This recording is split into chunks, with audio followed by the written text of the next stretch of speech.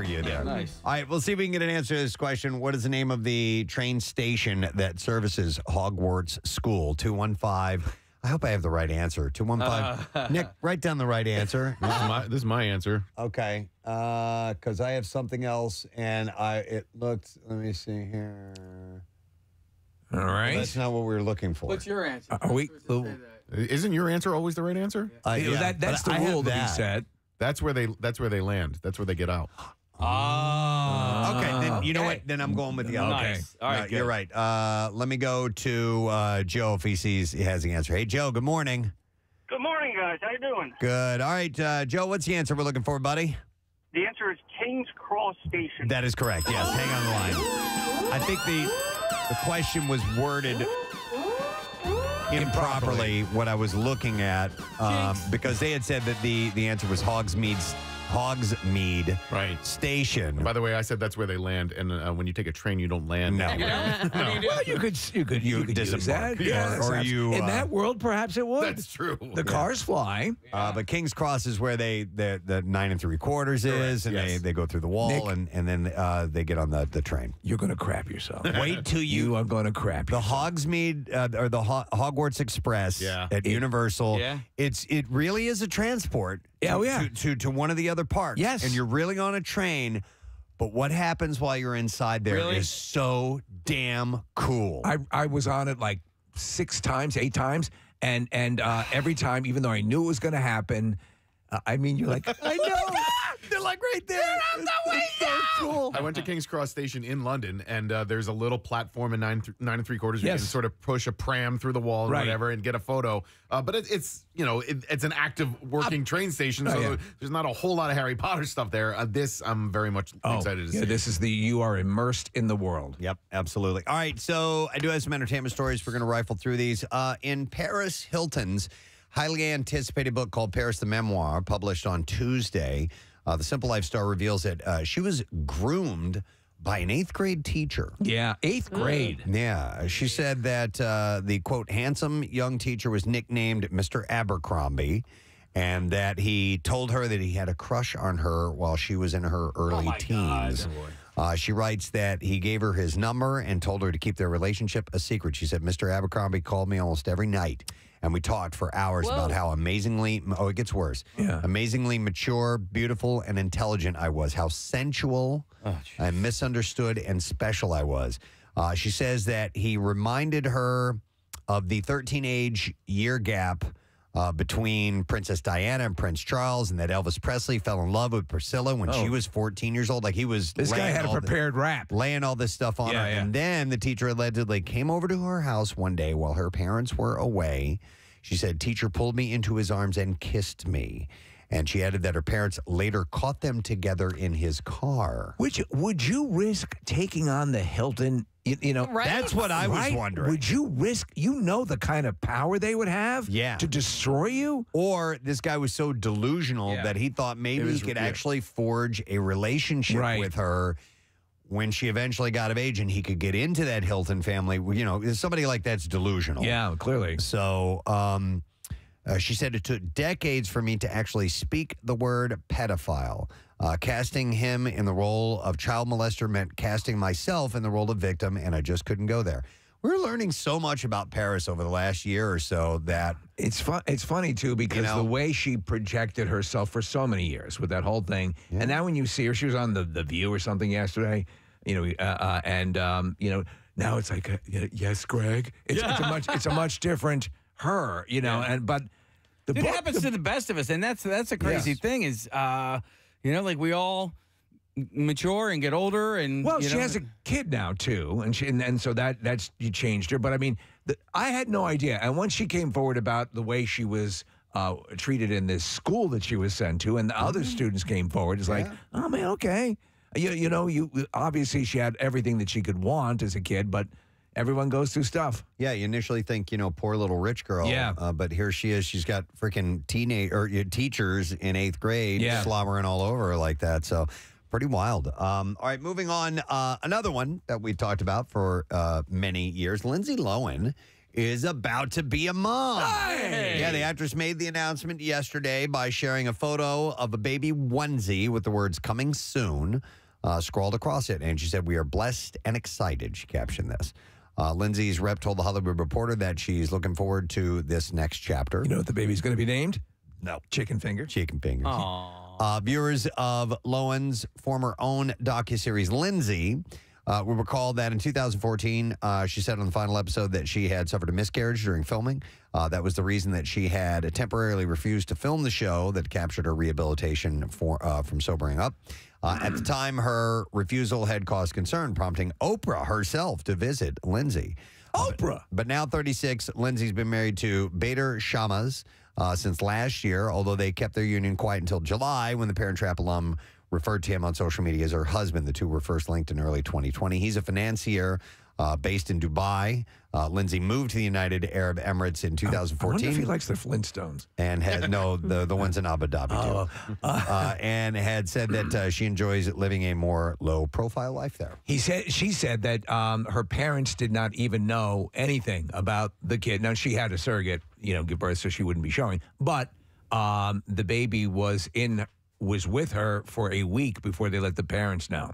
Really? Yeah, so You're talking about who? Paris didn't let her own parents know that she had a baby. Did not want the word to get out in any way whatsoever. Well, her parents, yeah, they have a track record as well. Yeah. So I thought we were talking about Lindsay Lohan, though. We were. Oh, Paris. I'm sorry, Lindsay. Yeah. We're talking about two different we're people. mixing two. We're going back and forth. All right. Yeah. Is Lindsay actually pregnant, or is she having a surrogate as well? It says they're expecting, so Okay. I don't really know. Gotcha. That's a good question. Lindsay's back in I think that Netflix Christmas movie she did was actually really good. And she's doing her Lindsay thing. Yeah. And we talked about Freaky Friday. Yep. She was very good in that. She was really good in that. All right, so everyone's a critic, and after more than 30 years of making movies, Quentin Tarantino may have something to say about that. He is shopping the script for what is expected to be his 10th and final film. I hope it isn't. The movie title is The Movie Critic. Quentin said in a 2012 Playboy interview, "I want to stop at a certain point. Directors don't get better as they get older. Usually the worst films in their filmography are those last four at the end. And I'm all about my filmography, and one bad film F's up three good ones." And this philosophy led him to prophesize that years ago that he would retire either when he turns 60 or makes his 10th movie. This year, he will do both. The Movie Critic is preparing to begin production this fall. Plot details are being kept under wraps, but the film is rumored to follow a female protagonist in the late 1970s Los Angeles. Some speculate the story will follow Pauline Kael, an influential movie critic Quentin Tarantino has long admired. Yeah, he's. I think he was part of a documentary that I watched about Pauline Kael. Amongst filmmakers, she was one that they tended to like. A cast has not yet been set for the Movie Critic, but actors like Leonardo DiCaprio, Brad Pitt, Christoph Waltz, and Samuel L. Jackson are always on the short list. If the film does center on a female main character, he may enlist the help of past collaborators like Uma Thurman, Margot Robbie, or Maya Hawke. Uma. Fans have also, been calling for the director to make a sequel to Kill Bill. But the announcement of the Movie Critic quiets those fan cries, though the film could still be a sleeper Pulp Fiction prequel. It could be. But the film by Quentin won't necessarily be the last time that fans see the artist's work. Tarantino has expressed interest in directing a mini-series or even a play, which could allow the director to expand upon his past work. So he may not be done working. He may be just done with films. Right. So the book stuff and all that he enjoys that as well, and writing screenplays. It could also be a sequel to Once Upon a Time in Hollywood if they kept the fantasy angle of it. A sequel? Yeah. Have they talked about that? Well, I guess so. Time-wise it would work out. Yeah. The Movie Critic likely won't hit theaters for a couple of years, so we got a little while, and we'll find out more about it as the time progresses. He's such an interesting dude. I loved his acceptance speech when he won. I guess it was Best Screenwriter for.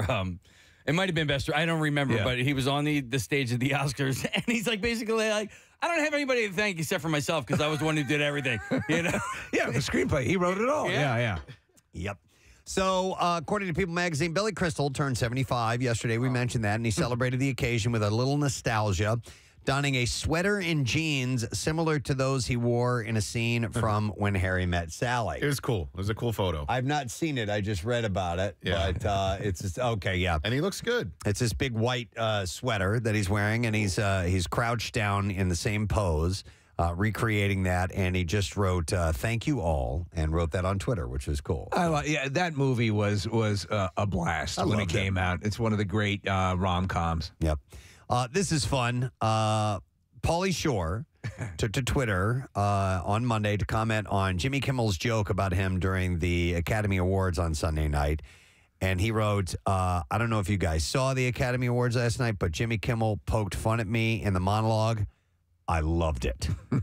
And he wrote, but what I really loved is that my old buddies from back in the day, Brendan Fraser and Ke Huy Quan, took home the Oscars. Never quit on your dreams, he wrote. That's cool. That's great. I saw headlines that made it seem as if Pauly was offended by it. Right. You know, but of course From people who don't know. He thought it was great. So I thought it was a great joke, too. You know, it was a good time. Pauly's last visit to the studio. Yeah. It was a good interview. He was the energies. He kept talking about this procedure he had to help him pee. Yeah. It was a prostate.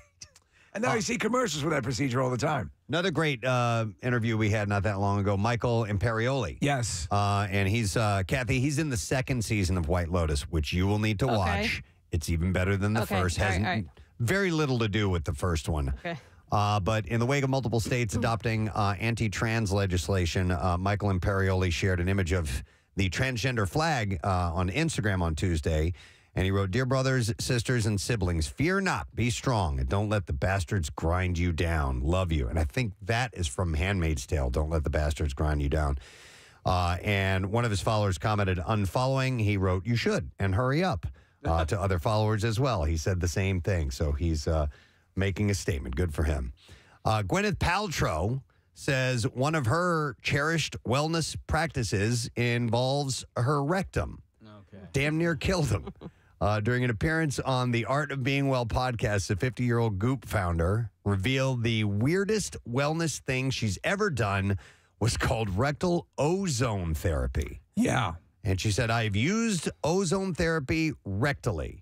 It's pretty weird, but yeah, it's been very helpful," she said. I know someone, and I will not mention exactly who swears by this. Okay. Really? Swears Is this by the it. same thing as sunning your butthole? No. No, 'cause I know somebody who using did that. ozone. Yeah. No, the procedure involves a catheter inserted into the colon to deliver a powerful gas. Yes, and swears. Now, I do frozone therapy, where I Okay. take a small action figure from The Incredibles and I put it in my ass. Okay. And I've found it's helped a lot.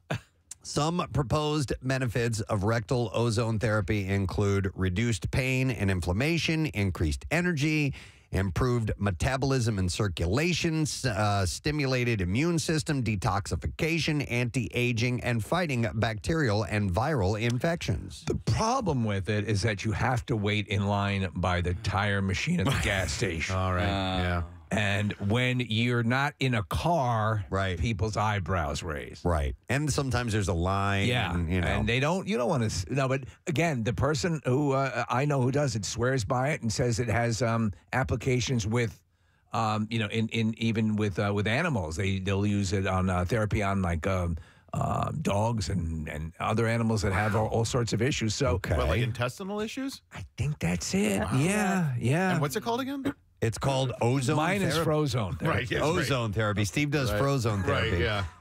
Nick, it says it can help with intestinal disorders such as colitis.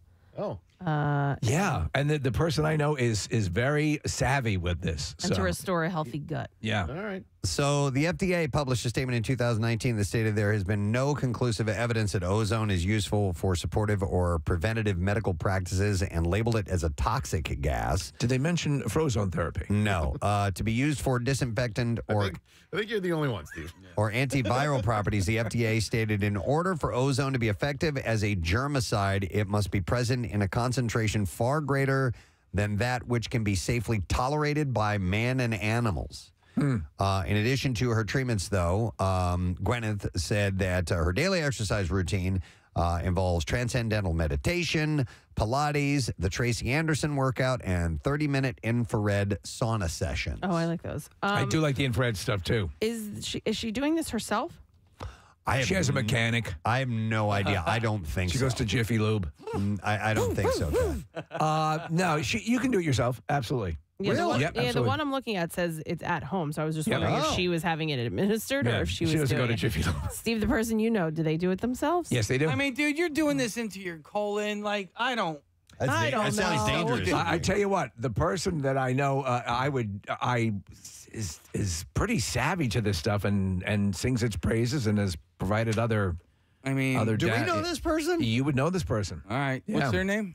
Let's No, just say. I was thinking it was when one I person. meant her, I was talking about Bill Weston. Okay. Okay. Well, I was thinking one person, but then the way you just answered that we would know this person, I'm now not thinking. You may not. exactly. A couple of us would. Have you guys ever given yourself a suppository? I've given other people. Yeah. In alleyways. That's no. cool. Yes, I have. I've given myself a suppository. I mean, even just, and that just kind of goes into the vestibule, you know? Yeah. Like, Well, frozone therapy is a little bit different. I do Yeah. the same thing. It's all interesting. But what about it? I mean, I don't even doing that. Like, I'm just the idea of putting something into your own colon. That's pretty far in, is it not? It's far out. Well, Right off, man. you know what? I don't know enough about this. Yeah. So But I have a film on my phone if you want to. I will have to learn more before I try to answer anything about These that. are the So- things that you can put in your butt. Case, it's being absorbed through the walls of the colon to the bloodstream. I don't know if the apparatus goes Okay. Yeah. right. It may just be like a. I don't know the specifics. You just kind of. I don't want to talk out of turn. Give Yeah. them direction. All right.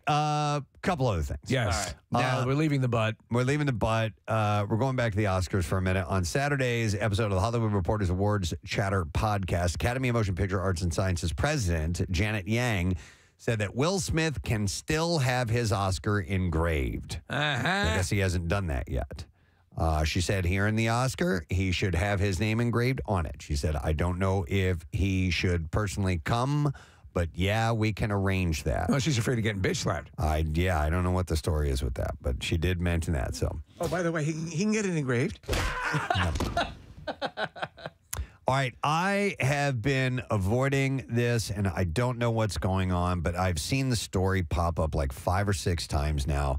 Apparently, there's some kind of drama on Vanderpump Rules. Oh my God, I've been avoiding this like the goddamn plague. And it dominated entertainment news. I could give a rat's ass. What is the show even about? It's a reality, quote unquote, reality show. Okay. And Lisa Vanderpump, I think is her name, and it's the people in her life. She's nuclear annoying. Okay. The hangers on are even worse. Well, Now, is it their rules or is it they rule?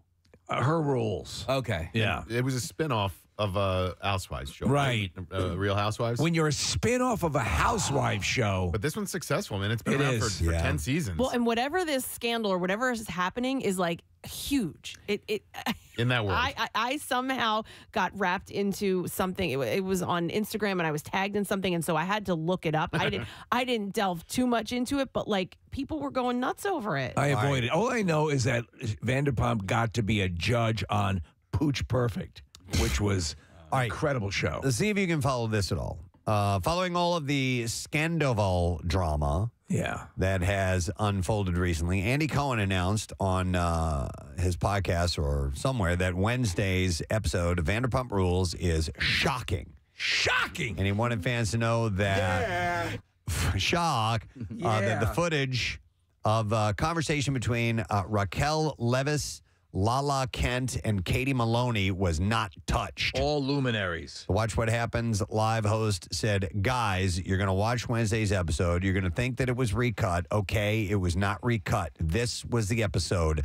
The conversations that go on between Katie and Lala and Raquel are not to be believed in the light of what has come out. This is how it was going to be shown, which makes it all the more shocking. You won't believe it. I am so shocked. So I don't What the know. guy is cheating The on guy's the cheating, girlfriend with her best friend. And got caught. And that's what happened. But it- yeah. And apparently the guy's kind of the quasi heartthrob on the show. Honestly, I want to put them all in a bag and throw them in the river. All right. Thank you for clearing that up for me because I had no idea. All right, one last story, and then we will move on to the clips.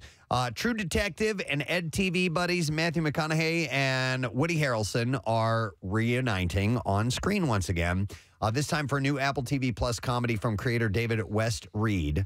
And this time, McConaughey and Harrelson are actually playing versions of themselves. In Reed's untitled 10-episode half-hour comedy, McConaughey and Harrelson, along with their families, attempt to live together on McConaughey's Texas ranch, and those close confines put the storied friendship to a test. Apple TV Plus calls the new show a heartfelt, odd couple love story revolving around the strange and beautiful bond between Matthew McConaughey and Woody Harrelson. They seem to be of a type. They'd be pretty chill. Yeah. The news comes just as Apple TV Plus and Skydance unveiled Reed's new project, which is called The Big Door Prize. And that show, starring Chris O'Dowd, debuted with the first 3 episodes on Wednesday, March 29th, or will debut on March 29th. Followed by 1 new episode weekly every Wednesday through May 17th. I love Chris O'Dowd, so maybe that'll be a good show, too. So we'll have to see about that. But that is the last bit of news I have to report. We are now moving on to the clips. Spent a lot of time with Bud stuff. Yes. Star Matthew Reese returns to his title role in the investigative drama Perry Mason. In this clip, he talks about his character's development. When you meet Mason for the first time in the second season, it's not quite where we left off. It's the time period is relatively short. It's about 6 months between both seasons. But the difference in Mason is quite succinct, and you see that very, very quickly. Shut up, dummy. Perry Mason returns to HBO today. So they made that a period piece, Perry Mason. So, it's not a contemporary lawyer. What is the period that they're in? It looks like it's the 30s or 40s. Okay. Yeah. All right. Next clip. Here we go. Richmond Football Club takes to the pitch once again in the 3rd season of Ted Lasso. Here, actress Juno Temple discusses the disbelief of her role. I got a text from Jason being like, yo, Jason here, got your number and just wanted to chat to you about something, to which I thought, oh, he thinks I'm someone else. Yeah. Ted Lasso returns Apple TV, Apple Plus today. It actually came out last night. Did it? Did you I watch watched it? I watched it, yeah. All right, and I loved happy? it. Yes, yeah, absolutely. But I got a little pop-up on my phone, just said Ted Lasso is available right now. I was like, okay, I'm on board, and so we all watched it. Yeah, and it's just 1 episode at a time, right? Just one, and that's the only bummer about it all. I mean, when we all first found out about it, we realized like the entire season was available. You just kind of bustled through it, and now we have to wait. I like waiting week to week. It's funny because that very opening scene, I was like, oh, is this like a flashback? And it wasn't. Okay. I was like, what's going on? All right. Well, I'm excited. I'll what I might do is watch this because it's been a while and I want Ted Lasso now. Is watch an episode and then maybe take a couple weeks off and let a couple of them build up. I think I'm going to do that because I got some things going on and I want to be able to just enjoy it, that way. And I don't know if I'll be able to just do one. That guy Ryan Airy, we've had on the show a few times, did a Screen Crush recap of the first 2 seasons of Ted Lasso. Yeah, really well done. And because I had forgotten stuff, I haven't watched the first season in a long time. So if you get a chance and you're a Ted Lasso fan, Screen Crush. All right, good way to catch up and get ready for the 3rd and final season. So I'm excited. One of the greatest TV shows ever, in my humble opinion. All right, that's it. That's my entertainment report. We have stuff to get to. We're going to take a break. We'll come back in a moment. Hey, just to remind you, tomorrow morning on this program, Bruce Springsteen tickets. Today, Pierre Robert. Bruce Springsteen tickets. I don't know how the hell we got them. Listen for your chance to win. We're going to take a break and be back in a moment. Stay with us. Preston and Steve on 93.3 WMMR. Yeah, fresh from our Acme Lounge. Yeah. Finally, we're getting to use it. Yeah, exactly. They have arrived in our studio via the UK, and we actually hung out with them in London. They came by our live broadcast when the Eagles were playing, and we did a few days in London, and they are in town filming for their YouTube series, and they're great people. We love them. Give some love to Joel and Leah, who are here. Thanks for having us. Hi, guys. How are you? Yeah, Yeah. We're good. We're even happier you've used that music. Yeah. Very royal. Iconic. As soon as it came on, I was like, this is incredible. Any American show, whenever, and this has been for decades, whenever they go to London or England, there is a stock shot of Big Ben, and that's the music that plays to show the transition. It is almost guaranteed. They'll show a car going right, Tower Bridge, and and that's it. The music every gets time. played. Oh, I know where we are. Yeah. And of course, you'll hear like the Paris. You get the Eiffel Tower. Oh, yeah. All the stand. Oh, here's where we are. Yeah, every time. So listen, you guys, when did you get to the States? Tuesday. On Tuesday. Yeah. And Kate flew into Philadelphia or New York, or where'd you go? Yeah, Philadelphia. We got detained. That was Yeah, fun. detained. I told Casey about it. It was, we were terrified. U.S. border control. So scary. So detained, what did they... Well, detained might be a bit dramatic, but they took us aside. They took our passports away, took us into secondary questioning. Oh. They separated us. They went through all our luggage. They were asking us all these probing Joel, questions. my palms are sweating as we read I know, about same. it. Like, I get it. And we're so innocent. That's And the problem. they don't smile at you, right? Like there's no like, don't worry, we're just gonna. It's like you think you're, something. The thing to do, Yeah. and the way to deflect immediately, if you ever get in that situation, is say, we don't have any bombs. Yeah, I've heard and then that. they'll react. No, it is a weird thing, and I think a lot of people go through. I know I do. I'm always like, I know that I'm completely. There's nothing. It's clean, but you're like, you can't help it when they start pointing their attention at you. You're going to start getting nervous. Oh, yeah. I was like, Joel, we need to get our story straight. He was like, what story? we just tell the truth.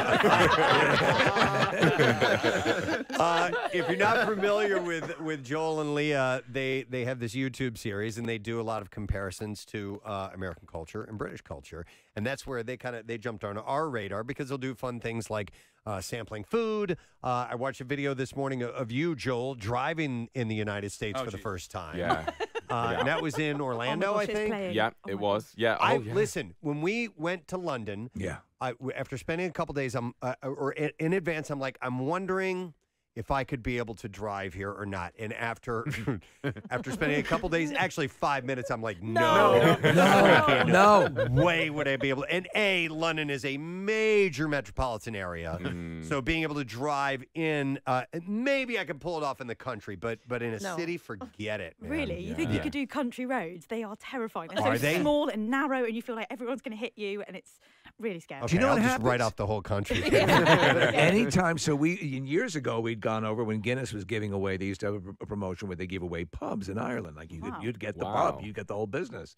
And so we went over, and I don't think we even drove then, Preston. I think Marilyn's friend drove around. Yeah. Like, I'm always thinking of that story years ago when, remember, Matthew Broderick was over, and he was driving with, I think, Aaron, who was yeah, from Jennifer Grey. Grey, yeah. And they were on the wrong side of the road, and they collided with the family, and it was a horrible story. Yeah. I'm like, nah, because it's such a you've been driving so long here. Yeah. You've trained your whole life. My fear is I would just lapse back into the wrong side. Did you like driving on the right side of the road? It was scary, and I did start driving with one foot on each pedal because I drive a manual, so an automatic. And Leah was like, "Why is it so jerky?" And she was like, "Have you got a foot on each pedal?" I was like, "Yeah." We so sound I forgot. so intelligent on this show. But it was easy in the end because your roads are wider. I feel like, especially in Florida, people don't get angry. There's so much road rage in the UK, and Is in there? Florida, they were just like, "Nah, you cut me up, it's fine." It's really funny because Brits are quite polite. Well, we're kind of polite-ish, but then on Not the in a car. road, we Yeah. have this alter ego where we feel like we can say anything behind the car. And there probably is road rage here, but just where we were in Florida, they were just. No, there is. Yeah. But I'm surprised to hear that there's a lot in England. Everyone does seem.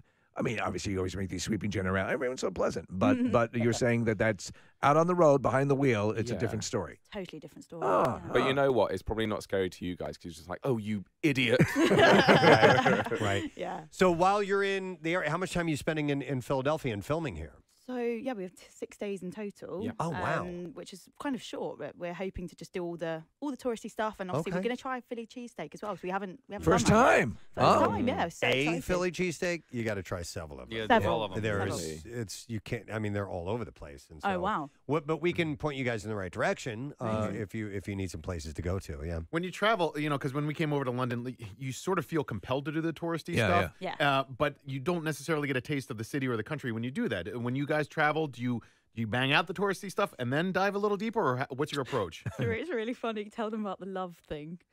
Well, yeah, so everyone was banging on about the love sculpture here, and like, you need to see it. And then we got there, and it was just like this tiny little love Yeah, sculpture. right. We looked at it and we went, no, surely not. Surely not. Surely but we do try to hit all of the touristy stuff.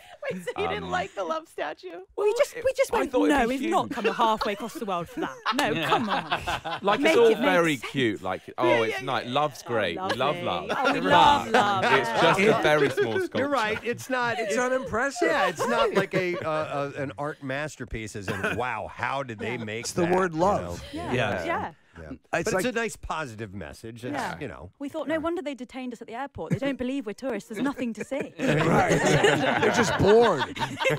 But it's like the Liberty Bell, which whenever somebody comes here, you know, I never say go see the Liberty Bell. It's underwhelming. It's a crack bell. I get it, but there's a lot of stuff down there that And we did a thing years ago about people who've lived here all their lives and have not seen it. It's just so you will leave, I'm sure, seeing more than a lot of Philadelphians have seen in your 6 days here.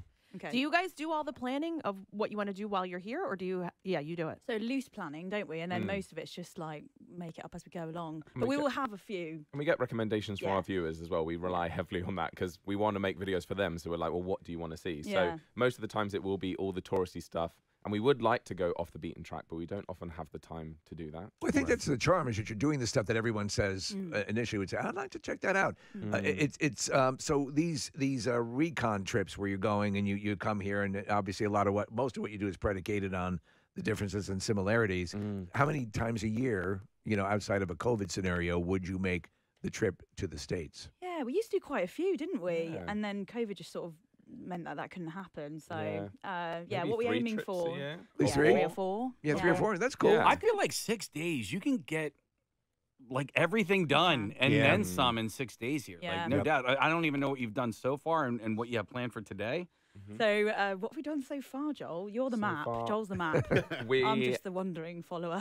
We went to Reading Terminal Market for Okay. breakfast. Good cause. Loved it. That was nice. Well, and did then you go to Denick's? Because there's a one of the shops in there has what has been labeled the greatest sandwich in the United States is Wow. at Reading Terminal Market. Really? Did they just write that on the poster, Yeah, or did they actually?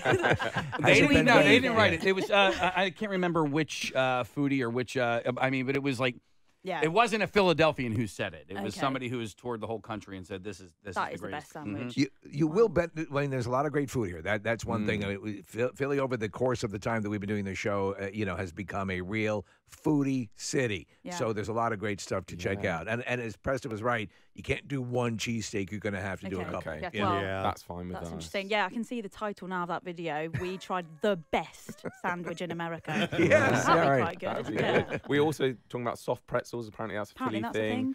Someone It said is. tomato pie. And then I Yes. told that to someone and they were like, "What Yes. is that?" That's Is what we that- call yeah, it what is too. that? Tomato Oh, pie. tomato. Tomato pie. Tomato pie. Yeah. So yes, it's kind of like pizza.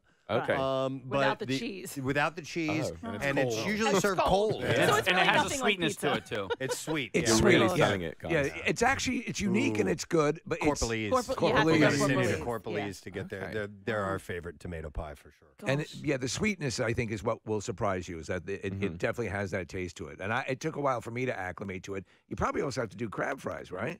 Ooh. Yeah, chickens and Pete's. Oh, Yeah. So those crab are fries. good. Why do you call us? We would give you a whole list. There's Listen, so much food I choice, put yeah. I put Leah in touch with Marissa. I said she is Philadelphia, like Right. and anything and everything you need to know. And actually, because you're Greek as well. Yeah. One of her best friends owns a Greek restaurant, and it's what was it called? Hopa. Oppa. Yeah. Oppa. Oppa. Yeah, I love and that. so she owns a nice restaurant in the city of Philadelphia. But like, That's if you awesome. really needed to consult anybody about anything you needed to see and do in the city, Marissa's your person. Is there a Sixers game while they're here? There's the Sixers.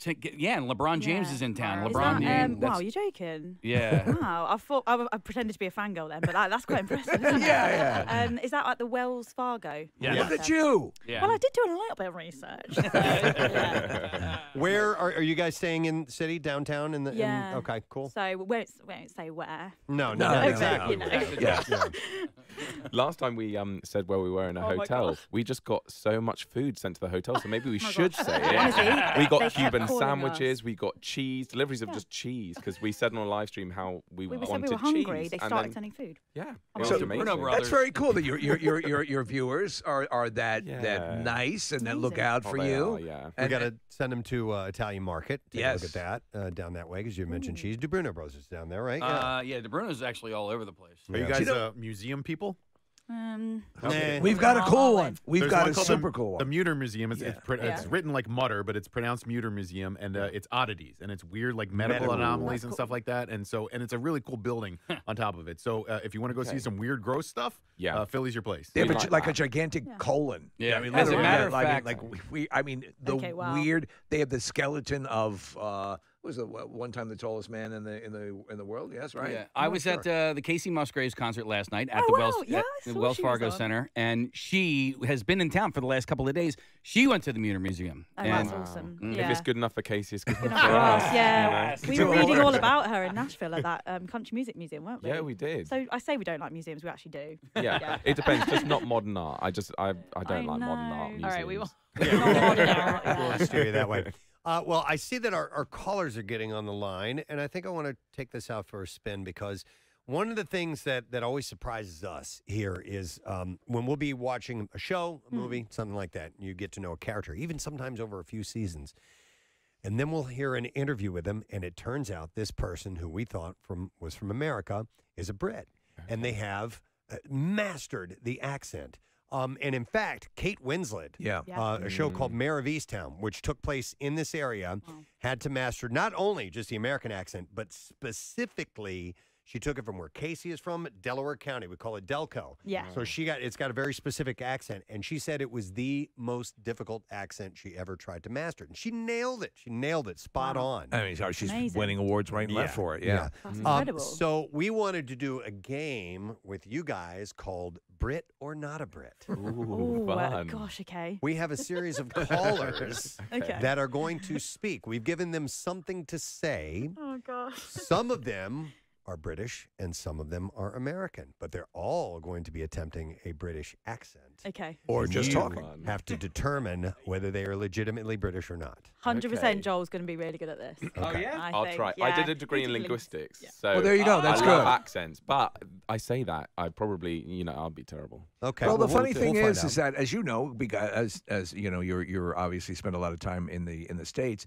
Obviously, there are different dialects throughout the United States. For England, for the size that it is, there are a tremendous amount of different dialects. Yeah, it's pretty wild. Ridiculous. Yeah. Do you have a particular accent? If someone would somebody be able to pick out what region you're from? I think they would say generic sort of south of the. 33 WMMR. Thank you, Kathy. My mind is an open page, dribbling in rivulets with tons of information. It is time for the stream of consciousness. I'd forgotten what Hedy Lamar says. Yeah. We need that clip. We need a clip of Hedley Lamar. It's in Blazing Saddles. Yeah, Marissa. It's when he's pondering how to take care of the rock. Was it the ridge? the railroad in Rock Ridge. Yeah. What you'll have to look up is you speak prettier than your mouth is prettier than a $20 whore or something like that. But it's what he says right before that. That might be our stream of consciousness or lead in. But rivulet's a cool word. Rivulet is a cool word. All right, so we're going to start with this. Lowe's stores in Philadelphia now have a 5-foot-tall security robot. Oh, yeah. Use your tongue prettier than a $20 whore. That's the robot? Yeah. That's the robot. A 5-foot-tall security robot that makes a kind of this whirring sound as it glides around, and people have nicknamed this. It's a riff on Hitchbot and Popebot and Birdbot. They're calling it Snitchbot. Yeah. Okay. Yeah, it's a security. It looks pretty. Space capsule-ish. A lot of people were saying that because it's in Philadelphia, they don't know the future of what this robot's going to be. Yes. It might not make it past the weekend. There are concerns. So, yeah, here you go. Wow, that's scary. That's not what it sounds like. I don't know. But it makes it does make some kind of an audible noise so you know it's around. Okay. Is this anything like the giant bot? No. No, the one that goes around and where you can get coupons and things like that off it, right? You can get coupons over there? Yeah. That thing cleans up messes, doesn't That's it? what it. Well, it reports messes. Oh, okay. Well, it also my son worked there. It doesn't have coupons on it. There was one that I thought actually dispense. You could do a price check on it, and maybe maybe they hadn't got rid of it, but or Giant didn't. All this does is it roams around the store and it essentially finds out if there's clutter that's fallen out. Well, that seems a waste into the aisles and stuff They like that. still have them though. Yeah, this is it. Yeah. And they are friendly robots. What do they call it? Marty or something like that? Something like that, It's got a name. They Yeah. got googly eyes. So this thing roams around just determining that boxes have fallen on the floor. Yeah, stuff like that. A spill and stuff like that. But the And it's only $250 million. the Lowe's one is not inside the store, right? It's in the parking lot. Yes. Yes. Lowe's is in the parking lot. Yep. So, Snitchbot, it is the 5K autonomous outdoor security robot, and it's manufactured by Nightscope, a security tech company based in the Silicon Valley. And it's part of a pilot project to heighten the security and safety of their locations, according to Larry Costello, who is Lowe's senior manager of corporate communications. They're not killbots. So my Lowe's that I visit at the Metroplex recently, like I want to say maybe just before the holidays, somewhere around there, these blue lights went up in the parking lot. They're small. Yeah. I'm wondering if it has anything to do with this. So sort of like an invisible fence for the But guide robots. They're higher up. Like they're kind of they might be a little lower than like the street lights. Maybe those are the flying killbots. And they're very small, but there's like a couple of them throughout the parking lot. So Yeah. I'm wondering if it has to do with this. And Kath, I noticed that the one in Plymouth Meeting is the one you're talking about, Yeah. right? Yeah, and I noticed that, and they weren't there before. Like it's Right. a relatively within the last year or so, they've gone in, and they're really noticeable now. So did Star Wars kind of inform things like this? Do you think? Absolutely. What, like design? Well, I mean, just in general, like droids, like little autonomous bots that run around. Did the engineers get ideas from that movie to do things like this, do you think? We asked this question, or I think I did ask this question to Neil deGrasse Tyson. What do you think happens more often? Yeah. That what scientists are working on informs what science fiction writers or speculative fiction writers come up with? Yeah. Or is it the other way around? I would hazard a guess, Preston, that it's literature and like Jules Verne and stuff that has said, I mean, scientists go, well, we should try that. We should do that. I think that it does happen that way a lot of times. It's not a coincidence at all that the security bot at Lowe's kind of looks a little like R2-D2. Yeah. You know, I mean, the design, the painting, there's similarities, and that's not at all a coincidence. I need to repair my sink. So 4 Lowe's stores in South Philly, Northeast Philly, Port Richmond, and West Philadelphia. These are not the pliers you're looking for. Began testing the robots in February. Others are being piloted in Washington State, North Carolina, California, and D.C. So when it exerts its security, what is its range of capacity? What does it do? So it uses 16 microphones and a range of sensors, including LIDAR and sonar. I don't know what LIDAR is. It's like a Liger. LIDAR. Isn't it laser? To detect anomalies and report them in real time to Lowe's central monitoring team. Laser scanning. Okay. So the robot also has 4 wide-angle cameras, which take 360 degrees of high-definition footage. So these aren't AI. Right. They're there to assist the security guards. So somewhere within Lowe's, there is a series of cameras where someone we assume is sitting there and keeping an eye on what's going on in the parking lot. Yep. And I think it also... And that's C-3PO. I think it... Wait, that looks dangerous. I think it can alert them to things that it notices. What is it alert? That's what I mean. What is it noticing? Well, actually, one of the things one of the reports I saw on is believe it or not, theft from the car. Yeah. Stuff like that. How is it detecting theft? Their cameras. It's actually what it's basically doing is a robotic camera that is out surveilling the. So someone has to be monitoring it then. Yes. So you don't want to give it AI. It is not meant to replace human security guards, but to provide them with better situational awareness and give companies evidence for criminal prosecutions as well. So it has recordings. It also serves as a visual deterrent. Yes. You see that thing? You don't know if it's a killbot. At the Lowe's in South Philly and Port Richmond last week, 5K robots were stationary outside the stores with security guards parked next to them. The 5Ks are equipped with thermal anomaly detection and people detection sensors to spot individuals in places they should not be or times of the day that they should not be there. While the 5K can detect human beings, it does not have facial recognition. The robots are able to recognize license plates and mobile devices if that information has previously been identified by Lowe's and entered into a database. So it can identify mobile devices? That's what it says. So if you're using your phone or your phone is on you, it can access that? If information has previously been identified by Lowe's and entered into a database. Can it make crank calls to your mother? Maybe. So wait, so maybe if you are somebody that repeatedly steals from the store and they know who you are and they've entered your information into their system, it can detect that you've arrived. And that's what the LiDAR does. Well, oh, really? Yeah, it can recognize your face. So LiDAR. No, it says it does not have facial recognition. Well, it said here clearly it does not have facial recognition. So LiDAR does facial recognition with your iPhone. Okay. So maybe they don't employ that in this security robot, but that's hardy har. But Kathy, the license plates as well. So if there's a repeat offender or something like that, they'll be able to recognize their car and alert people that someone's on property. Okay. It says the sound that the 5K makes is a patrol sound to alert people who are visually impaired. Oh, okay. And the robot is equipped with two-way communication, which allows the user to deliver customized messages through it. So people can also call back for security by pressing a button on the robot's back. Security be right out there in a minute. Yeah, so I guess it can talk to people like that. It's not the droid she's looking for. So according to Nightscope's website, its robots are used by airports, hotels, police departments, casinos, and schools. I've never seen them other than the Lowe's. And Nightscope retains ownership of its robots, and the client pays about $6 to $9 per hour for an annual contract. This is like very Cyberdyne. Yeah. Very Skynet. You think somebody's going to steal the robot? Yes. Oh, God, yeah. Okay. Absolutely. Oh, God, yeah. I mean, it's just a matter of time, right? I am being held captive. So I mean, just to be ironic, people will do that. All right. And the robot can't even hold up a newspaper to show you what day it is. They have had some hiccups along the way since their debut in 2015. So they've been around for a while. This is 9 years, or 8 years have been going. 5K robots have made headlines when a toddler was hit by one at a Palo Alto mall. The Nightscope claimed the child ran backwards into it.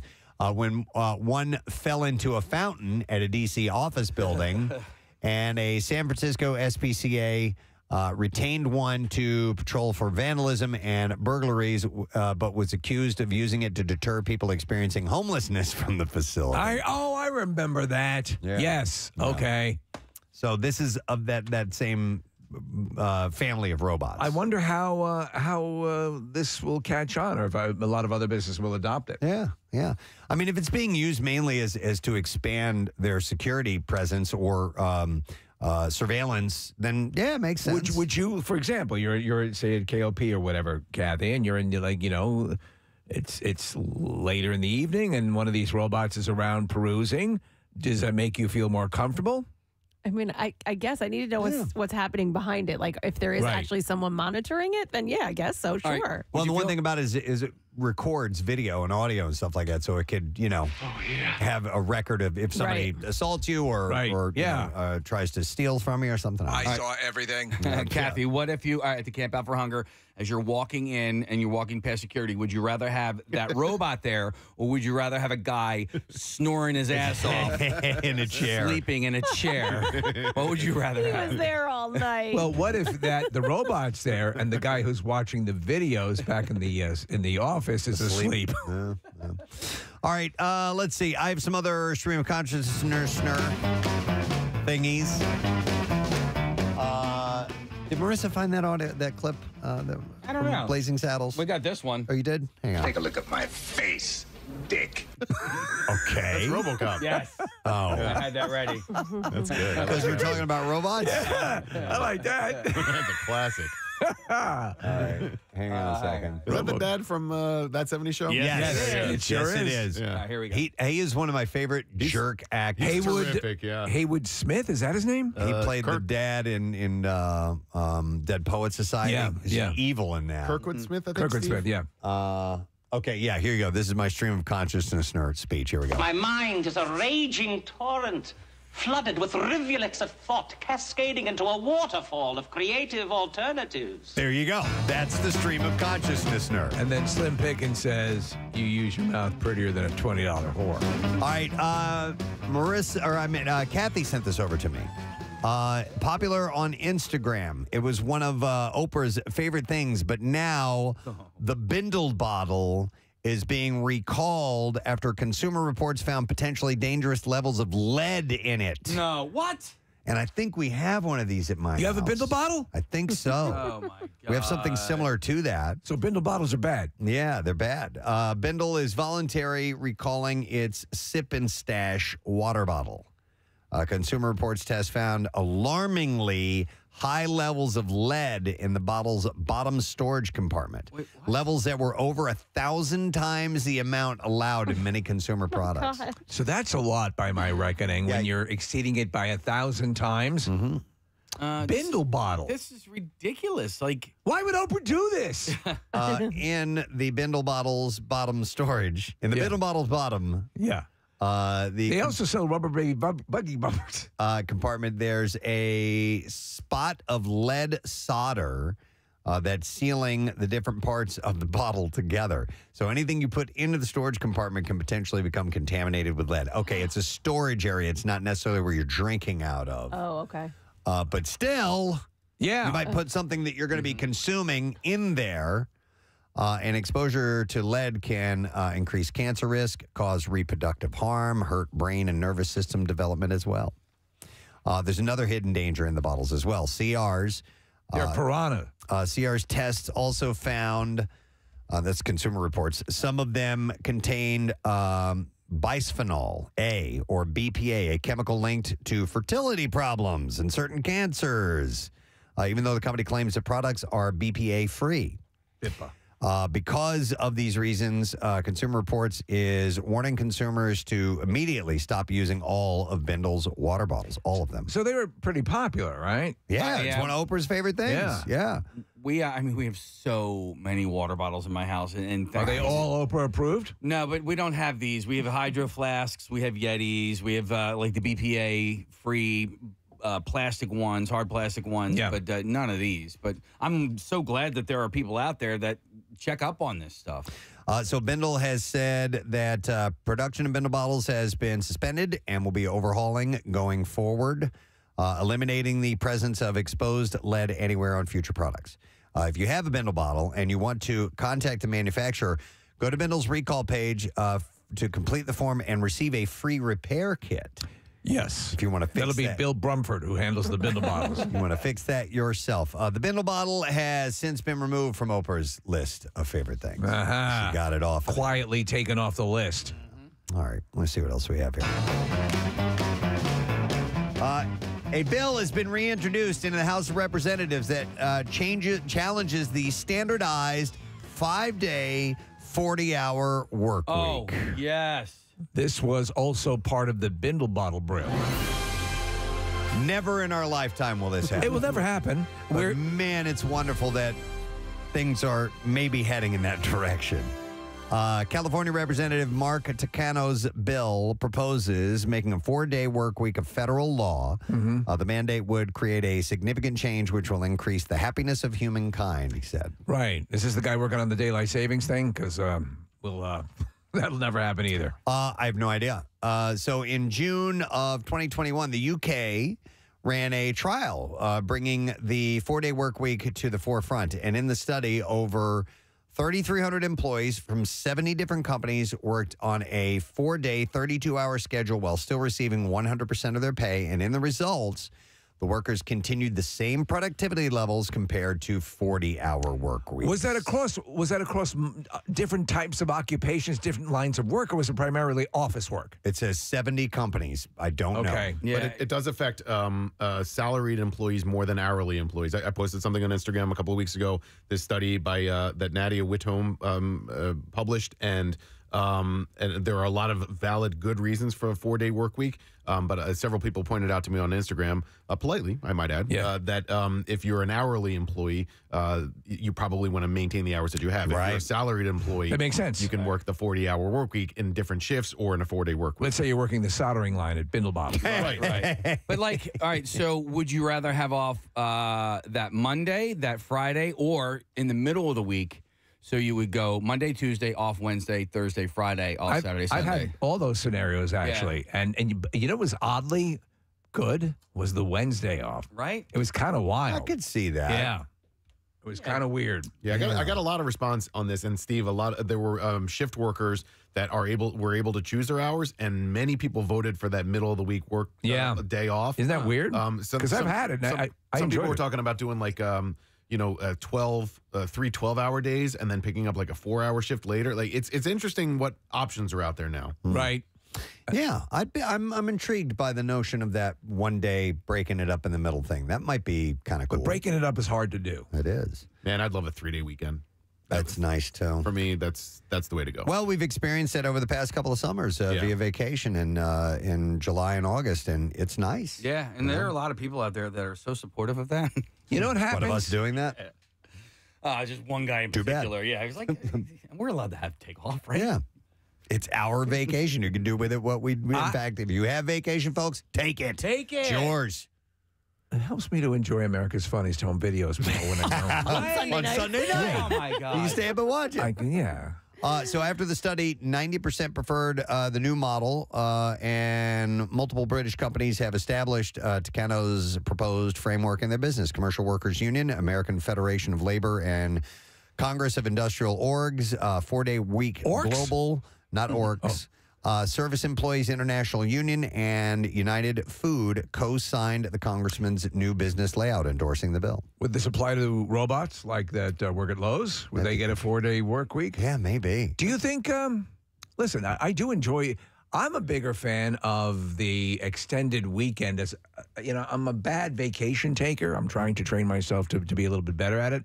But the long weekend is always a joy, I find. Yeah, it's nice too. I think if you're a better employee and your employer approves of it, I don't see where the loss is. To me, like if you're not losing productivity, in some cases you're increased productivity because you're not burning out, you're not taking additional sick days, you're not exhausted. The way that I view weekends now, and we have weird sleep schedules, and we've talked about this a million times, but like the first day of the weekend is catch up on rest, and then the second day of the weekend is, all right, well, the weekend's almost over now, and then you got to get back to work afterwards. And listen, we have great jobs. I'm not complaining about the work itself. I just think like you can do work better and do work smarter. My favorite part, if you're able to adjust the hours. My favorite part of the weekend is actually Friday. Exactly. And why? Yeah. In part because you don't have the stress looming over you of going back to work on Monday. Yeah. I think I told you guys this before, but a friend of mine worked for a European company. She was based in the United States, but she would have to travel a lot, over to her office, her different offices, and they adopted the European model of vacation and work days and all of that. And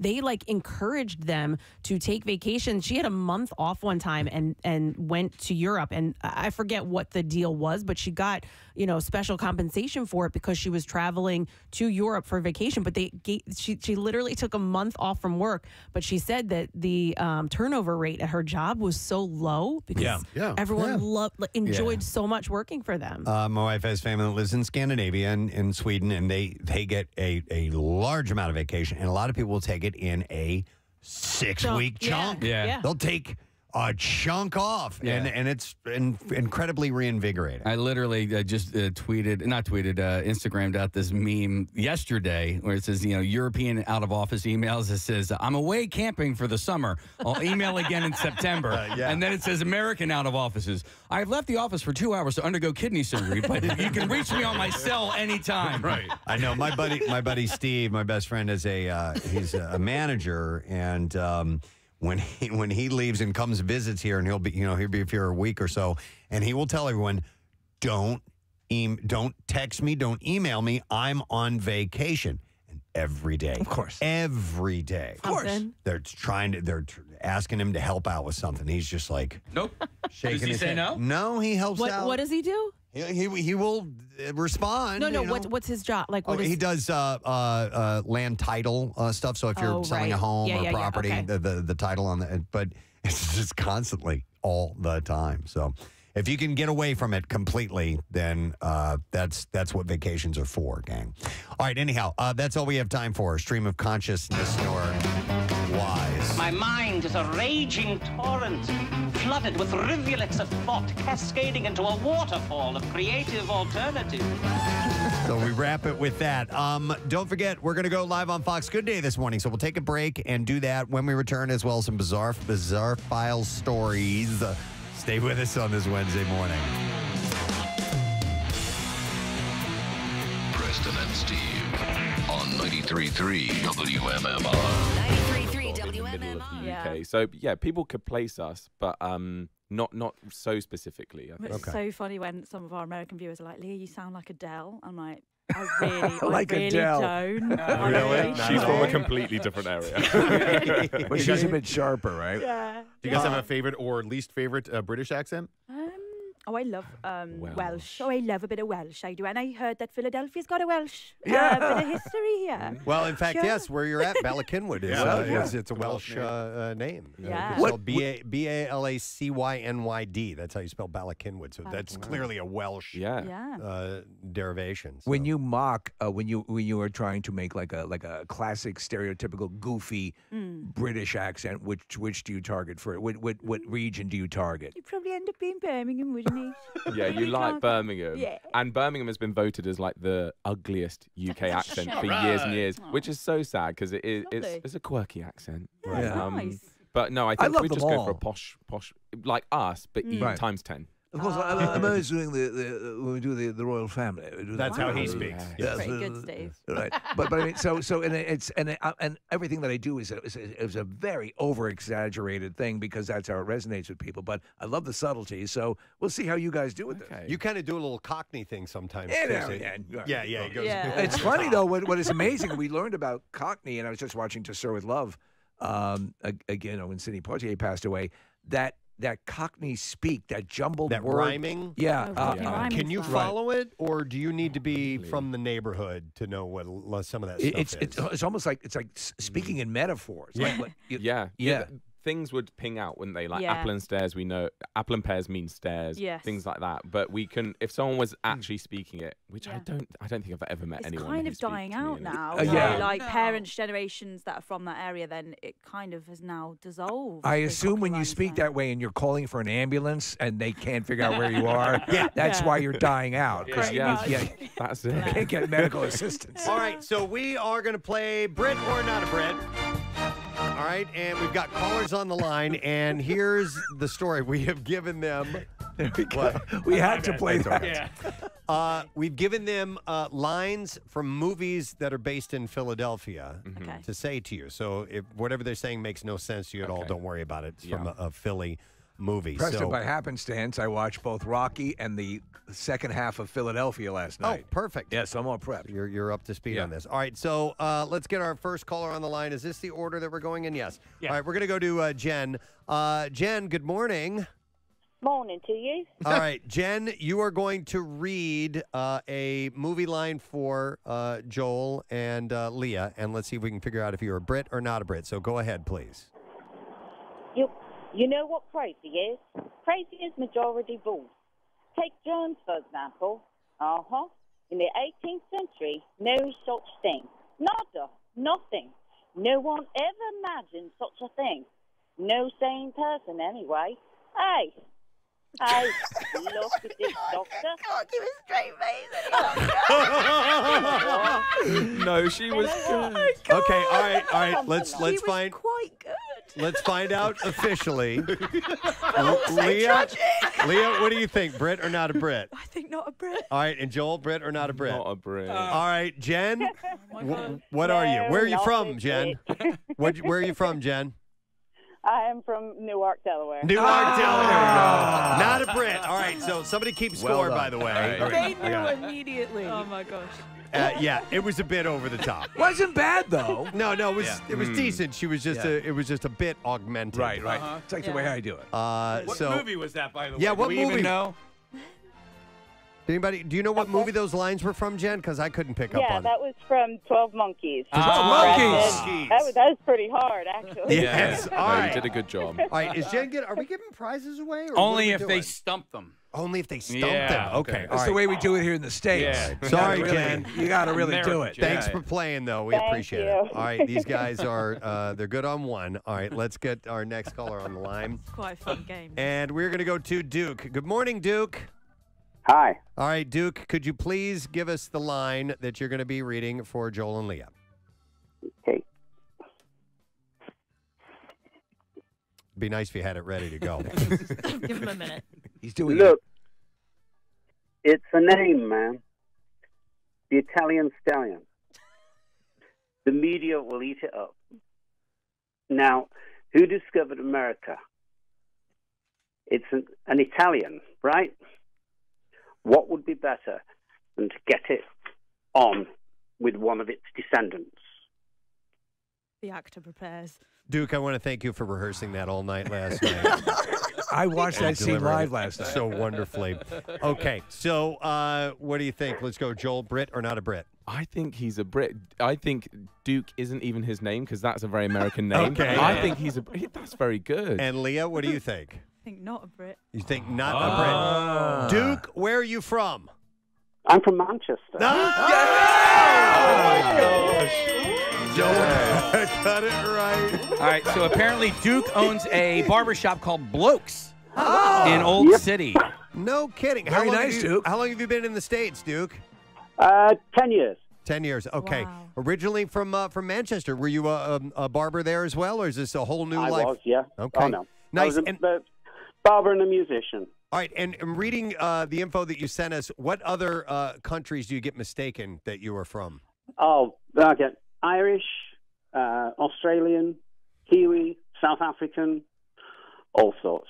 All of them, yeah, I believe it. And that's a common refrain, by the way. People are like, "Are you South African?" Oh my God! on. Yeah. To me, Australian and Kiwi, Yeah. so different, and I don't know. Oh, how- you use bloke. You use the word bloke. You must be from Australia. All right, well, Duke, you did manage to stump Leah, so I think that's good for a Yeah, we'll prize. hook you up with All something. right, hang on a second, Duke. Thank you Yeah. very much, man. We appreciate it. Thank you very much. Thank you. Marissa, do I need to keep him on hold, or will we contact him?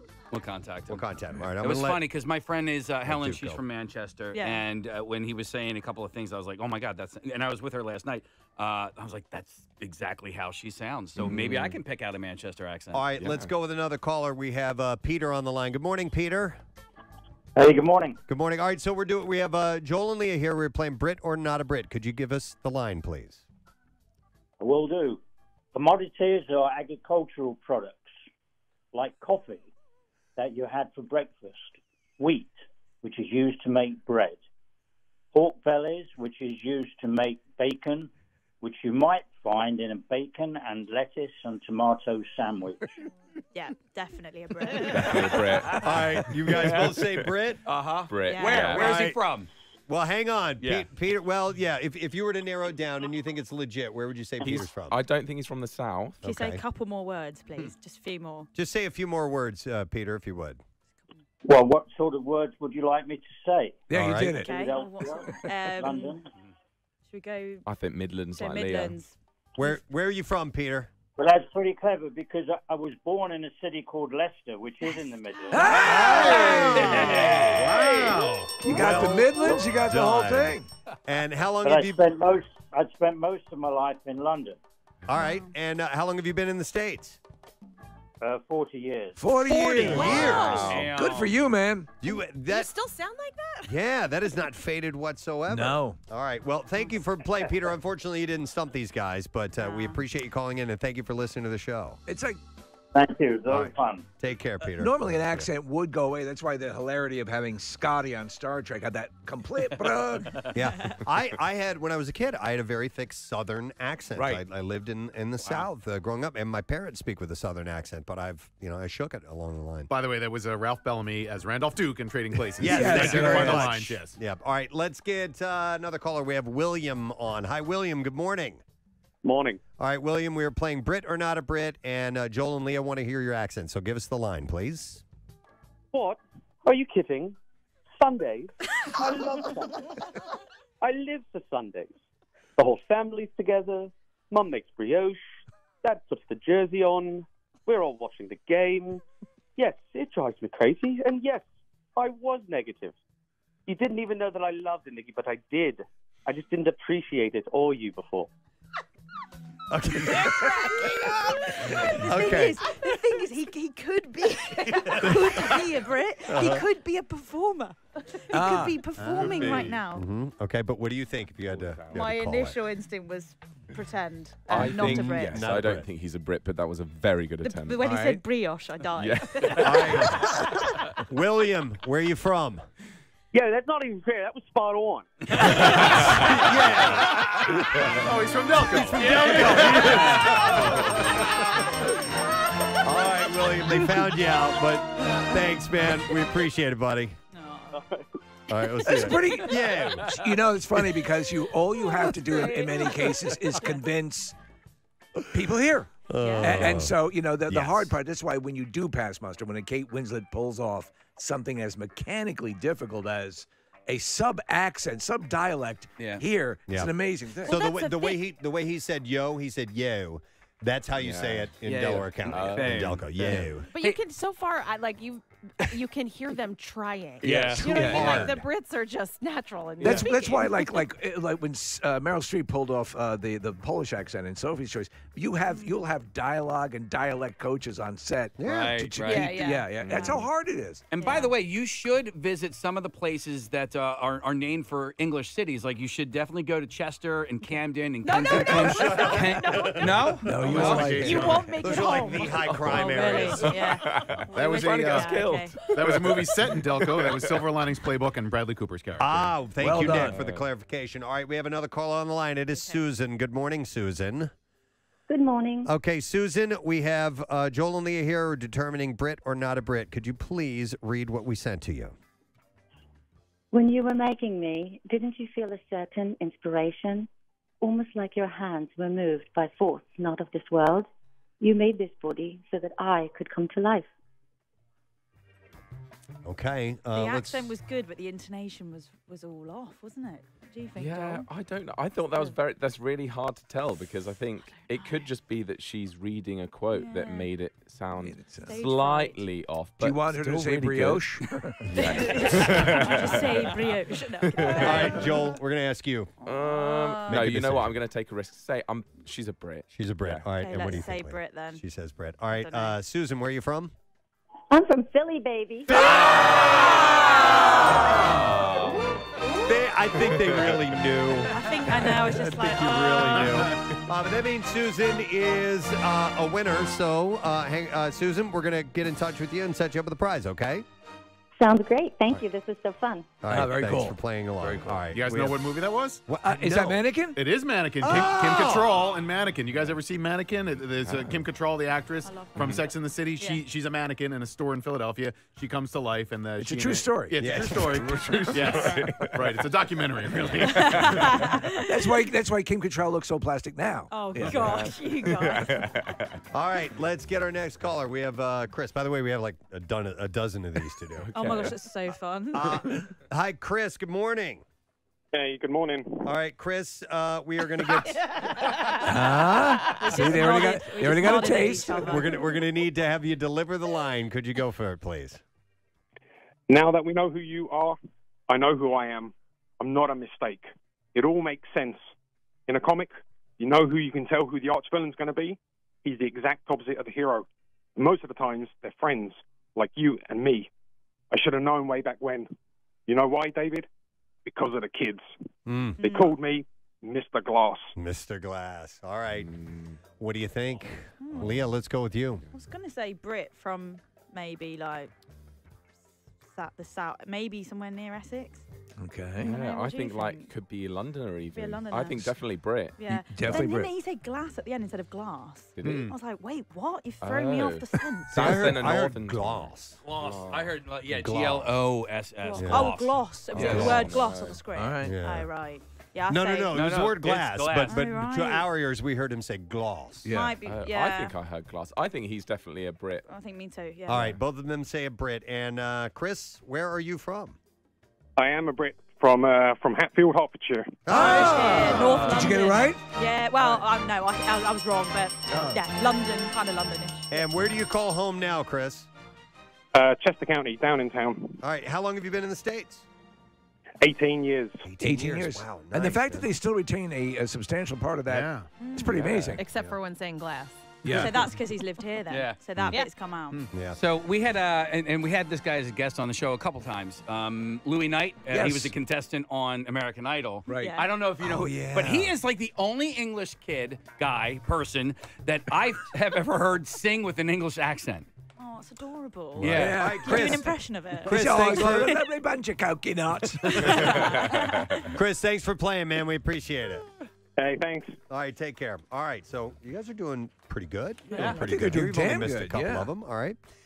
Let's get another caller on the line. Oh, what movie was that? Oh, from? Unbreakable. That was Samuel L. Unbreakable. Jackson. Yes, Glass. thank you. I knew Mr. it was- Glass. I don't know why I couldn't remember the name of the movie, but it's an M. Night Shyamalan classic. All right. We have Steven. Hi, Steven. Morning. Morning. All right, Steven, we have a... They're like immediately making their decisions when people say good morning. All right, Steven, do us a favor and read the line we sent you. Let me tell you something you already know. The world ain't all sunshine and rainbows. It's a very mean and nasty place. It'll beat you to your knees and keep you there permanently if you let it. You, me, or nobody's going to hit as hard as life, but it ain't how hard you hit. It's about how hard you can get hit and keep moving forward. How much you can take and keep moving forward. That's how winning is done. Now, if you know what you're worth, then go out and get what you're worth. But you got to be willing to take the hit and not pointing fingers saying, where you are. 1-800-GAMBLER. Nice. Right before we do the Sorry, we have to move on. B file, can I do a couple shout outs real Yes, quick? absolutely. This one says, hey guys, can you please perform a shout out? Perform a shout out. Wow, these are all recorded, but I'll give it my best. Here we go. For my lovely daughter, Ashley Gorsup, who will turn 39 on the 18th of March. We miss her dearly since moving to Florida, and she's an avid listener of your show. She is under the weather right now, so hopefully... Has she moved to Florida? Are they? I think they did. Oh, good. And so she said, so hopefully this will brighten her day. We can't wait to see her and her husband, Tom, in May. I love you, Ashley. Happy birthday, my sweetheart. Keep in touch. No, it says keep it in Nooch. Keep it in Nooch. That's from Mark and Joan Emmons, who live in Ormond Beach, Florida. So here you go. And then another quick one says, Preston crew, want to see if you could do a shout out. Okay. It says on March 20th between 7:30 and 8 a.m. No. Yeah. It's my wife, Annie, and son, Jack, their birthday on Monday the 20th. And listen, we're going to be broadcasting from Orlando at Universal Studios, so I'm not going to probably be doing shout outs then. So they always listen to the show on their way to their schools. What better way to show my love for goofy 7-year-old and phenomenal wife, mother, teacher than a big old juicy shirt. Thanks in advance. That is from John Sabo. So here you go for you, my friend. And yes, speaking of Monday and broadcasting live, I want to remind you that on Monday, we want to start sending you to Universal Orlando Resort, okay? So Monday the 20th, start listening weekday mornings at 8 a.m. for the Preston and Steve Photo Hunt Challenge. You will get a clue on air. Then you will check out the photo gallery at WMMR.com. You be the correct number caller later in the show and correctly identify the photo and answer from that morning's clue.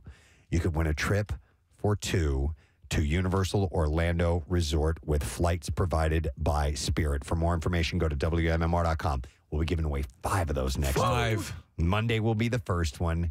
And just stick with us all week long next week for your chance to win. And we're going to give you a little taste of what we've experienced to get you excited for winning that trip as well. Well, we're already prophets. We can tell you it is a phenomenally good time. Oh, it's amazing. So I'm very excited for it. And a reminder, too, Bruce Springsteen tickets tomorrow morning on the President Steve Show. Later on today with Pierre Robert. Your opportunity to get those. Make sure you stick around. Let's do this.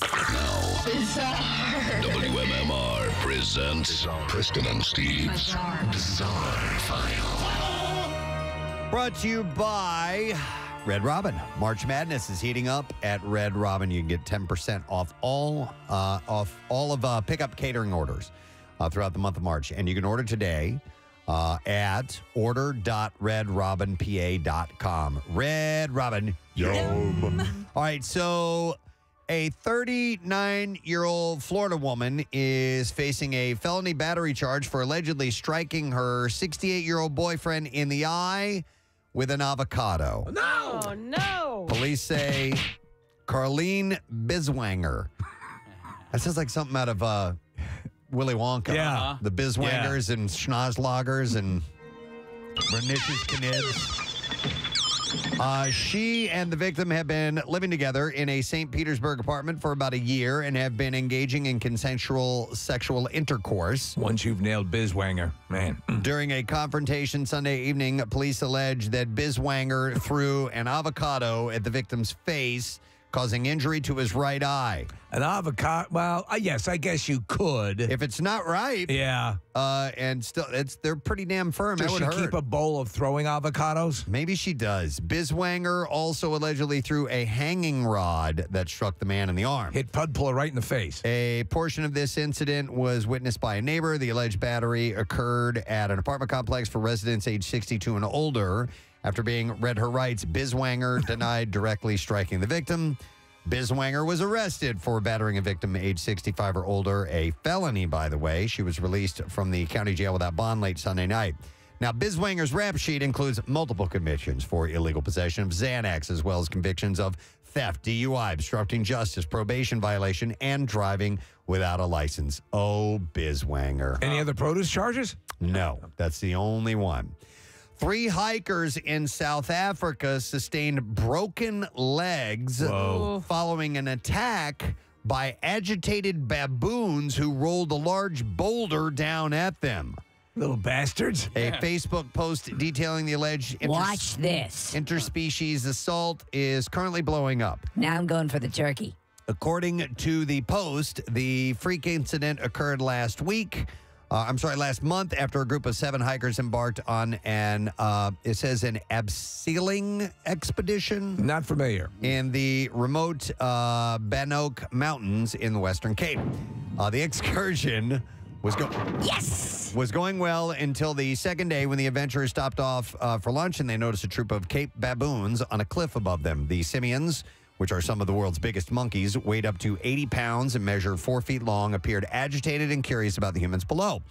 The alpinists didn't think much of it and continued their descent down the cliff, and that's when things started to get rocky. 2 of the hikers What's going on? decided to... 1 second I'm walking along and getting bowled over by baboons. That's when... They got orange buttholes.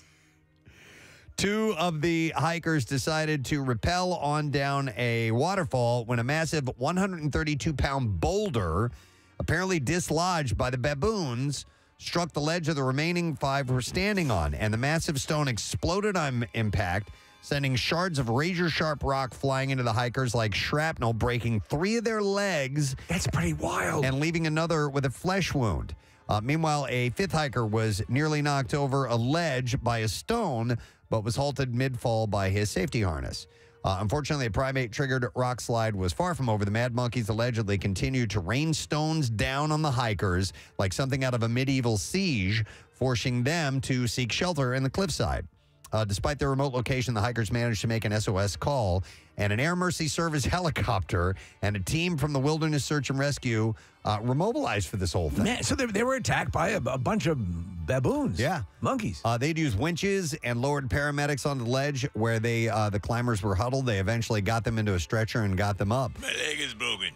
It is unclear whether or not the avalanche was deliberate, though primatologists have their suspicions, so they're not really sure. The primatologists are believing that it was intentional? No, they're not sure. It says that baboons can easily be upset by things that they're not used to and would be used to humans walking along cliff paths, but not abseiling down them. There's that word again. It's repelling. Okay, repelling. Okay. So maybe that freaked him out. Not really sure, but for whatever reason, these people said that they were throwing rocks at him, and one of them a boulder. Wow. The Colombian Navy stumbled upon a chilling sight after seizing a ghost submarine and finding 2 dead bodies along with more than $87.7 million worth of cocaine on board. Oh, that sounds weird. Officials estimated that there were more than 2.6 tons of cocaine on the 49-foot-long vessel found floating in the Pacific Ocean on Sunday. 2 survivors were also located and in need of life-saving medical attention. Military personnel found the 2 individuals in poor health conditions on the outside of the vessel. Apparently, there was an accident inside the semi-submersible due to the generation of toxic gases from the fuel. They were farting. 2 men were treated and transported to a nearby vessel where they were given the necessary medical attention to safeguard their lives. And you got to see what this thing looks like, Steve. Yeah, it's pretty wild. Did you see it? I did see it. It's this almost like triangular shape. Oh. Yeah. Both of the 2 survivors, as well as the corpses and the coke hull, were brought to the municipality of Tumaco. So where they were presented to the Attorney General's office. They encounter these things like in the Gulf, or wherever they're smuggling. They design these things, these smuggling subs. But I'd be curious to see what exactly happened, what the autopsy reveals. Yeah. So the submarine, by the way, was recently seized by the government that allegedly belonged to the Revolutionary Armed Forces of Colombia, the Marxist guerrilla group that attempted to guerrillas again overthrow Colombia's government between 1964 and 2017, was involved in drug trafficking, kidnappings, and other activities to finance their work. So they find these narco submarines from time to time. It's pretty wild. All right, and then one last story. We'll end with this. Free diver David Wenzel set a Guinness World Record Tuesday after taking a 170-foot or 52.1 meter icy plunge below Switzerland's Lake Sills without a wetsuit. The 40-year-old Czech diver took just 1 breath before diving through a hole drilled in the ice to retrieve a sticker placed at 170.9 feet below the surface to prove his feat. Wenzel emerged from the same hole after 1 minute and 54 seconds, spat out some blood, and opened a bottle of champagne. So you've dove with a wetsuit on, scuba gear. What's the deepest you've ever gone? 90 feet. Okay. You went 170. It's crazy. Without anything. Without any equipment at all. And I don't know how he can come back up that quickly without experiencing the bends, without having I don't know. That Those problem. free divers are insane. And that to me is, if you've ever, when you jump off like the cliffs down in Jamaica and you go down you go down far, and you look up at the surface, it's scary. Yeah. It's like you can see the surface when you do that. I've got to cover that distance. These guys can't even see the surface. Preston, I wonder if the temperature of the water actually aided in his dive. I don't know. Maybe slowed everything down. Slow his heart rate down. Yeah. His spokesperson said it was actually hard for him because of the cold. He said there's nothing difficult. There's nothing difficult for him to be in cold water. He said lack of oxygen is something normal for him, but this was completely different because it's really difficult to work with the pressure in your ears in cold water. Right. If you combine all these 3 things, cold water, lack of oxygen, and the problem with working with pressure, it's something very unique. The water, by the way, was between 33 and 39 degrees. Come on. When he took the plunge. Well, that might have been at the surface. What did it get as they went down further? I don't know. Air temperatures hovered around 40 degrees. The Guinness World Record is the second for Wenzel.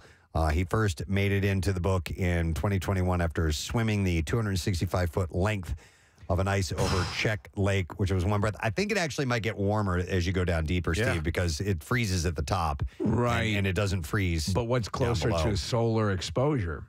The up higher, I guess. Right. So, well, it's not going to get any colder than 32 degrees. Right, exactly. Because it'd be ice. Frozen solid.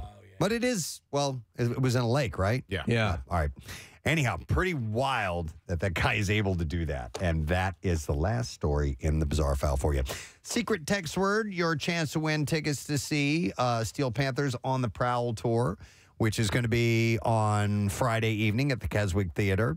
Make sure you text the word secret to 39333 for your opportunity to win. We'll get 2 winners this morning before we're done. All right, so we'll take a break. We'll come back in just a second. Hang out for a piece if you don't mind. Preston and Steve. On 93.3 WMMR. It started off like Scouse, then it went Scottish. It was like Liverpool, Scottish. Do you know what? His Scottish accent is better than mine. Yeah. So if you're to say Brit or not a Brit, what do you think, Joel? I'll go not a Brit. Yeah. Not a Brit. No, all right. sorry. Stephen, where are you from? I'm from South Jersey. But I love that. That's a great quote from Rocky Balboa. Yeah, he was hitting some of them pretty Too solid. well. Like the word hit, he said het instead with more of an I like that sound. he did like a Scottish version rather than going for like our accent. That was brilliant. What were you saying, Stephen? I was going for a North England Geordie accent. Oh, so he knows his stuff. That's actually where Stallone is from. All right, thanks for playing, Steven. Have a good one, man. All right. Have a good one. If you're just tuning in, we have Joel and Leah who are here in the States. They do a YouTube series, and they cover American culture, British culture, kind of compare the two, try some things out over here, sample a little bit. It's wonderful watching, and they're very much likable. So and people love to see the differences. Yes. And by the way, I saw BuzzFeed has all these great lists that pop up all the time, and there was one that was showing American sections of grocery stores around the world. And so usually there's a small rack of stuff for maybe who's a tourist or somebody who lives that then go get some of their creature comforts as far as food goes. And you know what I noticed on every single one of those photos? What do you think? What item, if you were to guess? That is considered expressly American. Yeah, it was very easy to spot by the packaging. Very bright packaging. It's a candy. I'll give you that. Circus peanuts? No. Candy. Circus peanuts. M&M's. No. No? It's a candy. Yeah. Skittles. No. Reese's peanut butter cups. Ah. On every single photo that I saw all around the world. I'm like, okay, yeah, So sure. not circus peanuts. I'd want them. Yeah, it's funny because my friend Helen hates American candy, and I can't stand British candy. And she I offered, like British candy. Yeah, I can't do it. And they offered, because we were all at the same restaurant last Saturday, and she had a big box of British chocolate. I was like, no, thanks. I'm okay with that. Which is crazy because I love chocolate. But she says that American chocolate tastes like vomit. Yeah, it really does. It's been like a test. They've tested it. The compound in American chocolate, I think it's the milk powder that they use, does to British taste like vomit. Oh, that's why Hershey smells like vomit chocolate. It's We vile. just can't eat Oh my it. gosh. But So it's also why Americans wouldn't like British chocolate. I do like British chocolate, though. I like do dark too. chocolate, though. Okay. Oh, you're fancy. There we go. All right, we have 4 more to go with Brit or not a Brit. So let's get our next caller on the line. It's Carl. Hey there, Carl. Morning, it. All right, morning it to you, sir. All right, Carl, we sent you a movie line. Could you please give it for Joel and Leah? Sure. Oh. See, I made Lewis a bet here. See, Lewis bet me that we couldn't both get rich and put y'all in the poorhouse at the same time. He didn't think we could do it. I won. Trading Places. All right, that's from Trading Places, the movie. Okay. He doesn't actually say it in the movie. Brit or not a Brit? Let's start with you, Leah. Okay, Brit, maybe from Manchester. All right. Union. Yeah, How about you, he's Joel? being sneaky. He's definitely a Brit. Yeah. Okay. Northern. Carl, where are you from? I'm from Harrogate, North Yorkshire. Okay. All right, they got it. They got it right. Well, you guys are good. Did you nail the region? Is that anywhere near? Well, No? yeah, Well, it he's is Yorkshire, north, he's north, but we thought North is Mancunian. very generic. Yeah. So, What I is don't the think it's a point. TH is an F? Yeah, yeah, that's just both. like both. That doesn't belong to any region. That's just like relaxed speech. I Yeah, guess. just a little shortcut. Yeah. Yeah. I think Adele actually does that. I think she'll use Yeah. an F instead of the TH. A lot. She does a lot. Yeah. And why is Liverpudlian so sing-songy? Like when Steve does his Yeah. Paul McCartney, it's really up and down. And Yeah, it is, isn't it? I don't know It's why. just- I it's really got a like it. lot. It's got a Yeah. But the only thing about Liverpudlian accent I don't like is the K's. So when they say Coke, they'd say Coke. Chicken and a can It's of like a kale. It's Really? not a very nice sound. That's almost Hasidic here. Like Thank you, Carl. Appreciate it, man. This is my rabbi. Yeah. How about, speaking of pronunciations, a popular one in slang is bruv. Ah, bruv. With a V on the end. Ted which is short Lasso? for brother, right? Yeah, I yeah. suppose so. Or you brother, can say bruv. it to anyone. Yeah, bro. Yeah. Yeah, bruv. It's Or- like a bro here, like we say, "What's Yeah. up, bro?" You know. So, Yeah. but we don't do the V. But that's one I've found that's very, very common. This is my brother. Yeah. Has anybody made you aware of John yet? No. Yes. Oh, John. okay. In Urban Outfitters, that man taught us John. Oh, sorry. I thought you were asking about John, a person. I'm like, where is this John person? J-A-W-N. We learnt that. We learnt that, yeah. Doesn't it just mean anything? Like Yes. this water To bottle, noun. like, oh, Yeah. this John of water. Yeah, Yeah. exactly. You could literally say this John of John. This John of John. Yeah, because the Wow. John is the bottle and the John is the water as well. So. Were you just at an Wow. Urban Outfitters store? Were you shopping? Yeah, we were just having a look around, and then randomly one of the employees, lovely man, would start just teaching us Philly slang. Lovely.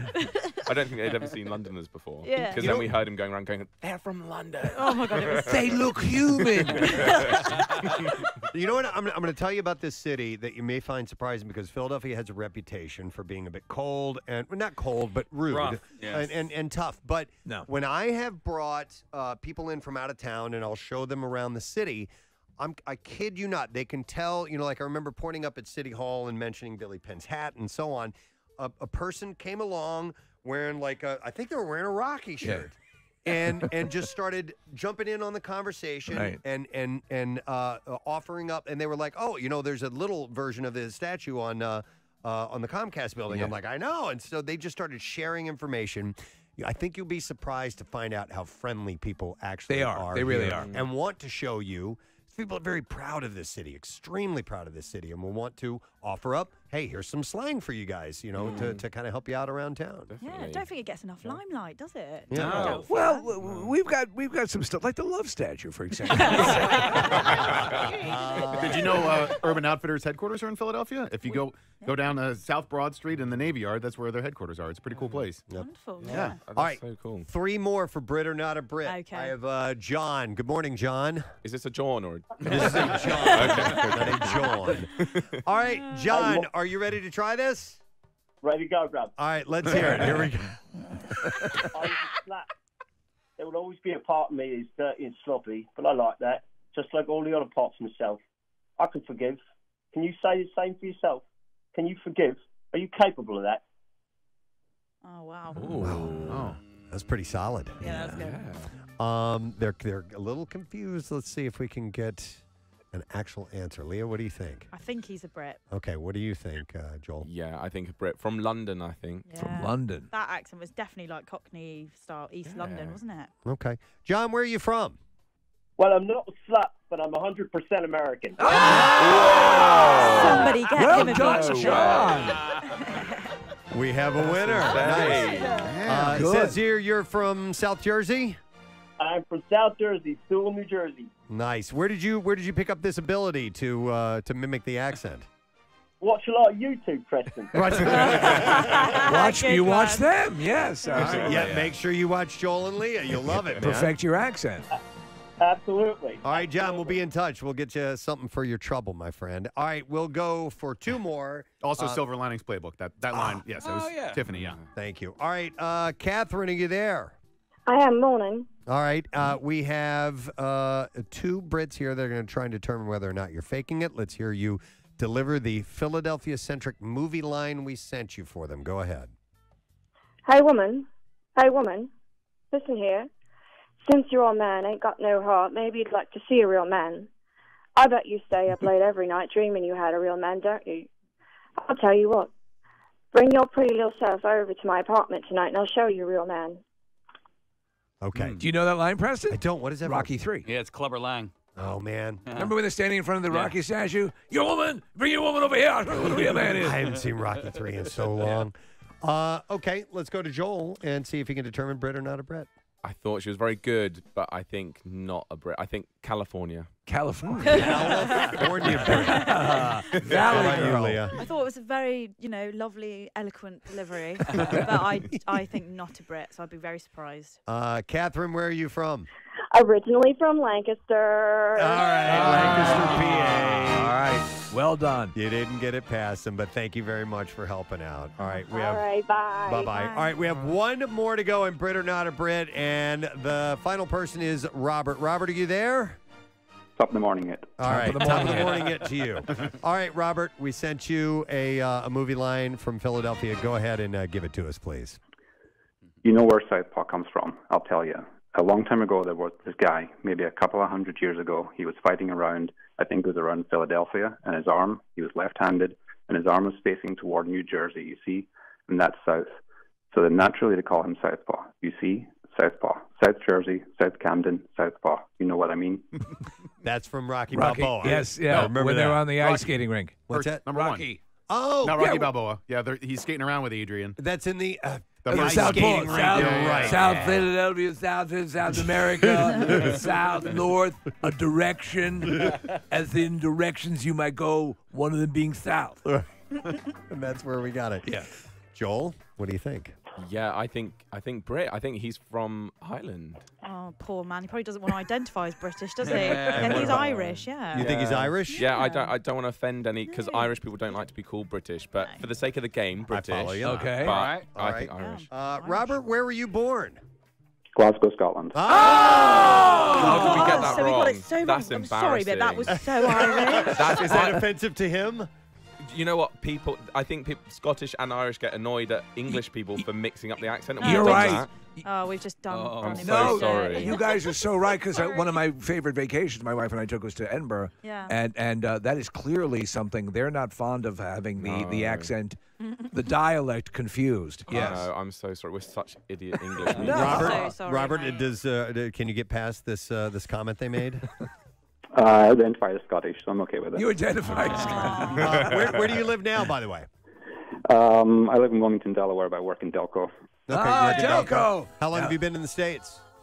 15 years. 15 years. All right, man. Well, thank you for playing along. We appreciate that. Cheers. All right, All right, take take care. care, All right, there you go.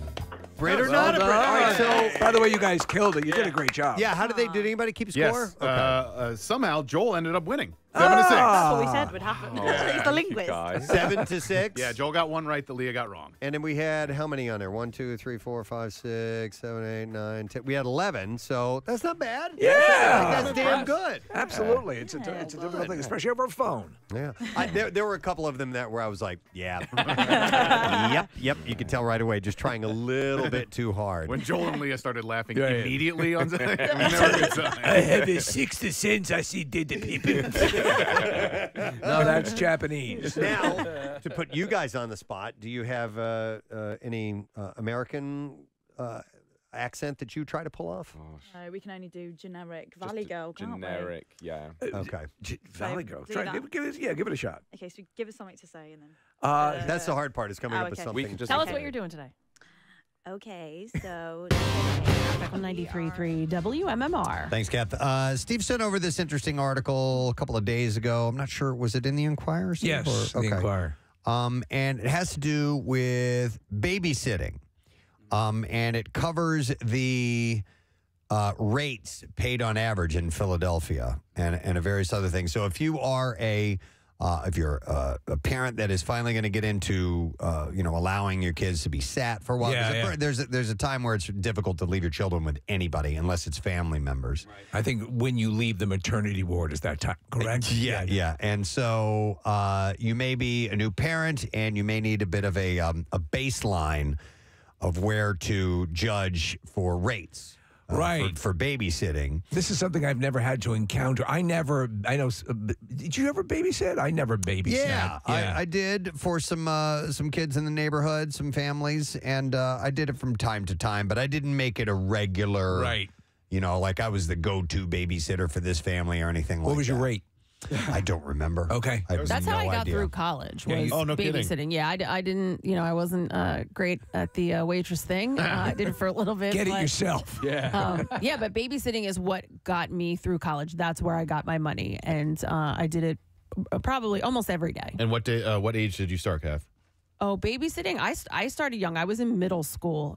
There were twins in the neighborhood, and me and a friend would both go over and watch them. Yeah, looking together. back on it, I was probably 12 or 13. Yeah. And as a parent now, I can't imagine leaving my child with a 12 or 13-year-old. No. But Nope. At the time, it was totally reasonable. I couldn't imagine any parent leaving their kids with me. I had, we used our interns. I'm like, okay, these are college students. Yeah. I'm willing to pay extra for, an adult Yes. to watch my children rather than, and so like my daughters, they were, floating the notion of babysitting. And I don't want them babysitting. I feel like that's just too much responsibility and things that can go wrong in a major way. I think you pick up more real life skills with an OnlyFans account. Yeah. Well, No, it I teaches listen, them responsibility, Case. yeah. I mean, I think it's a good first job for them to have because of the learning curve. And they might make mistakes, but those are good mistakes to learn. But I Mistakes think can he's be afraid of the dire. liability. So here's the deal. potential. I know somebody whose sibling is no longer with us, and it happened on the babysitter's watch. Wow. Well, that's where my mind goes. Well, that's a nightmare scenario. I'd say statistically that's the outlier. But wow, that's got to be horrific. Yeah. So, all right, now I have a question about that, if you don't mind sharing a little bit. Were they at fault at all? I think as far as maybe neglect is concerned, yes. Oh, no. Yeah. There are safe ways to play Russian roulette. Right. But that must have just wrecked that person as well. Not only, if they made a mistake or whatever that is, I'm sure it wasn't intended. And No. But, I just wouldn't want anything even remotely like that to happen on my child's watch. So what do you, when you pay a sitter, when was the last time you were paying a sitter? It was like $20 an hour. All right. So in this article, Philadelphia parents last year paid on average $18.03 an hour for someone to watch one child and $20.78 for someone to watch two children. That's according to Urban Sitter, which is a platform for finding caregiving. But that's if you have parents, like the grandparents, that's free childcare right there. Oh, yeah, it is. And you would use that as much as you could, but, Unless they answer the door with their pants off. Maybe not. I have grandkids? Yes! Yeah. Those numbers may sound steep, it says, but they're below the national average. Philadelphia is below the national average, which is $22.68 for one and $25.37 for two kids. So all right. So I would assume my natural inclination would be you'd want to you'll pay top dollar for your kids. You want the best that you can get. If you don't have interns, how do you go about securing somebody? I used a service. I used care.com. And they're bonded and everything, correct? Well, so care.com, I mean, there are services that you can use where, you pay a nice fee, but they vet everybody. So with care.com, I did, you can do there's different levels to the accounts, but mine required background checks and all that. Aren't you Jared from Subway? Oh my God. No. Oh my God. I just watched the you watched the documentary? The Discovery Plus How series. is it? Oh my It's in my queue, yeah. Oh my God. It's messed up. Yeah, I know. Yeah. Dude was not a good babysitter. You can't believe what he was saying. All right. Anyway, side note, but it's crazy. It's worse than you thought it was. What does bonded mean? Well, I hear that term. You're security bonded. That's my understanding, is that you've passed a background check, a security check, that, and then therefore you're bonded. You're cleared. Well, you're also linked to the company, that so they are liable and responsible for insurance, for their employees, all that, right? Right. So there's a bit of responsibility, not just on the individual you're hiring to babysit, but also the company that you used. The understanding, Preston, is that if they lose one of your kids, you will get a cashier's check for $500. For $500. Yeah. Okay, so you're covered. Yeah, you're covered. All right.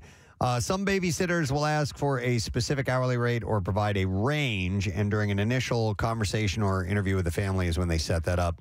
If they don't, this article says, first consider the going rate in your area. Ask your friends and relatives what they pay.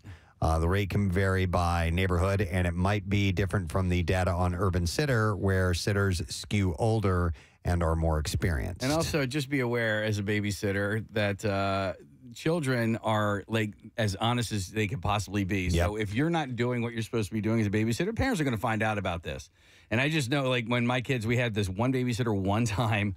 When we came home, we were talking to our kids, and they were like, yeah, she didn't take her face out of her phone she didn't do anything for us. She basically was just an older kid in the room, that was it. Can you, Kathy, maybe you know this, can you go with, is there a service that provides older people, like senior citizens? People who are a little bit more... yeah, I feel like Casey has all these bad experiences. I had nothing but good experiences with the people that we hired. Now, we hired them more on a long-term basis when Jace was younger. Almost like a nanny? Yeah, but we had great experience. But yes, you can, with all the services, you can indicate if you'd like an age range. Or, okay. Yeah. I didn't know that. Yeah. This is just a word-of-mouth person. And I did when Jace was very young, we had somebody speak to him in a different language. We requested somebody who was bilingual. So he couldn't understand. No, but his first words were in French. You had people flake on you, Cap, didn't you? Through the service, people were like almost like no shows or like last minute cancellations? I had somebody who was a full-on no-show one night. What? Maybe it was you that I'm thinking about. It might have been. We were going to go see.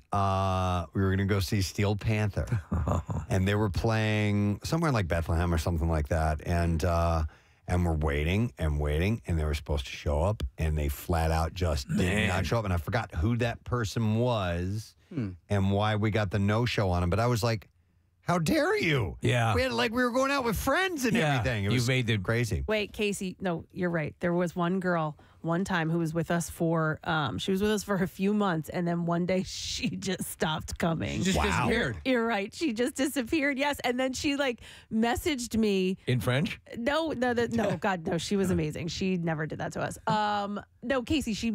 I had communicated with her for months over the phone, and she messaged me on Facebook and was like, on Facebook? "Oh my God, I'm so sorry, I overslept." I was like, "What the hell's going on?" Well, I feel confident you're taking care of my kids. Yeah, no, thank you. Yeah, that was over. It is after funny, that. like when you get access to a good babysitter, you become so protective of that person, and like you want other parents to know about it, but you don't want to know them. You don't want them to know too much. I'll get you a car. You don't want to share too much. Well, I mean, like when you find a good babysitter, you talk to other parents. In Casey, I remember specifically like talking to you about who you and Diane used at certain times, and I know that we shared a few different interns over the years or whatever. But like, you don't want to lend them out I too didn't want to much. share. When I found out you called Lizzie, I was like, Yeah. Lizzie's mine. Right, but I got Devin. I got Devin from Preston, and Devin was a former intern of ours as well. But she was like, she's still a family friend because of how great of a babysitter she was. I went to a wedding of one of our babysitters growing up because for me and my brothers, she was so special. Wow. Dude, my cousin Kathleen,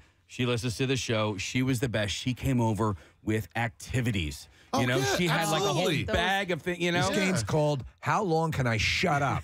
No, those were the best babysitters. Those Yeah. were the fun ones. That's who you wanted to come over. Like people who have some sort of like a plan. Yeah, that people who come from childcare to begin with, like that have that sort of background. You know? Sure. Steve, you joked about I'll buy you a car. I have a friend who buys a car for her babysitters. What? Again, they were there long term. They weren't just we're going out for a date night. They were they would come and be there for a full day. They were working 40 hours a week, but she needed them to drive her kids around. She wanted it to be a reliable car, so she bought her a car. Wow. By the way, I wanted to point this out real quick. A texter had sent in a message that said that her daughter was a babysitter and had taken a course through the Red Cross. You can take a course through the Red Cross. And that made her feel more comfortable sending the daughter out. So I didn't know that was available. Maybe I don't know if it's still available, but if so, that would definitely be worth doing. Absolutely. Couple of phone calls. I will go to Michelle, who does some sitting. Hi, Michelle. Good morning. Good morning, guys. How you doing? Oh, it's Michelle. You babysit kids, Michelle? Yes. I've been doing that since I've been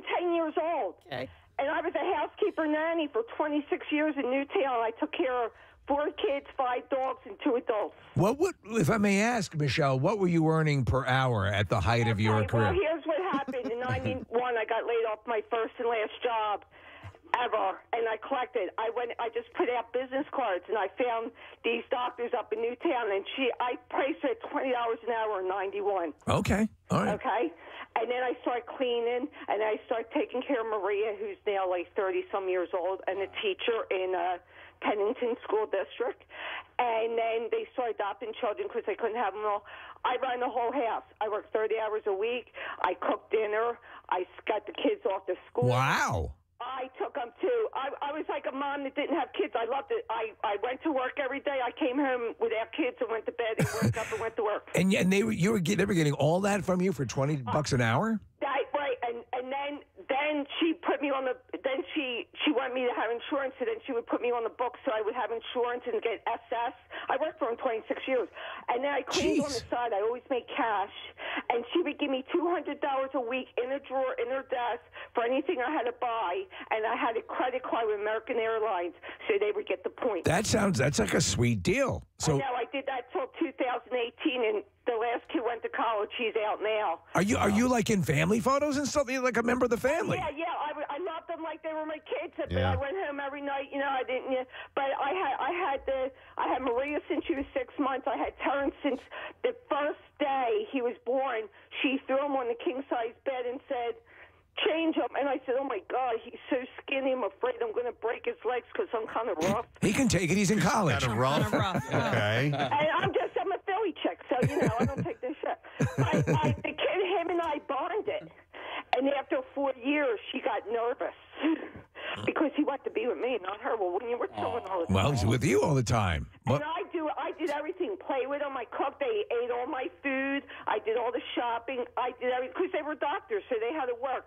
But it actually took 3 of us to run 4 kids because they were in every sport possible. Wow. That happens, though, a lot of times. If they're spending a lot of time with your kid, they bond with their caretaker. And then you come home and they kind of get upset when the caretaker leaves. That's kind of Kathy's right. I was after that on care.com. I did all that, and now I'm on Citree. But the thing is, what you were saying, Preston, the money, one child is $21 an hour, and every kid after that's another $1 just now.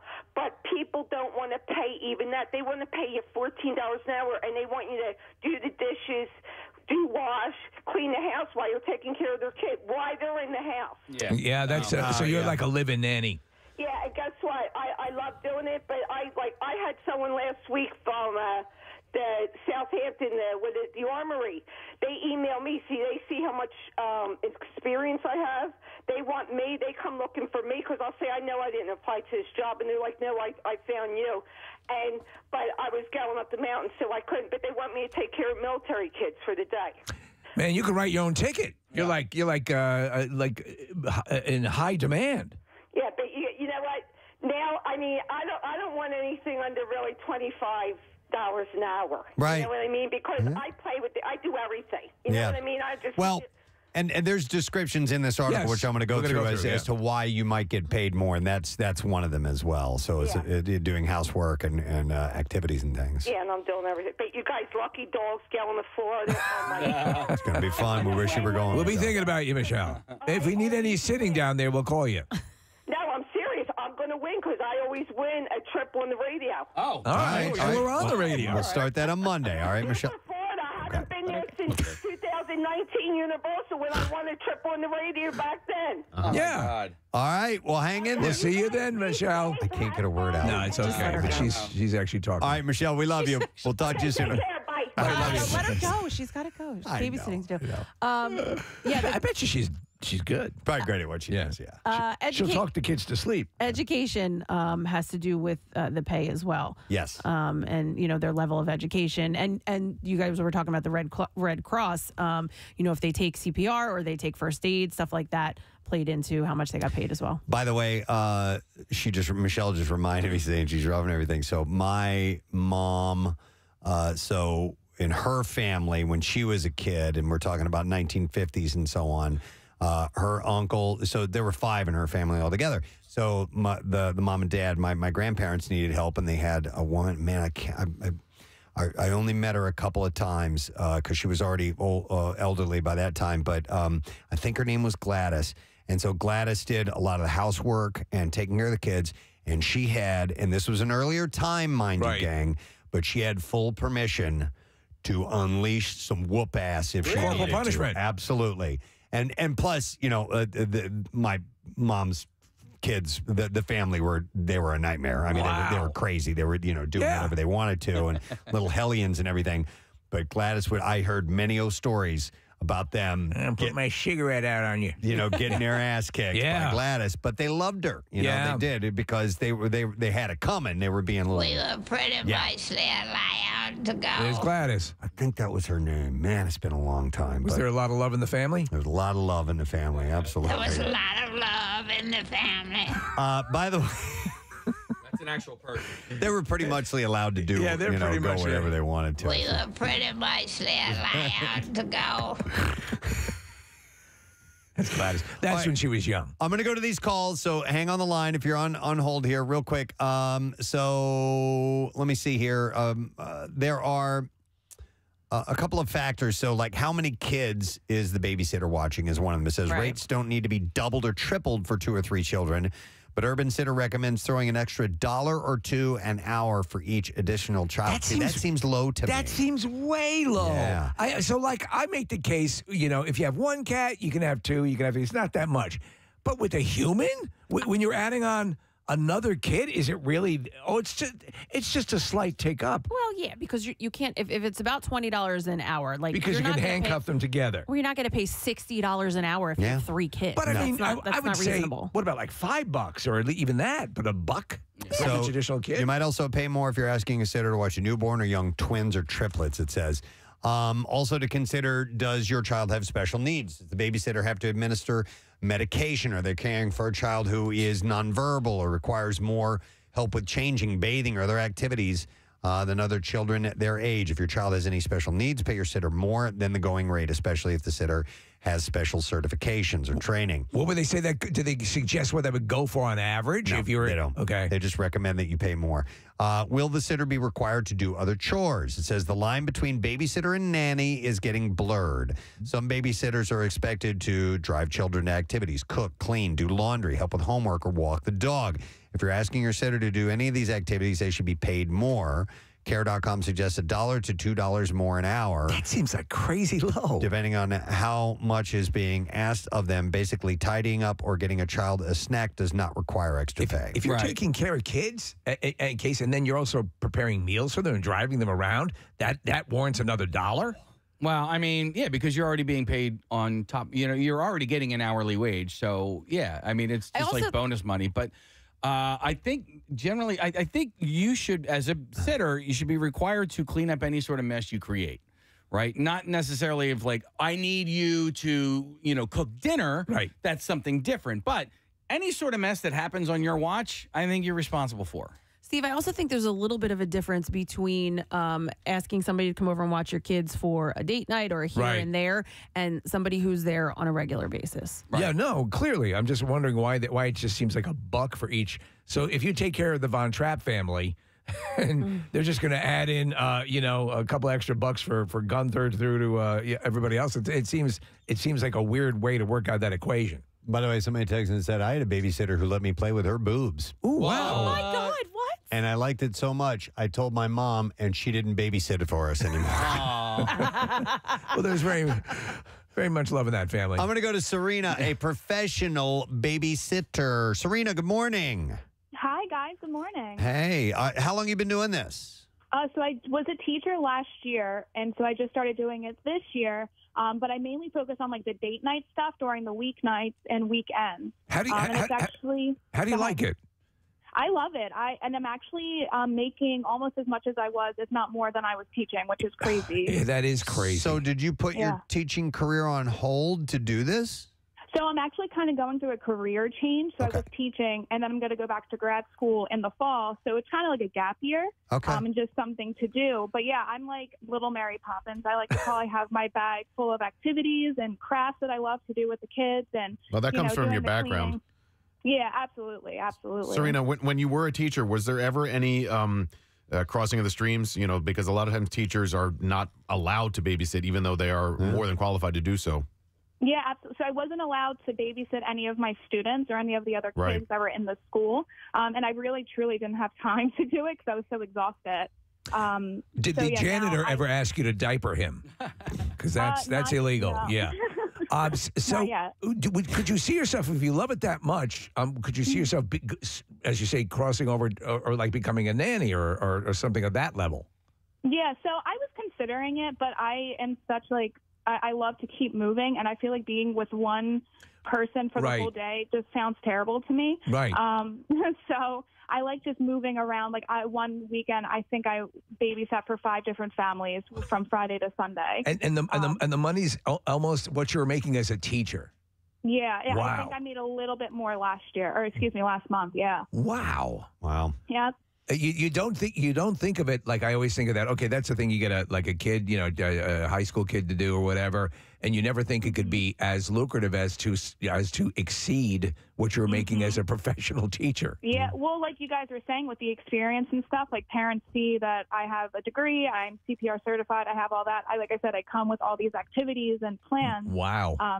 So in this article, Serena, it says if your babysitter has a degree in early childhood education or special education or certifications of trainings, they should be paid more than a high school or college babysitter. Yeah, absolutely. If they've been babysitting for years or have worked as a full-time nanny, child care center employee, or teacher, also consider paying them more because you're going to get more value. Like out of it. you're top level stuff, Serena. Yeah, I like to. Thanks for advertising me. I'm available. Serena, would you ever consider being an au pair? I did think of it. Right now, like I have a house and dogs and cats, so like I'm kind of tied to my area. But I would love to do that maybe eventually. Yeah, and that's living with a family. Yeah, and my brother had to have that with his family because my nephew had leukemia, and so the younger child in the family needed help, needed somebody there to care for him, and so there are special circumstances. But au pairs have take a nanny and then up it a little bit because there are more responsibilities. Well, let me ask a couple of questions about that because I've been going into with my mom aging. I'm looking into things like personal care, right? And I'm finding out how expensive, insanely expensive it is. Yeah. What about au pairs, people who live in? What's the cost on that? It wasn't cheap.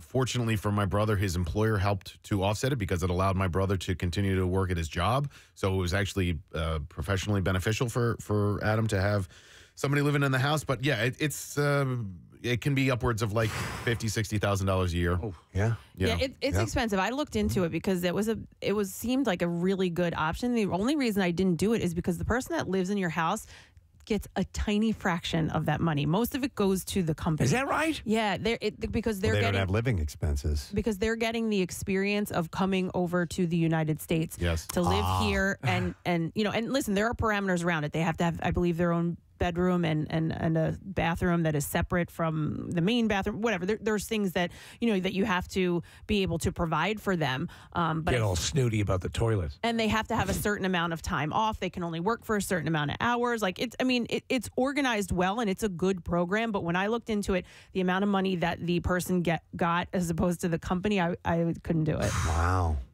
I know an au pair that got an extra benefit of marrying the husband. That's yeah. Yeah. Oh yeah. I think I remember that story. Yeah. Oh, do you, what? How do we this? even, do I know? No. Well, no. That maybe it's another one. But this, why the wife ever agree? I mean, this is right out of an '80s, spank movie, Preston, on Cinemax. This girl was like a Sports Illustrated model, and the wife is like, I'm sorry. No matter how confident you are, no, that doesn't get into the house. And sure as hell, she ran off with the husband. You don't ever hear of like male au pairs or nanos. Nanos. Nannies. Yeah. Yeah, you do. Yeah, I mean, you don't hear often. Nanners. Nanners. You don't hear of it often, like your Mr. Belvedere's and stuff. I think when my brother was looking into it, it was about 70% women, 30% men. So, Really, that much? Yeah, and most of them were foreign, but there were American options as well. The one that they had, she was from Venezuela, and she was awesome. So, Mr. Lauer, I hear you're. Oh my God, you're a nanner. Sorry, you got someone your kid. Gotta pay extra for that. Sorry about that. I got some on your kid. Some gerb on your kid. Sorry, but I'll wipe that off. By the way, interesting thing about me. I had 3 testicles. Okay. Stay away from the children. Yeah, I got some gerb on your kid. Hey, sorry about that. Your room's out back. Yeah, my room's great. I got a mower next to me. We're gonna put you in the shed. Oh man. Nick, I think you're a little off on the price for an au pair. It doesn't seem to be that expensive. Oh. Well, maybe it was because there was medical needs. Oh, maybe. The here average is about $20,000 that it would cost the family. Oh, That's not that much. No, it's actually it's some of the figures I've looked at for home care. It's a price. It's unbelievable. What are things like? So you with your situation, you're going to have someone living there.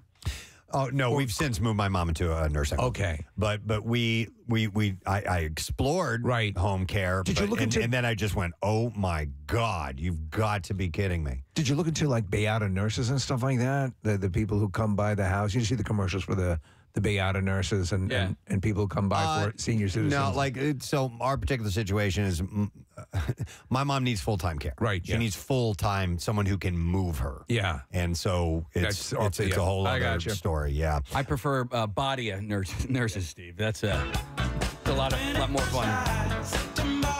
I don't get it. Badia. Badia. It's a part of the song. Okay. If you're not, I get where he was going, and I appreciate it, but that really does require a dad joke. If Hey you're guys, look over there. It's Maria. She's on the phone. Hi, Maria.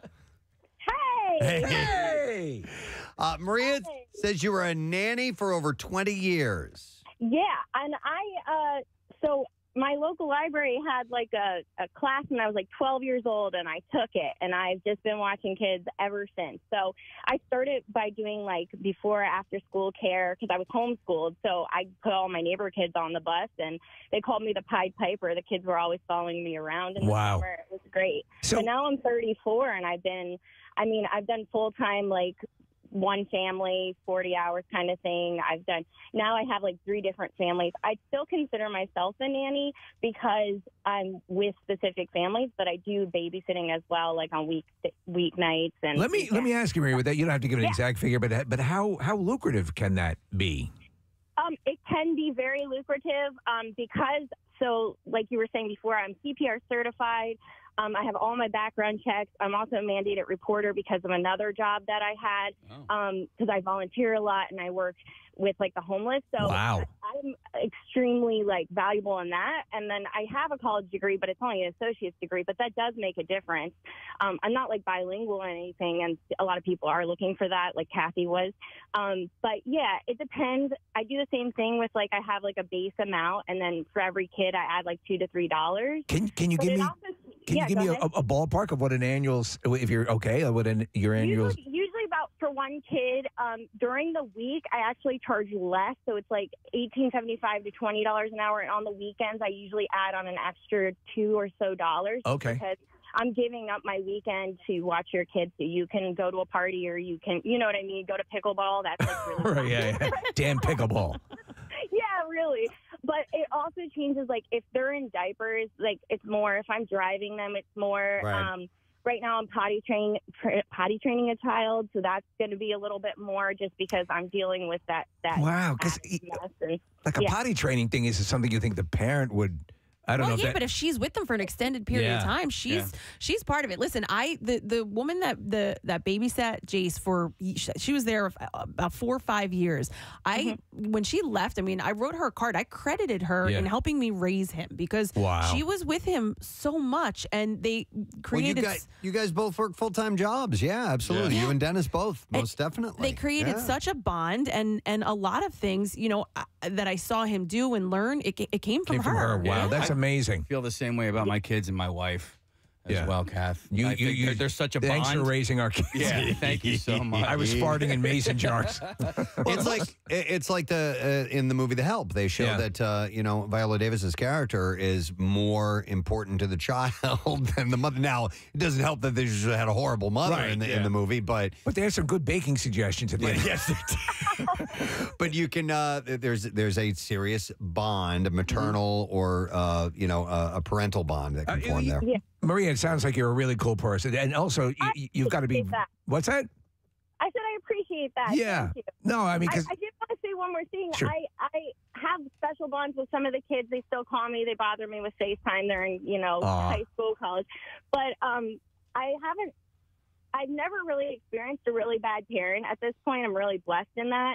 And I really do like to come alongside the parent and kind of partner them and not really overshadow, because it is important that the kid's still respecting their parent and still appreciating the fact that the parent, right? You see, it's all the right stuff. Hey, Maria, when you're approaching a new job and you go in for the interview, it's kind of like a dual interview. You're interviewing the parents as well, are you not? Oh, yeah, definitely. I have definitely turned down jobs where I feel even with like the COVID thing and all that, there were a couple of times where I maybe didn't, their opinions and beliefs and political stance didn't match mine. I was like, I don't think I could be in this home without speaking my mind. Right. So I'm going to have to turn this job down kind of thing. Yeah. And my main focus is always going to be the child, but I do have to, have conversation and be cordial with the parent. And so, and they're paying my bills. So I did want to make sure that we were going to start off on the right foot kind of thing. And I always look for that. Yeah, it's a job. You don't want to work somewhere you're going to have where you're not going to feel comfortable. Interesting. All right. Thank you, Maria. Appreciate it. Thank you. Have a great day. You too. I could see where you would consider something like that like a lifesaver. If you're looking for, what am I going to do? I think of people who, they have to go work or whatever, and they have a young kid, and that juggling and getting childcare. It's such a. I mean, we don't have it obviously with our situation, but I know people who have. And my niece, I guess my nephew's wife Amanda, she has done childcare all her life. And when she started having her own kids, she's extraordinary with them. Yeah. I mean, somebody who has that skill set. Well, and when you find when you find somebody, you want to hold on to them. The girl that we had she was in college. She was an undergrad, and I remember when she was graduating, and I just was like waiting for the conversation. I'm like, don't graduate. No, Steve. She took like a semester off, and then she goes, I think I'm going to go back to grad school. I was like, oh my God, that's amazing news. You should totally do that. Do it. Become a doctor. Yeah. I mean, what does happen when you develop that relationship, that bond, and then your kids get older and they don't need the child care anymore? Like, well, can you just kind of hang on? That's when you break out the Earth, Wind, and Fire joke. Yeah, I don't have the music anymore. Casey, I have a friend who that happened to, and the family kept her on payroll and gave her other jobs because she was part of the family, and they did not want to lose her. We did that with Devin. We didn't put her on a payroll, but we found other things for her to help us out with because she was so great at that. But there was another, I forgot, sitter that we had for a while, but she got engaged, and then her life path changed, and she moved on. It was too bad. Her name was Reagan, and she was really cool, and she worked. We wanted to hang on to her, but it was fun working for you, Preston. But I met a young fella I'm kind of sweet on. I loved it when she would baby talk with the kids, Steve. Doopy doopy gabba. Iran Contra. Did that just slip out? I'm sorry. Yeah. Your buddy Jim had a situation like that, right? Doesn't he have live-in help now? But yes. That was also started out as childcare before, right? Yep. And led to live-in help, and then led to longer-term live-in help. You know, and becoming kind of like a housekeeper that like then Alice, that type of thing. So, or Hazel, which I guess Alice was kind of she was a caregiver as well. She would watch the kids. Yes. She was a live-in. Yeah. Live-in maid and Mr. Brady's side action. Oh my God, dude! Was that confirmed? Why do your genitals look like? When you said I'm on my feet all day. I was thinking of the waitress Alice from Mel's Diner. You're right. No, from Brady Bunch. No, I completely forgot about that, Alice. Yeah. Alice had her own room right off the laundry. What were the other babysitter shows? For all we know, maybe Mr. Brady would travel to Phoenix from time to time and bang Alice the waitress as well. I don't know. Nick, what were you going to say? Driving me to Phoenix. What were you saying? Different strokes. That had 3 of them. Okay. To answer your question. I heard your question. I apologize for interrupting. And what was the question? Because we didn't hear. Yeah. Go ahead, Nick. No, Casey can do I yield my time to the senator. All right, I'll take it. He said, what other babysitter I yield my shows? time to the senator from Wayne. You have the floor now. Yeah. Give me a break. Yeah. Give me a break, show. yes. You're trying to figure out what other shows had sitters and nannies the plot premise. Yes. Okay. So Who's the boss? Mrs. Garrett, Mr. Belvedere. who's the boss, was the male version of that. I'm a Manny. Dude, there were a lot of them. You go back to the 50s, Steve. Yeah. Hazel. Hazel. I Benson. used to despise Hazel. Mr. B, have you tried your brownies? What did you say? Benson? Benson. He was a caretaker. He was a butler. He was a butler who was kind of. That's what a nanny, a male nanny is. Well, a butler isn't kinda. a nanny. Yeah. Well, they kind of take care of the kids, do they not? I mean, Alfred was a butler, right? Didn't Alfred take care of Batman? It was a great show for that was Family Affair, which Sebastian Cabot played the butler who for this bachelor who had to adopt to Mr. French. Yes. I loved that show when I was a kid because they were super rich and they had this penthouse apartment. They had the coolest door that had the doorknob in the middle of the door. I remember that. Who's the boss? Yes, Nick mentioned that. Sorry, and then there was a sequel. What's the boss? But honestly, Charles in Charge. That was one. Yeah. Oh, he was a live-in. Charles was a live-in guy, a nanny, a manny. That's right. And he had I sex loved with Nicole that Eggert. show. He had sex with Nicole Eggert. You remember that episode? Yeah, I do remember. It was a very special episode. Powerful. Wait, was she? You have something special I need to take from you. Wait, hold on. Was she one of the kids that he was the nanny for? Yeah, that would have been unfortunate. Nicole Eggert. Yeah. But in real life. Yes, that was she suggested that had happened. You remember that whole thing a while ago? I thought it's Scott Baio. He's pretty rapey. I'm pretty sure. Oh my God. Yeah, he is. No, he's Scott Baio. He's a terrible person. But wait a minute. So now I never watched that show. I don't remember. Charles in Charge? Yes. There were a few different iterations I over the enjoyed years. Charles in Charge. I enjoyed the dynamic between Willie Ames, who was his buddy. That was one of those weird, like, airs on Saturday sitcoms. Like, Yeah, it was like It's a Living syndicated sitcom, yeah. Small Wonder, like those type of things. By the way, Scott Baio turns in a hell of a performance in Zapped, Preston. You'll remember that. It's been a long time Can we talk about who's the boss real quick? Like, how they had one kid. They had one kid and and the mother and they still needed a housekeeper? No. Alyssa Milano was the other kid that came with Tony. Alyssa Milano was Tony's kid. Right. Yeah. But there were two kids in the house. Yeah. Right. Yeah, there were two kids in the house, but if Only they were because- single mom and single Don't worry, I don't take care of my own child. They need. She was a working woman. She had to go to work. And then they had Mona there. Yeah. Mona. Would you leave your kids with Mona? She was slutting around all over Yeah, town. exactly. Yeah, I mean, Okay. she knew she couldn't rely on Mona. But look at how successful, whatever Mona's daughter was. Angela. She was a Angela. high-powered executive. So apparently Mona raised a wonderful daughter. She knows how to raise a powerful, successful child. And then Mona would spend all day sitting on the dryer. Yeah. What was Jeffrey's role on Fresh Prince? I mean, I know he was butler, but like, did he do child rearing duties as well? I don't think so. I loved that character. He was a great character. Jeffrey was awesome. And he had his own little suite, right, in that mansion in Bel Air. Don't remember. Yeah. I don't It remember. was under the stairs. There was another butler in, The Nanny. That's the name of the show. Oh, my God. The name of the damn show. Phoebe Piccalilli. I was about to point out the butler on The Nanny when the principal player is the exact position that we're talking about. There was a show called before The Nanny. There was a show called Nanny and the Professor. That was it. No, I was thinking of The Nanny with Fran Drescher. What about Hey Jesse?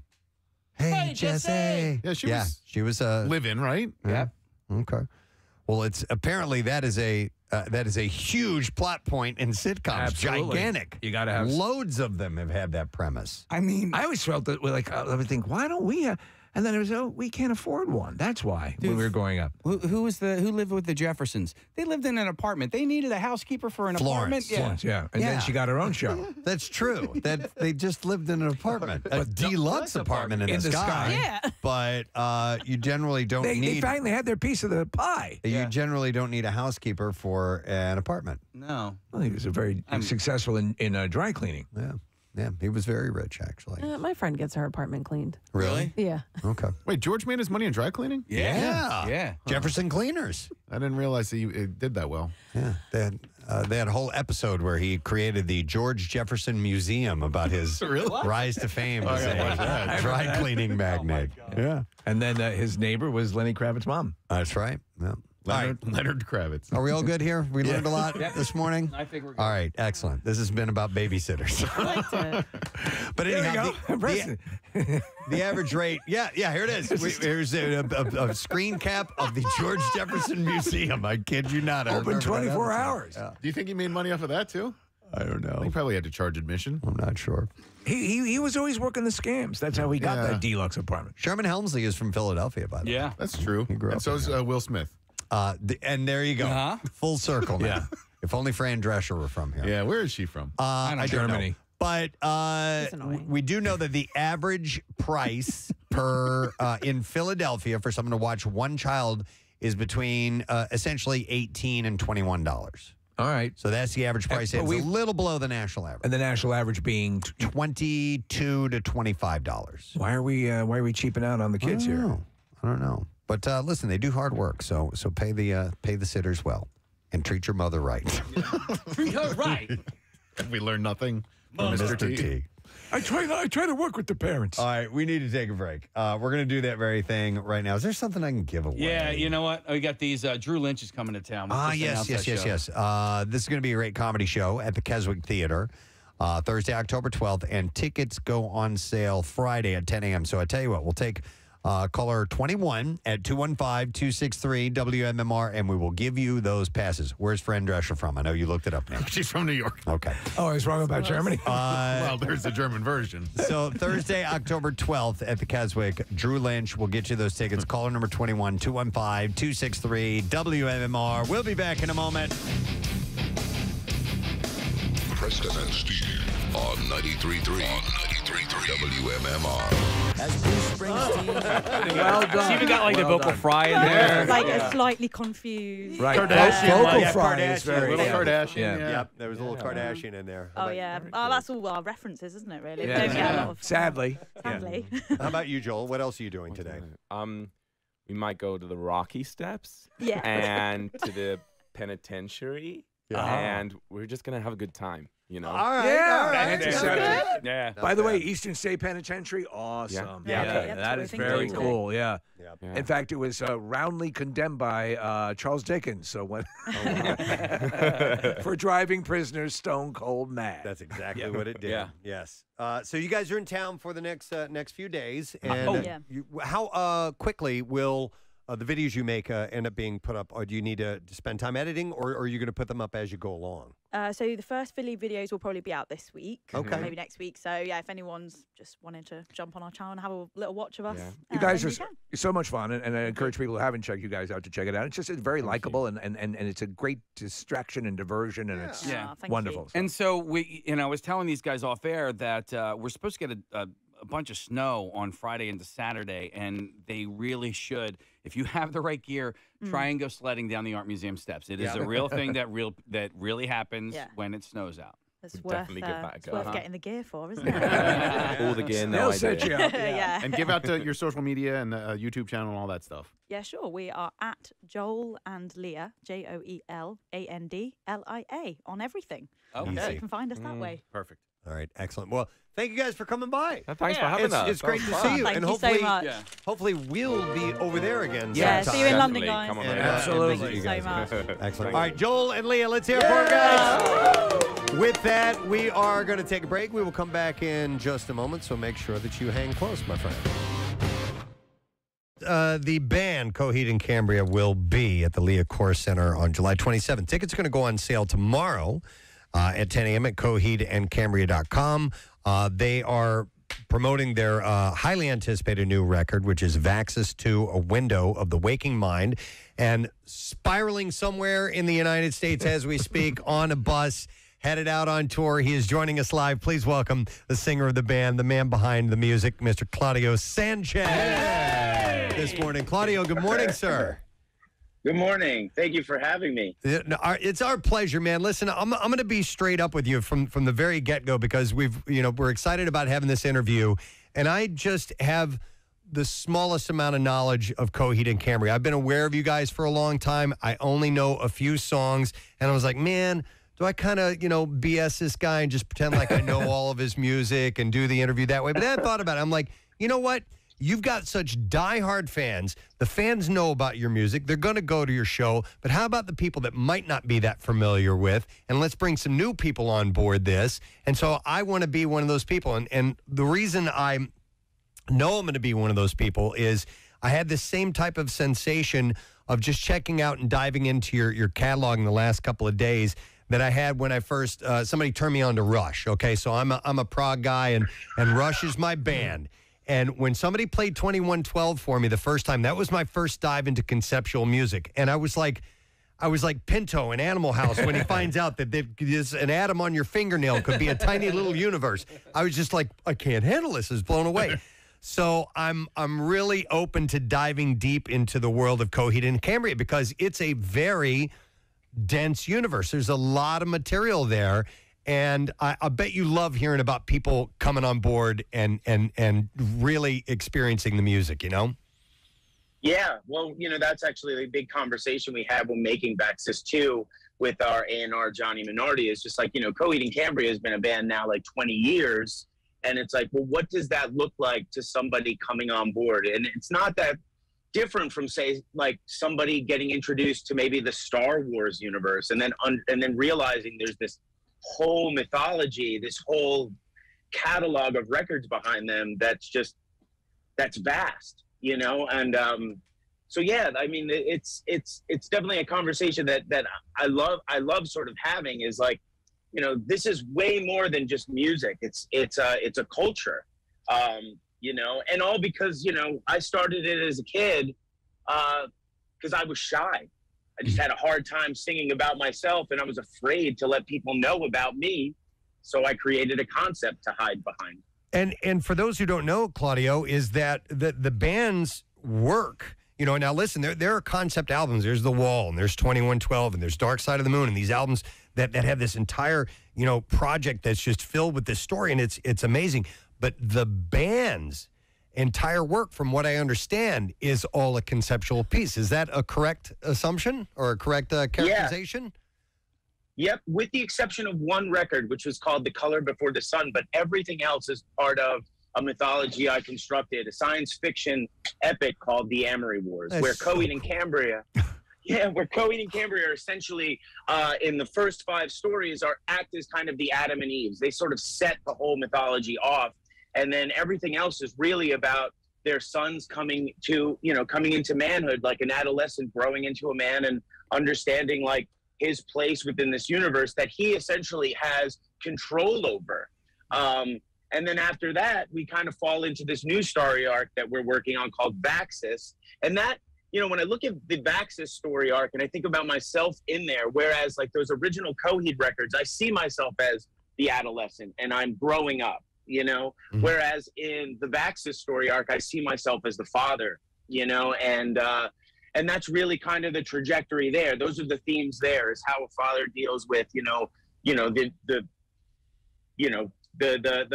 a man kind of coming into his own as a dad, basically. I love this notion. I would have been, and I am now going to, because I just as Preston said, we're both fans of this kind of approach to music. It's few and far between these days, and it used to be the norm, and you would just get there and you would immerse and you would look at album art and you would be, what's the message? And you talk about album art, you've got the comic series. I mean, you've got all of this stuff that's dovetailing. Preston, at 16 or 17, if you found this band, you'd be outside the tour bus. Oh, yeah. Bugging the crowd. I mean, because honestly, I heard so many people that I respected and respect, Claudio, the band's name would always come up, and I'm like, well, I love this stuff, and so circuitously, I would experience and go, yeah, that's good. Not understanding, what is a very rare situation where it's not just simply a thematic concept album, it's a concept band. Mm-hmm. That is awesome. That's a mind blower. Did you start to fall into it just through the growth of the band, or was that the modus operandi from day one? So when I started writing material, I think I was about, I was a teenager. Right. And I became the singer of this band. And when I was writing the material for it, before it was Coheed and Cambria, I started to realize I just had a hard time. I had a hard time singing songs about myself, putting my heart on my sleeve. But though they were, so I just didn't want anybody to go, oh, I know that person now because of the music, So I started to construct this concept. So I took a trip to Paris, France in 1998. And there's where I started to construct the ideas of Coheed and Cambria, the characters, some of the first songs on the first record. Just because I hadn't been anywhere. I'm a New York kid. The furthest I had been was New Jersey. And now I'm in Paris, and it was so wonderful. And I was like, you know what? Maybe I should just really adopt this as a songwriter. Of course, I'm a teenager. I'm not thinking that strategically, but that's just what I thought. I was like, you know what? I'm shy. Let's just put this out there with a curtain, and that's what I did. And then, when the band got signed in 2001 to Equal Vision, an indie up in New York, they didn't like the name of the band we had at the time. And so Coheed and Cambria happened to be this project I was working on the side, and the band really liked it. And so with that, we adopted the name, and I took the concept with me, and it's just kind of been I guess from day one when the signing, I guess you could say it's always been the thing. That's great. All right, so you had mentioned entering this universe for the first time, and you had sort of drawn the parallel between your music and, let's say, the Star Wars universe. So for us, the Star Wars universe started with Episode 4. So if we were talking to somebody who had never seen a movie before, we might start with Episode 4, and other people might say, no, you got to start with Episode 1, and then other people might say, no, you need to start with Rogue One or whatever. So what I want to ask you, 20 years later, and I've done this with other bands where I discovered a band, 4 records in. I'm like, okay, well, where do I start? Do I start with the newest stuff, or do I go back to the beginning? So for you, for anybody who just heard Shoulders for the first time, and that is their introduction to the band, do you recommend starting there, or do you recommend going back to 2002 to the second stage Turbine Blade? I think it's totally subjective. I mean, this answer changes all the time. It all depends on timing, right? Like if we were to finish, say, the Vaxxis story, which is 3 more records, my answer to this question would be different. I would say, you know, I'm really proud of Vaxxis 2. I think Vaxxis 2 really kind of stands off on its own. I also really love the idea of like coming into something late and then discovering the fact that there's all this other stuff to consume. But if I had to say, you know, Second Stage Turbine Blade is basically the second part of the Amory Wars. That is the second part in this huge mythology that's probably going to ultimately be 12 parts. But that's the second part. The origin story of those characters is in a record called Year of the Black Rainbow. So technically that's the first. Here's the thing. So sorry, here's where my crazy gets into play. All right, it's all good. Every record has a numeric value. So Year of the Black Rainbow, year being singular, Second Stage Turbine Blade, second being 2, In Keeping Secrets of Silent Earth 3 is the third part, Good Apollo 4. Oh my. You know, so every record has its numeric value within the story. The Vaxxis story arc, however, that's sort of more cryptic. The V for Vaxxis stands for the Roman numeral 5, and the axis in which all of the Amory Wars is now going to revolve. So it's a little heady. No. This is absolutely, and I love it because I'm looking at a color code that explains a song can be exclusive, like red, for example. A song can sometimes be exclusively from the point view of a character in the real. I mean, there's a breakdown of tone of who is speaking based on a color code. Your fan base is obviously very much into the minutia. We are as well for so many things that are pop culture, and obviously you're a science fiction fan. So what has rocked your? I got to assume you're a Dune fan, correct? Oh, absolutely. Yes. I love all versions of Dune. I love the Frank Herbert book. I actually liked the David Lynch movie. I mean, when I saw that, I was a child. So did Stephen I. Yeah, I had no. We're fans as well. Yeah, exactly. Yeah, and I really love the new one. So yes, I'm definitely a fan of Dune. Definitely a fan of Star Wars. I also really like I liked Krull. Are you guys familiar? Krull, of course, Krull. Yeah. It's cheesy goodness. Oh my God! That sort of star, that weapon, star that he would throw. Awesome. Yeah. The glaive. The glaive. Yeah, dude, I wanted one of those so bad. Yeah, I totally. Yeah. I was like, right, but like so that was like the thing, right? So when I was a kid, like you'd sit watching HBO in hopes that Star Wars would come on, and HBO would give you like give you Krull, they give you Ice Pirates. Ice with Robert Urich. Yeah. Yes, absolutely. Like so, those are like sort of those are like the science fiction movies that I got kind of brought up on. Comic books, obviously. Anything sort of pop culture, like Saturday morning cartoons, He-Man, G.I. Joe. I was just like I thought Tron. I think the era that I grew up in. I mean, I'm pre-adolescence. I'm in the '80s, so it's very character driven. People are trying to sell toys essentially, and like so characters are very defined. Even in like the most cheesy way, when you think of like G.I. Joe, you got Shipwreck, who's like the sailor, or so like. I think I was kind of lucky in that respect because I don't know that all that stuff really influenced me. Oh, we talk like about hard. this. Yeah, we talk about this, especially from that period.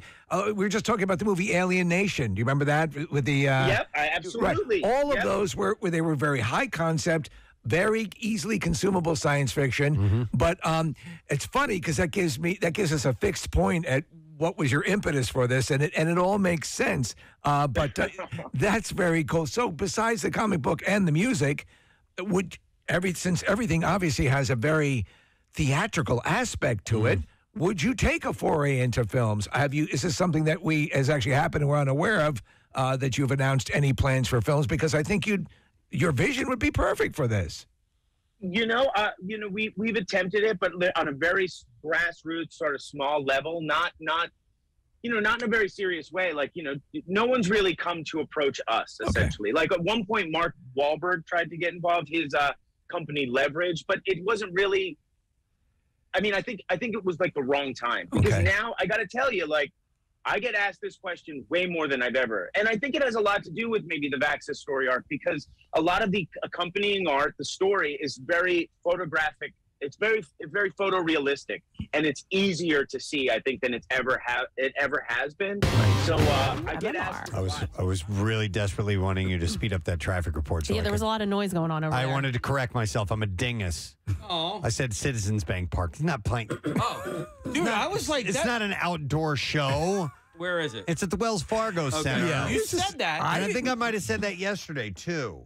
And why did I think it was at Citizens Bank Park? I'm an He's idiot. playing there this year. He is, Bruce right? Is, yes, Later. There are 2 sets of this tour coming through Philly. Yeah. Okay. Tomorrow night's Wells Fargo Center. After I said it, I'm like, wow, it's a little chilly out to be going to an outdoor evening concert. God damn, it's cold. I'm a moron. Well, you just crossed streams, as they say. I think that's what it is. All right, and sorry, Kathy, I didn't mean to be going during your traffic report. I almost interrupted you. I could feel it. And I was like, I don't know. It's what we do. If you want to say something, you start making random noises.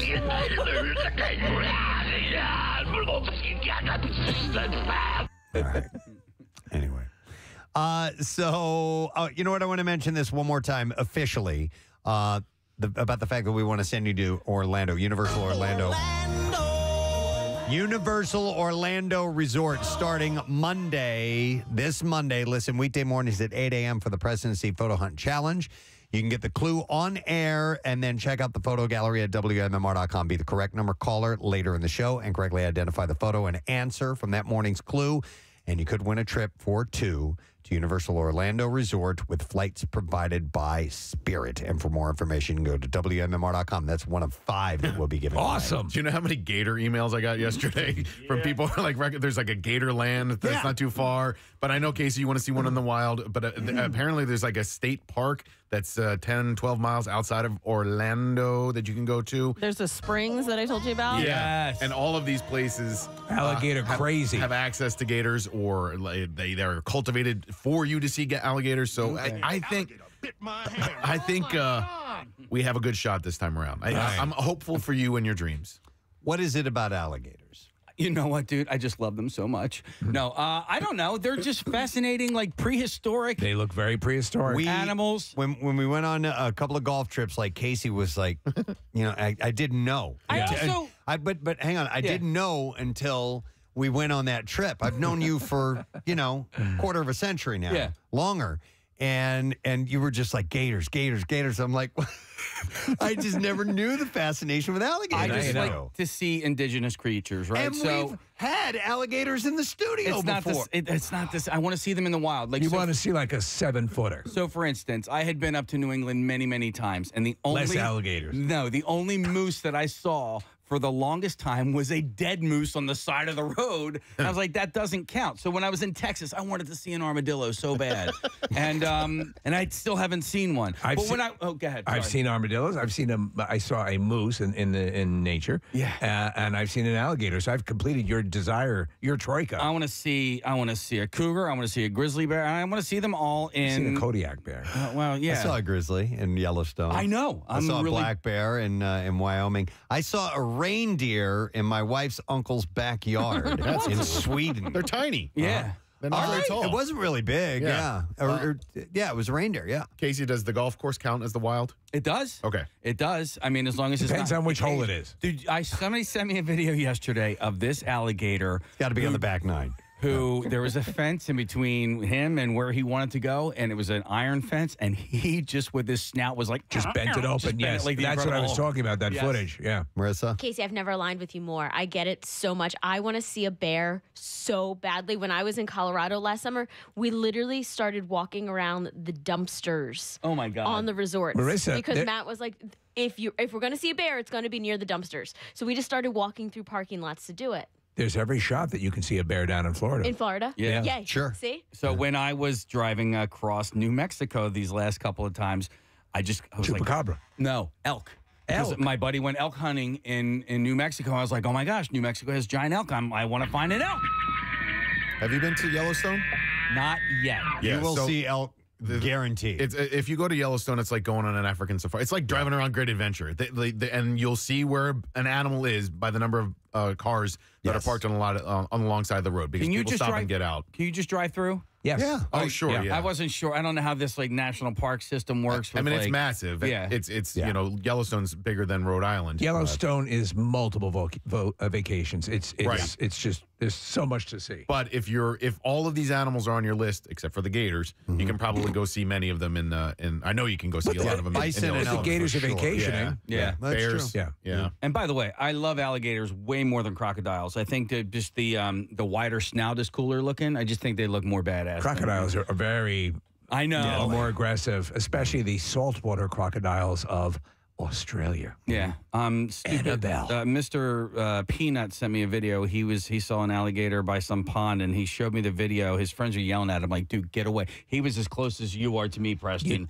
And they can run. And his mouth was open. He was like, back off, buddy. Now that pythons are running wild in the Everglades, I wouldn't mind seeing like a 18-foot-long python in the wild. They're out there, yeah. That'd be pretty interesting. And I've seen in the Keys when we stayed there, iguana were all over the place. I mean, like we were sitting there having lunch, and one of them jumped up.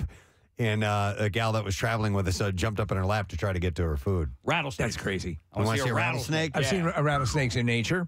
When we lived out in California, when I was in third grade, you would hear them at night. Wow. Yeah. In case you want to go see some elk in Pennsylvania, you can do that too. Where? Elk County, believe it or not. Oh, North Central PA. But like they have, there's an elk reservation up there, and so there's an alligator world there too. There's alligator. Well, actually, Clyde Peeling's lifestyle, which, by the way, drive route up Route 15 is awesome. Yep. But that's not in the wild. Yeah. So you have a list of animals you want to see in the wild. Yeah. Anything like that would lead you to taking an African safari or something like that? Would you like to see an elephant in the wild? I would. Yeah, that would be awesome. That is really cost prohibitive and time prohibitive and all that. Went on safari and got to see that. Got to see gorillas. Got to actually sit there. You have to sit motionless and kind of keep your eyes down. Yeah. There's a whole group of gorillas that were moving in and around her. I was at. That's insane. Yeah. I would never do that. Yeah. We were at a golf outing, and they had afterwards they had the reception, and you could vote. Bid on gorillas.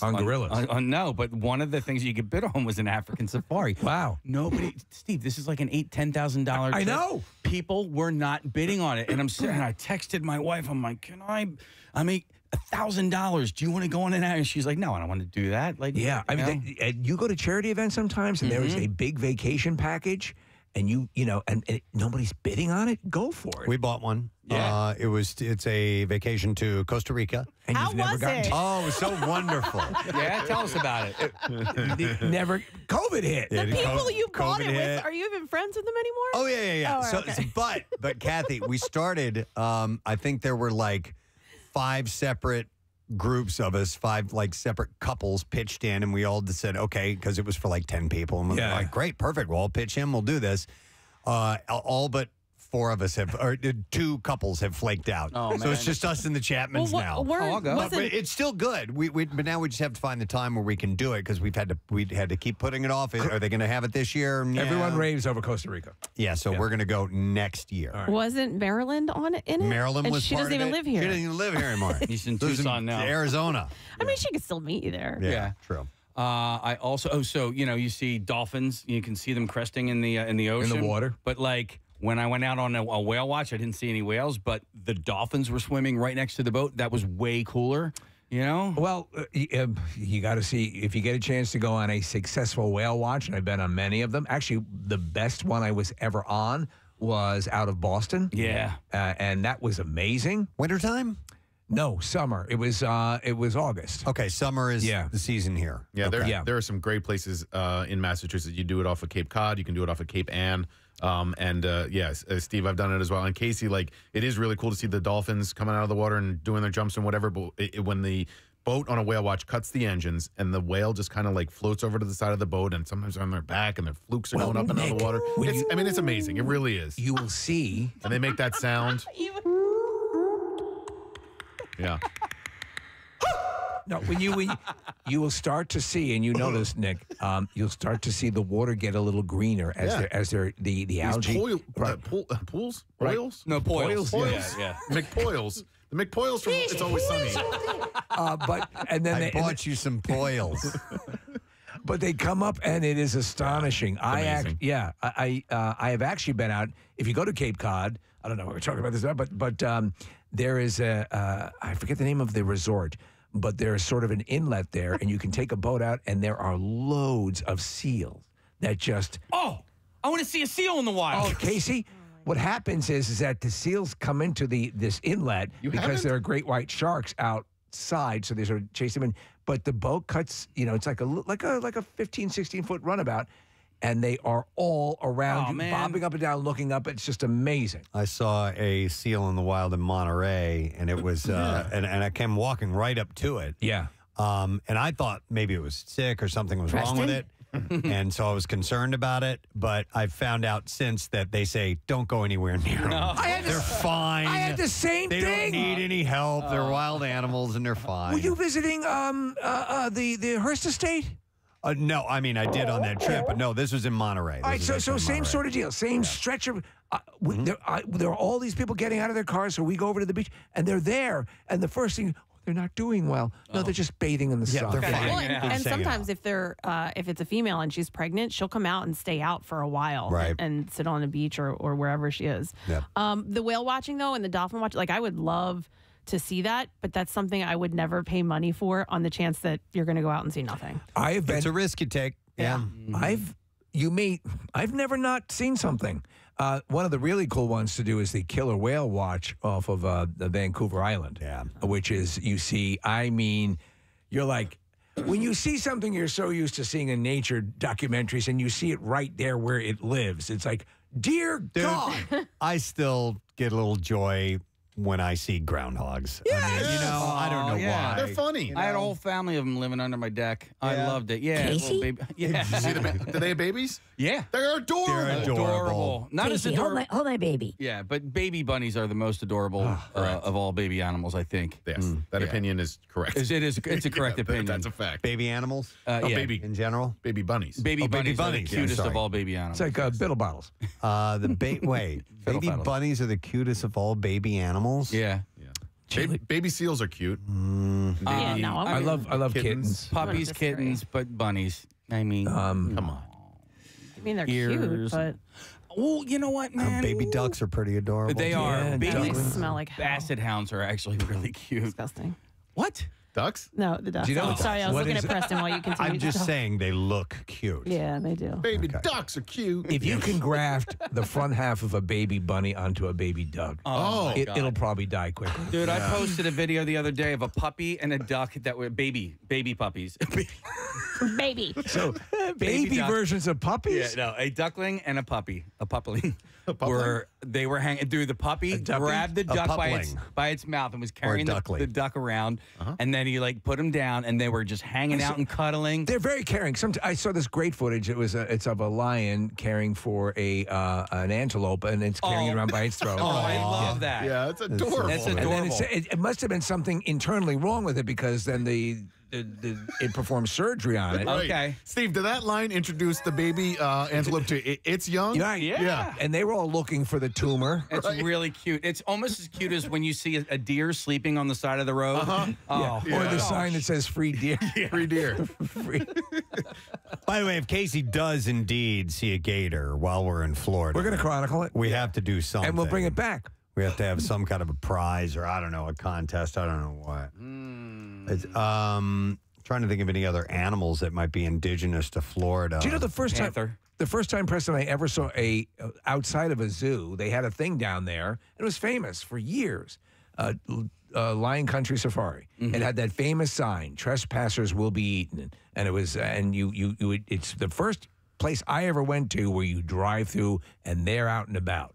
And it was pretty. I don't know if it still exists. Was Carol Baskin down in Florida? Or was that Texas? There was she was outside of Tampa, wasn't she? She was both, I think. Somebody was in Tampa. Yeah. Carol Baskin. Yeah. She tried to. Didn't she try to buy the one in Texas? Yes. The that dudes? might have been it. Yeah. I'm not really sure. Was there Yeah, was one in, yes, she had the nonprofit animal sanctuary based near Tampa. Carol Baskin killed her husband, whacked him. Can't convince me that it didn't happen. Fed them to tigers, they snacking. What's happening? Carol Baskin. Baskin. I'd like to see a manatee. I think that'd be kind of Oh, that's cool. I've seen that. Yeah. Yeah. Also in Florida. Someone from Carol Baskin's camp, if she has a camp, did reply to me. Oh. Yeah, this was a while ago. They declined her coming on our show, but maybe if she's in Tampa, By the way, she can come with us to Universal. Lion Country Safari still exists. It does. Oh, okay. Where is that? It's in next to Carol Baskin. No, it's in it's in Florida. I think it's outside of. It's probably further south than where you are. Casey, you know what else lives in Florida is armadillos. Armadillos? Uh-huh. Armadillos. All over the place. All right, so maybe you see an armadillo in the wild. Panthers are very rare in Florida. You don't get to see them very often. They're very secret. Yes. You had mentioned panthers. It's the Lion Country Safari is Loxahatchee. Is that, by the way, where they got Florida Panthers from? Yeah. I did not know that. Yeah, it's like Nittany lions in PA, like indigenous to, they are mountain lions that are indigenous to Florida. So they are the Florida Panthers. It's like Maine alligators. Not many mountains in Florida. What was that story where you had? It was a story where they found Subspecies. they found an alligator. Remember, it was like in the bizarre file. It was like in FDR, right? FDR Park? Was that it? Yeah. No, well, that was it. That was a caiman. Oh, right. But this was actually, I think, up in Maine, out in the wild. Now clearly it had been abandoned or something. Right. But yeah. All right. So hang on. What's the difference between a caiman and an alligator? They're different. You can. I've never had an alligator on my chest. Yeah. No, I mean it's a legit question. You Caiman are Caimans smaller. are smaller. Yeah, Okay. It's like saying what's the difference between an alligator and a crocodile. They're different species. Wow. Yeah. What's the difference between Abu Dhabi? Okay. Bye. Well, anyhow, Animals. we are leaving tomorrow after the program and getting on a plane. We're headed to FLA. We're flying into Orlando. We're driving to the Clearwater area, spend the night, Friday morning, get up, go to the ballpark, broadcast live. Looking forward to this. Who's going to be on our show, by the way, Nick? Can we start mentioning that? Yeah, sure. Yeah. Reese Hoskins is coming back. We've had Reese on a few times, and it'll be really cool because we haven't had him on in the last 2 or 3 years. Brandon Marsh. I'm really excited to meet Brandon Marsh. He's apparently a fascinating guy, a great dude. Also had a terrific playoff run.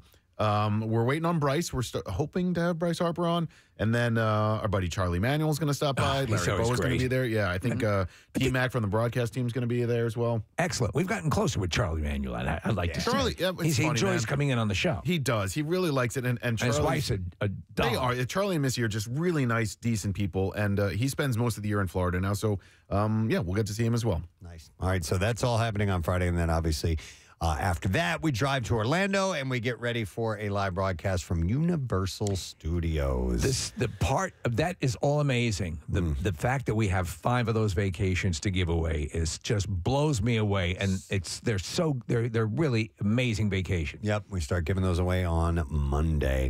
All right, let's break. Come back in a second. We'll share some bizarre file stories with you, my friend. Hang out. We'll be back in just a few. Preston and Steve on 93.3 WMMR. 93.3 WMMR.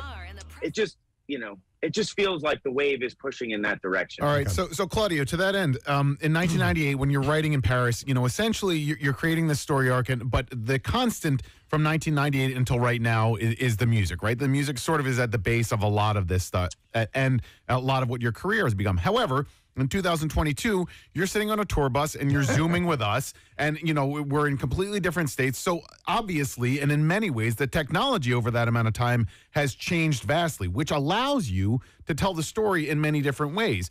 Which part of the technology advancements that we've had over the last 2 decades is most appealing for Coheed and Cambria? Which part of it is just kind of a distraction? Like, what have you guys really embraced? And you're like, oh my God, this is a really great way for us to tell the story in a way that we really want to.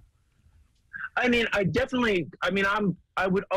always want to see it kind of get played out in a live action, just in the simplest form, whether it be television or movie. But there's so many other things now. We have VR, we have metaverses, we have all sorts of stuff. And I think there's a lot of source material for us to draw from, and again, like that was never really my approach. It was really just to make, comic books, essentially, just to tell these stories in a different way, watch them get up off the record and come to life. And now it's like, yeah, sure, movies and television, but there's so many other places to stretch. Yeah. So it's really hard for me to wrap my head around all of them. But, at this stage, I mean, I'd like to do everything. I mean, I think these characters are, I think the characters are really, when I see our fans and I see them resonate with certain characters, that's so insane to me, because I never anticipated that. I never anticipated anybody to see themselves connect with a character. That was just not on the top of my head. And like, when you see that fans have like a favorite, like you have Ambelina on their arm, or, Willem Ryan, and, it's just like, wow, that's like me resonating with like Freddy Krueger or Darth Vader. It's so cool. No, absolutely. I want to talk about the fandom for a second here, and I'm going to lead this part by saying that we got a tweet from a fellow musician, Claudio. It is a Peanut from 311, and he's listening right now. So he tweeted at us. So I wanted to give a shout out to Peanut, who's listening this morning. But you mentioned the fandom, and I'm going to give you an example. And this is a killing two birds with one stone, because I want to thank this listener. This morning I came in and there was a box sitting over here in the studio, and I'm like, well, what the hell's that? And I open it up, and first of all, it is a 4-pack of the Rush beer. All right, that was sent to me. All right, and it came with a letter. It says, Preston, a beer to share with a fellow Rush fan. These are not for export in the USA, so I coordinated a delivery from Henderson Brewing Company in Toronto to an associate's friend in Ontario. It was then driven from Ontario to Michigan to his mother's house. Oh, my God. A work associate drove from Michigan to Ohio. From Ohio, it was driven to Harrisburg, where I picked it up, and I drove it home to Langhorne, PA, and I now share a few with you. That is from Dean Gutierrez, an MMR listener. And so the reason I bring this up, A, I wanted to thank Dean. And second of all, in the world of progressive rock, there is a connection with the fans that I think is unique to itself. And because of conceptual works like you guys do, Claudio, there's further discussion about the music other than, I really like that song. Man, that rhythm's great. Or this guitar part's really awesome. You start talking about the subtext of the characters and the stories and all that stuff, and it just makes for a really special fan base. And I wanted to get, your impressions on that. Yes, we are so fortunate. I mean, our fan base is just amazing that they get into all of those sorts of things. Like last fall, we did a cruise that sold out, and everyone was super respectful. It was just, it's more of a family. We see the same faces a lot of the time. We've created relationships with our fans. It's something that, again, like I just never thought I could only have dreamed of. Right. And it's like, it's like happening. I wonder, we're lucky in it. I wonder, Claudio, how much of that connects to, and you come from a point of being shy. And and I did stand-up comedy. I'm doing this now, but initially I was kind of shy. And I think there's something, that draws a certain. You don't want to make blanket statements. It's for everybody, obviously, if you enjoy. But I think you're probably connecting in a way, because that's well known about you and your impetus for starting all this. That the people who don't feel that there's something quite for them, you're providing that. I mean, on a basic level, we can sense your joy over being able to do that. Would that be your greatest accomplishment, you believe, touching people who maybe up to now haven't found that thing that resonates for them? I think so, absolutely. I mean, it's also like, it also provides something for me. Like, again, going and being shy, it's like, it's hard for me to walk into a room of people I don't know and be a personality. I tend to kind of cower off, and that's the whole idea of being, the Coheed line of one among the fence. I'm the one, at the dance, like, I'm the wallflower. It's just not for me to be a loud personality, and being on stage allows me to do that, and it allows me to be around people with like-minded thing. And sure, maybe it's something that I created that everyone's into, but it allows me to like kind of be open. You know, it's a starting place for a conversation and friendship. So yeah, you know, maybe that is I created friends. You did. You clearly did. If you're just tuning in, it's Claudio Sanchez who's with Coheed and Cambria, and they're going to be in town in July. Tickets go on sale over the show at the Leah Corr Center tomorrow at 10 a.m. We played the song Shoulders as we were leading into the interview. You guys have a new song called The Liars Club. I saw the video, really cool animation. And like I said at the top, Claudio, not being aware of the full body of work of Coheed and Cambria, Liars Club seems like it has a different tone to it from the other songs that I've kind of skimmed through in your catalog. Dare I say, a little poppier. I mean, I'm trying to think of a better term, but what's the story behind the song and the sound of it all?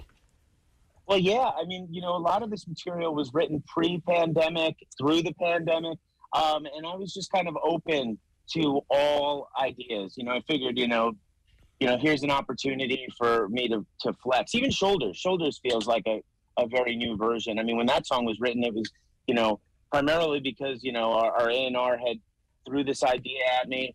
I was up for the challenge. I created it. I put it aside. It wasn't going to happen, you know, and then I brought it to my co-producer, Zach Cervini, and he was like, wow, this is a vibe that's not on the record. We should work with this. And that became a song. And kind of the same thing for Liars Club, although Liars Club, I think, was a little more immediate because I knew that was, you know, I thought that was a theme that I really wanted to express on the record. Like, who doesn't want to, you know, like embrace the lie sometimes, you know, when reality just isn't, you know, the way you see it. No, I was just wondering as you were talking and talking about that in Preston's question, and you mentioned Star Wars earlier. We have obviously know you're a fan. I think of George Lucas, who had the original vision, and perhaps tries to go in different ways. And he got eaten alive by his own fan base. Do you feel you get the latitude from your fan base to go out on these sort of creative ventures that might depart slightly from your sound? Yeah, I think so. I mean, because it's not something that's foreign from what we've done. I mean, it's definitely we're definitely stretching with this new record more so than we have in the past. But we've also laid the groundwork in past records to do things like this. Okay. Like if you guys fall into the discography at all, you find songs like Evagria or Number City. These are all songs that really kind of stretch outside of like what the comfort nucleus of what Coheed and Cambria does. So we're always kind of breaking out of that a bit. But we do it more so with this record. And I think it's really more appropriate because of the theme of the album, because the mind is opening up for this one character, and we're starting to realize that it experiences infinite. Like all infinite outcomes, this one character of Vaxis is like, you know, consumed with, like, instead of seeing the world as we see it, he sees it as maybe the static of a television, because he can see every outcome at one moment. Sounds like Dr. Manhattan. Yeah. Right.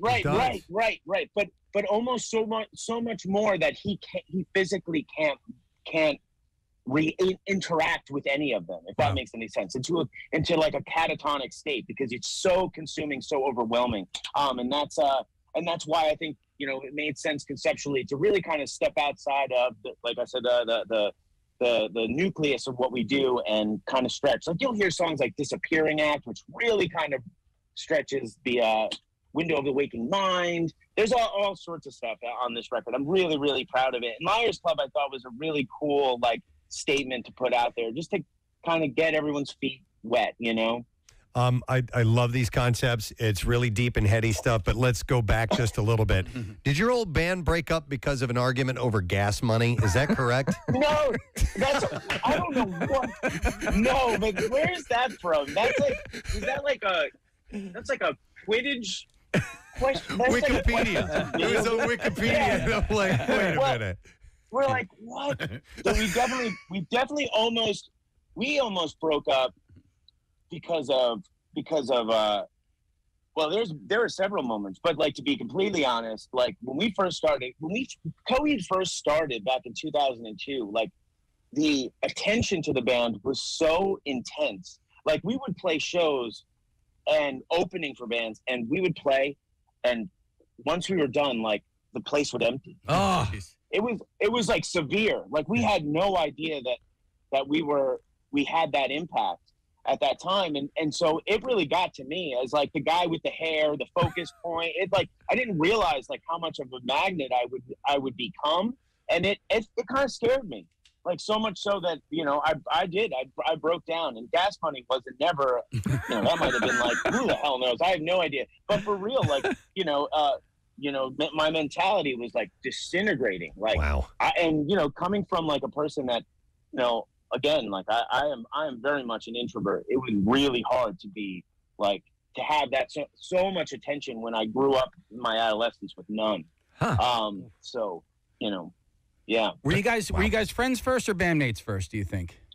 Travis and I have been friends since we were 13. Like I met him through a mutual friend who wanted to start a band. Just a reminder, because I mentioned, weather being good on the St. Patrick's Day. Brent Porsche doing a show live, broadcasting from Dolan's Bar in Ridley Park. That's going to be a blowout. 3 to 7, and you can enter the chance to win concert tickets. Brent's going to win an award, or he will award a winner every The Rotary hour. Club's giving him an award. He gets an award for being a member of the Rotary Club. Be there. Make sure you witness that.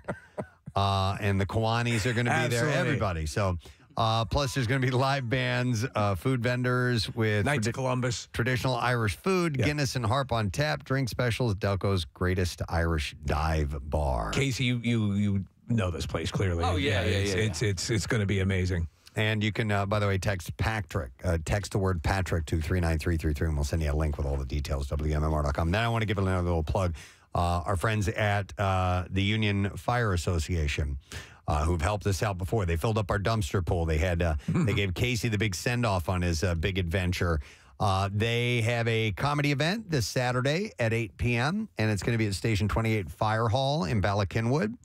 And they will have performances by, it's a comedy night, so you got Jimmy Schubert, Latisse, and the host is Kirk Gardner, and it's a BYOB and intended for mature audiences only, and the fundraiser is for the Union Fire Association. So get the tickets. They start at $25, and you can go through the link at the Union Fire Association Facebook page, and it's also posted on PrestonandSteve.com. All right, Bizarre File. Here we go.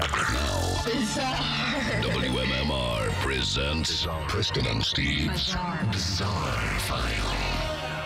Brought to you this morning by Horizon Services. Lower your home heating cost with the same-day system tune-up from Horizon Services, heating, cooling, and plumbing and electrical. And you do it for $79. Get your spring service for just $59. Book fast at horizonezbook.com. I love this story, and I know we've heard similar things before, but these never get old to me. Missing your flight can be a nightmare, but unknowingly booking the wrong flight to the wrong country is in a category all its own. And that's apparently what happened to one TikToker and her friend when they accidentally planned a trip to Budapest. Now, unfortunately, instead of getting tickets to Budapest, the two friends mistakenly purchased tickets to Bucharest. Oh, okay. Another Eastern European city located in Romania. By the looks of her TikTok, Sophie Alice and her BFF didn't actually catch the error until they made it to the airport. She filmed the reaction while going to board the flight, which was clearly marked Bucharest at the gate. And she wrote in the post caption, "They sound similar, right?" Since it was too late to go back, the two friends decided to see what Bucharest had to offer. Why not? And chronicled their surprise trip and their subsequent TikToks. Once there, they visited castles, strolled city streets, drank in a local beer house, and checked out other cultural landmarks. And you know what? They ended up having a great time.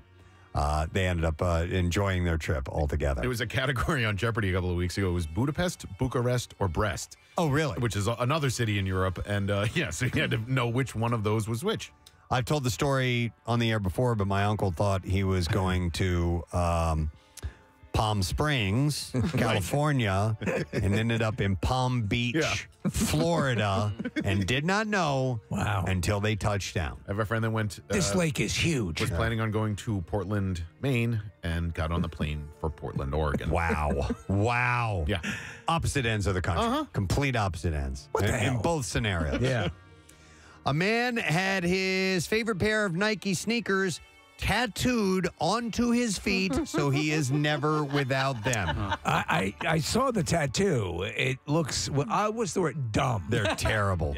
Blazej Ambrozak of the UK took his love for his favorite pair of Jordans to the very next level when he decided to have them tattooed onto his skin. Following a painful 8-hour tattoo session, Blazej doesn't have to worry about leaving the house without his favorite pair of shoes.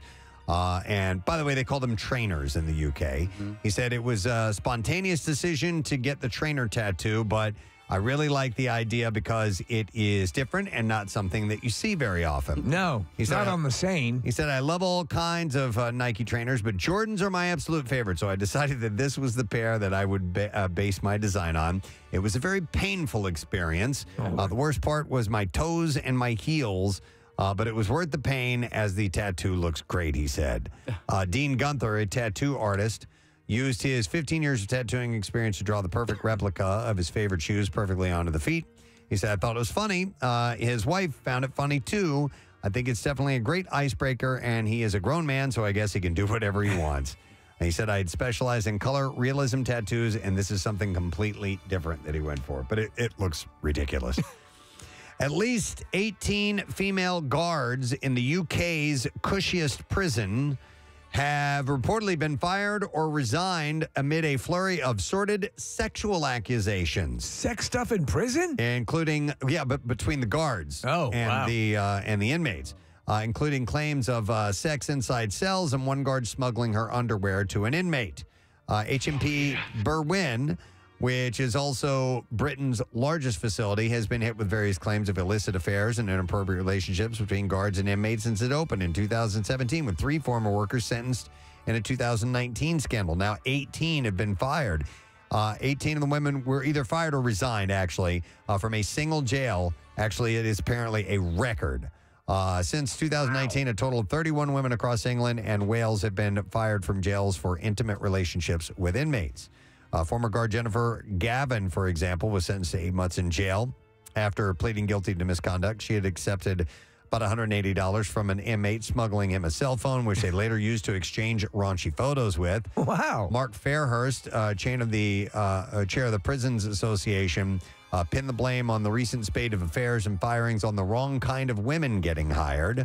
Another former guard, Emily Watson. The wrong kind of women. Was jailed for a year for having a fling with an inmate named John McGee. She was jailed for performing a sex act on the inmate in his cell. You're a complete dirty whore. And another former guard, Ashley Gunn, was jailed for a year after having sexual relationship with another inmate. And do they actually have time to do their jobs? Gunn was accused of smuggling a pair of her underwear to the man, and investigators found photos of Gunn and him kissing among the former guard's possessions. So apparently there's a lot of that taking place. And underwear smuggling is very lucrative. In the UK. A major fail for a would-be carjacker after he stole a car at gunpoint in an East Memphis driveway and then crashed it a few feet away into a pole. The 22-year-old victim watched as the carjacker backed into a utility pole and then got stuck. He couldn't go anywhere. The victim's mother said she and her husband pulled into the driveway moments after the carjacking and crash. She said the carjacker was forced to leave the Honda Element behind and ran off. The victim's mom said her son had pulled into the driveway around 8:30 p.m. Friday when a man opened his car door, pointed a gun at him, and told him to get out of the vehicle and hand over his keys and wallet. She said that the carjacker was trying to back out of their tricky driveway. He rolled down the window for some reason, and that's when her son realized the carjacker's gun was missing a barrel. And he reached in and started punching the carjacker. Not his day. She said that caused him to clip the side of the house and back into the pole, and he got stuck there. Trying to steal a car and nothing works. The carjacker took the victim's iPhone, but police pinged the cell and found it later in a dumpster. They were able to recover prints from the phone and the car, but so far have not made an arrest. By the way, tricky driveways suck. Oh, yeah. I mean, I know a couple of friends who have them. Yeah. And I dread pulling into their driveway. Yeah. They're used to it because they go in and out of it every day. But there's a couple of them, and I'm like, I'm gonna wreck, or I'm gonna run into their yard. I'm gonna get stuck in it or something. There was a friend who had their house was sort of so you drive in off the street, and then you drive down the driveway to their garage. there was this lip, this bump at the top that would always scrape the bottom of the car. Yeah. And like and you couldn't park on the street. I got stuck in my friend's yard twice. It had rained and it just dug these ruts in, and my dad had to come and take a tow cable and pull me out. All right, and there you go. That's the last story in the bizarre file. We will take a break. We'll come back in a second. We shall see if you've been listening all morning along or not, because we're going to have a lesson question about today's program. Trash and music news coming up, too. Stay with us. Preston and Steve on 93.3 WMMR.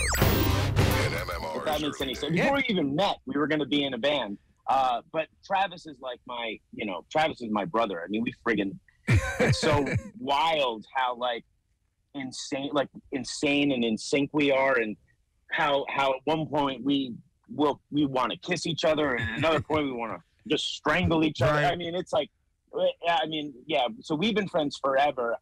Josh, I had known because our bands had played together. He was in a different band, and our scenes had crossed paths.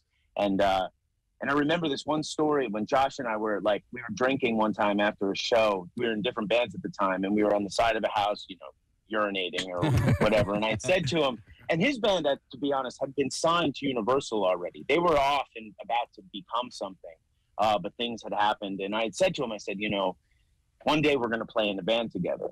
And he was like, yeah, right. Because their career was starting, and here we are. So Josh is, Josh, I guess we had been friends, I guess in a band first. I'm not entirely sure how to answer that, but to be honest, Josh, just to go off, I play in a band with some of the greatest musicians. I think they're in my opinion, I think they're very underrated. They don't really get Josh. I mean, I don't know if you guys have ever seen us play, but he's one of the worst parts of my job is I don't really get to watch Josh play, because he's just such a animated, beautiful piece of art when he's behind the kit. And, I just think he needs more recognition, as well as Travis. Just very interesting people. And Zach is actually the newest member of the band. I mean, well, when you say that, it's 10 years, because our original bass player got arrested for robbing a Walgreens. I don't know if you guys know that. Yeah. That's better than the gas money story.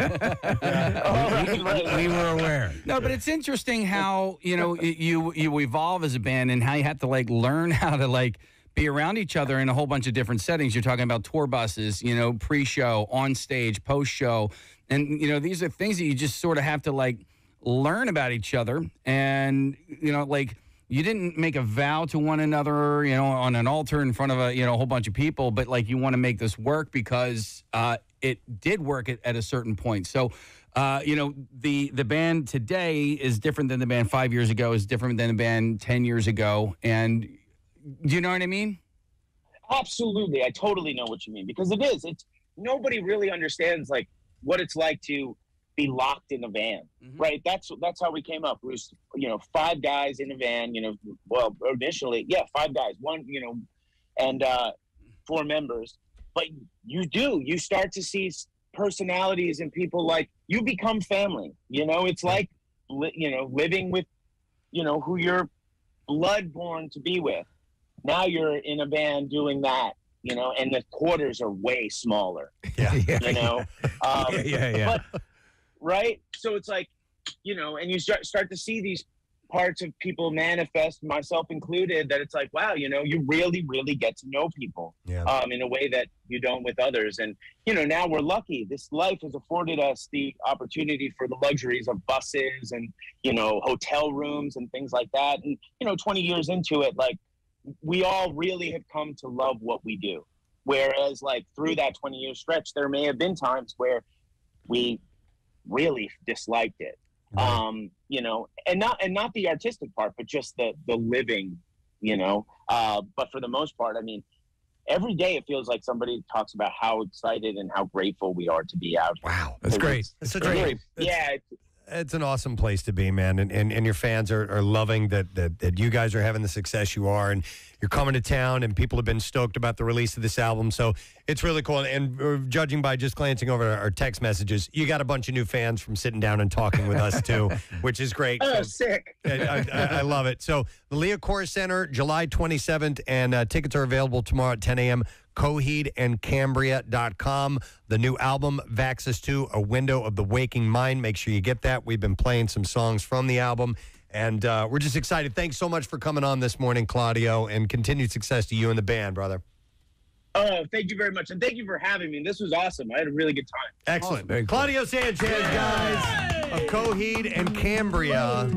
And they're the real deal, man. They their body of work is dense. It is just, it's fun. And by that, I just don't mean by heavy in the music. There's a lot in the story. Well, this is everything that, again, you know, when we were getting concept albums, you were getting thematic albums and all that stuff, and you'd be in that world. This speaks to exactly that. So I'm going to start moving through the music because I really like what I've been hearing. Yeah. Yep. And I love the whole concept of, you know, this thing that is the band. Yeah. That's so cool. And Press, I almost opened up a whole new door of conversation there because when we was talking about being locked in a van with people, and I just kept thinking about the book that you turned me on to, Project Hail Mary? Hail Mary. Oh, Hail Mary, yeah. Where, you know, they're in space and they put these astronauts into suspended animation, and it's not because they don't want them to age. It's because if they had them in a spaceship for as long as they did, they would murder each other. Yeah. That's a legit thing. And so when you have these bands that are just on tour, and they're on tour for the rest of, you know, this month and through March, and then all through the summer, like when you're locked in a room with people, just think about how much you guys want to kill me after 5 hours of being in the studio, and then times that by 1,000. Throw you on a bus with us. All right. We love you, though, man. We're intrigued by our next guest creation, so much so that we had to do it on our own, yet we don't have facilities to cook in. So Pagano's is a new restaurant that opened up in our building. We've been restaurant-less. It's been a nightmare. For 2 years until last week, so that was nice. And like as soon as they move into the building, we asked them to do something for us, and they did. We had to test it out. And they took a bag of potato chips, actually a few different bags of potato chips, and made mashed potatoes out of them. And we got inspiration from our next guest to do that. And you know what? We gave it. It was interesting and tasty. I liked it in its own way. But our next guest is actually coming to, and I assume we are interrupting his vacation because he's in Cancun, Mexico right now. You know him from his YouTube channel. Please welcome Sam, the cooking guy. Yeah. Hey, good morning, everybody. How you guys doing? Wonderful, Sam. How are you? I'm good. But let me start by saying interesting is generally not how I hope my recipes are viewed when people make them. You know? Well, no, listen, here's the deal. I enjoyed the flavor of the potato mashed potatoes. The consistency was a bit interesting. It was very, I know it's potatoes, but it was like even more starchy and stickier than regular mashed potatoes, I thought. Look, I cannot help with some. This is like eighth hand reviewing here. Right. My recipe goes to you guys. You guys don't even make it. You put it in the hands of a brand new restaurant. We have no idea if they can even cook. It's true. And now suddenly I'm being rated by this. I don't want the audience to take this one example as all right. Fair enough. And you have plenty of great examples on your YouTube channel. So hey, number one, why are you in? What's going on in Cancun? What are you doing there?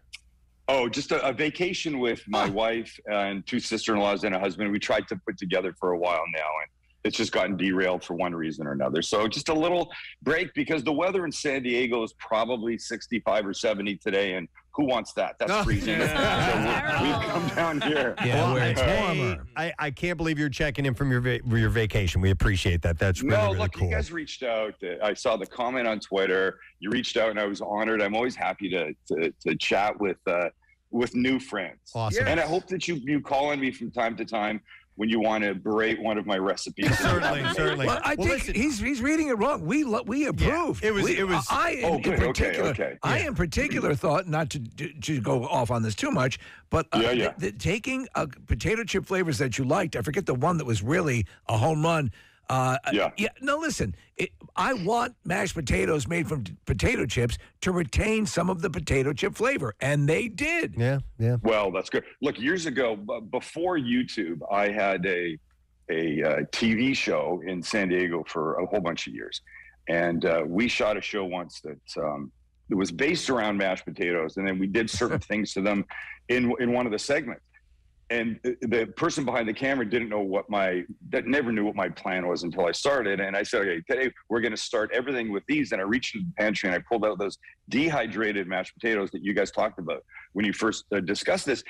And she stopped the shooting and she went, you're effing kidding me. And I went, no, I'm not. I go, they're potatoes, just in a slightly different form. Look, dried porcini mushrooms are one of the great finds in the world. You rehydrate those and they're glorious. Yeah. A potato dehydrate. Come on, it's not the most sophisticated thing to start with. So what's the big effing deal? Right. No, you're right. Yes. Hey, listen, real quick, Sam, you'd mentioned meeting new friends, and I'm new to your YouTube channel, and I can't wait to delve in and find out more about it. Thank you. Not knowing much about you, I pick up a little bit of a Canadian pronunciation. Where are you from originally? I'm from Vancouver, Canada, Vancouver. West Coast, prettiest part of the country, we think. Stunning. Both Steve and I have been there. It's just amazingly beautiful. Absolutely. It's not just beautiful, but it's a really cool city. It's got an amazing vibe. It's got a huge Asian population. It's got British influence from the old days. There's a touch of French. They all go together to make great food, interesting people. And you guys got ahead on the marijuana thing way in advance of everybody else. That was pretty awesome. Way in advance. Look, I was pushing for that as a 16-year-old boy living in that city, and they just they didn't listen to me then. It took them a while. I'd like to think I was the forerunner in that whole process. So learning more about what you do. You know, I was watching a recipe this morning. It was from one of your newer videos, which was Italian fried rice. I make fried rice at least once a week, maybe a couple times a week. Yeah. It's a family recipe. It's really simple. It's nothing special, but it's something that I just love to do. And you've taken it in another direction. Is that, in a sense, what you like to do with most of your videos, is taking food into a new direction? It is. I mean, sometimes we make fairly straight ahead things. We made mushroom risotto a couple weeks ago. Nothing amazing about the recipe. I mean, it's really delicious. But sometimes... You two on 93.3 WMMR. Beautiful day. 10:14 on an okay day. Weather-wise, still kind of sucks, but that's all right. We're together. We have stuff to do, things to give away. That makes it a beautiful day. We'll get to our secret text word in a little while. We still got a moment or two to get on that for the Steel Panther show on St. Patrick's Day at the Keswick Theater.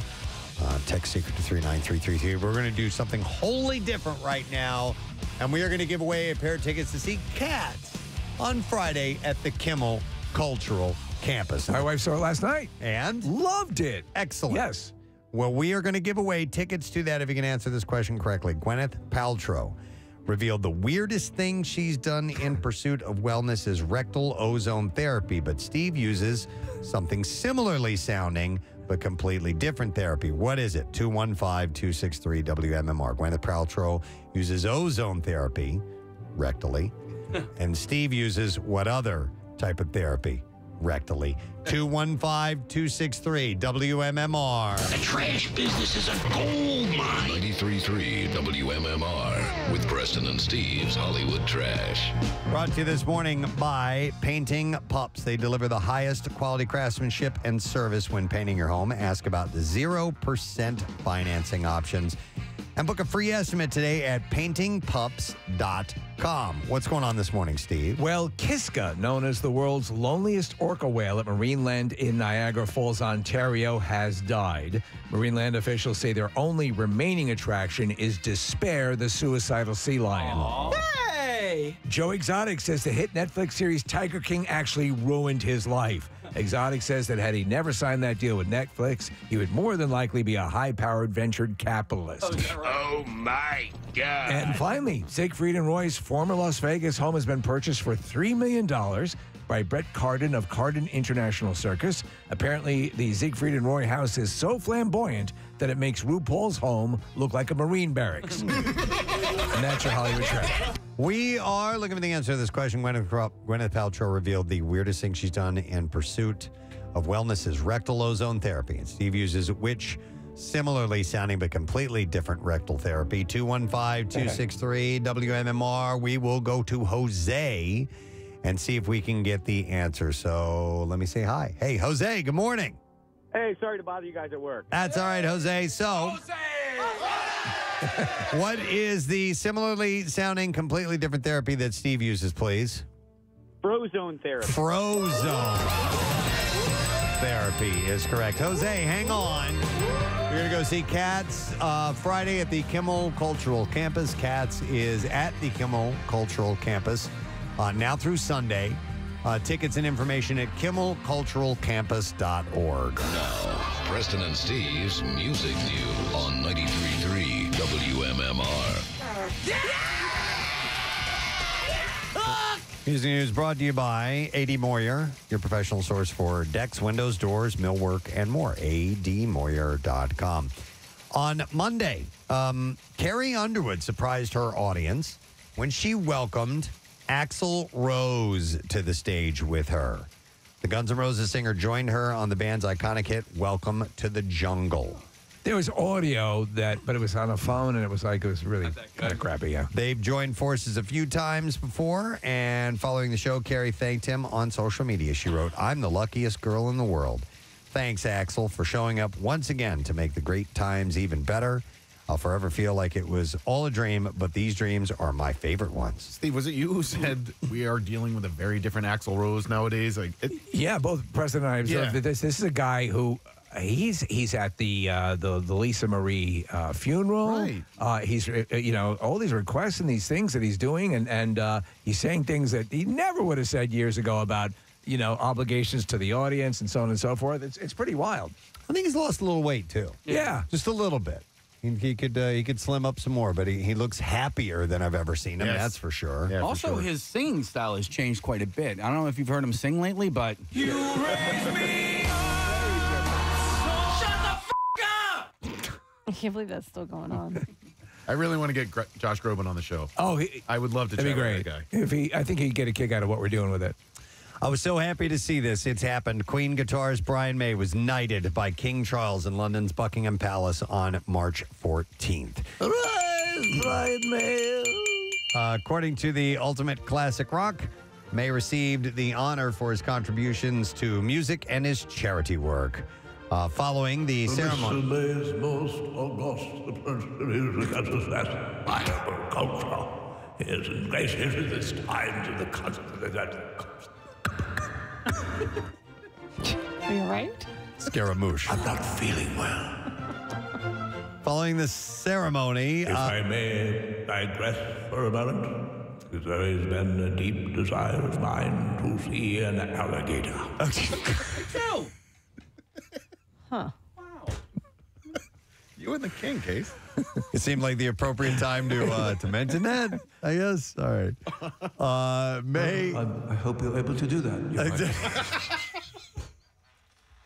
It's all confused him. It's wonderful, Your Highness. May spoke on receiving the honor from King Charles and said, "We've had various conversations." I'm so sorry that Freddie couldn't make it this event. He's dead, Your Highness. Oh, back to the alligator. He said, "We've had various conversations over the years, and I like to feel that we have a kind of friendship. I have enormous respect for him. I think he's been through some very difficult times and always behaved with incredible grace and dignity." The British government announced at the end of last year that May would be the recipient of the honor, so he is now a knight. That is cool. You would have to imagine at this point Freddie Mercury would have been knighted, right? Yeah, I would have to believe that, yeah. Metallica has acquired Furnace, one of America's largest vinyl manufacturing companies.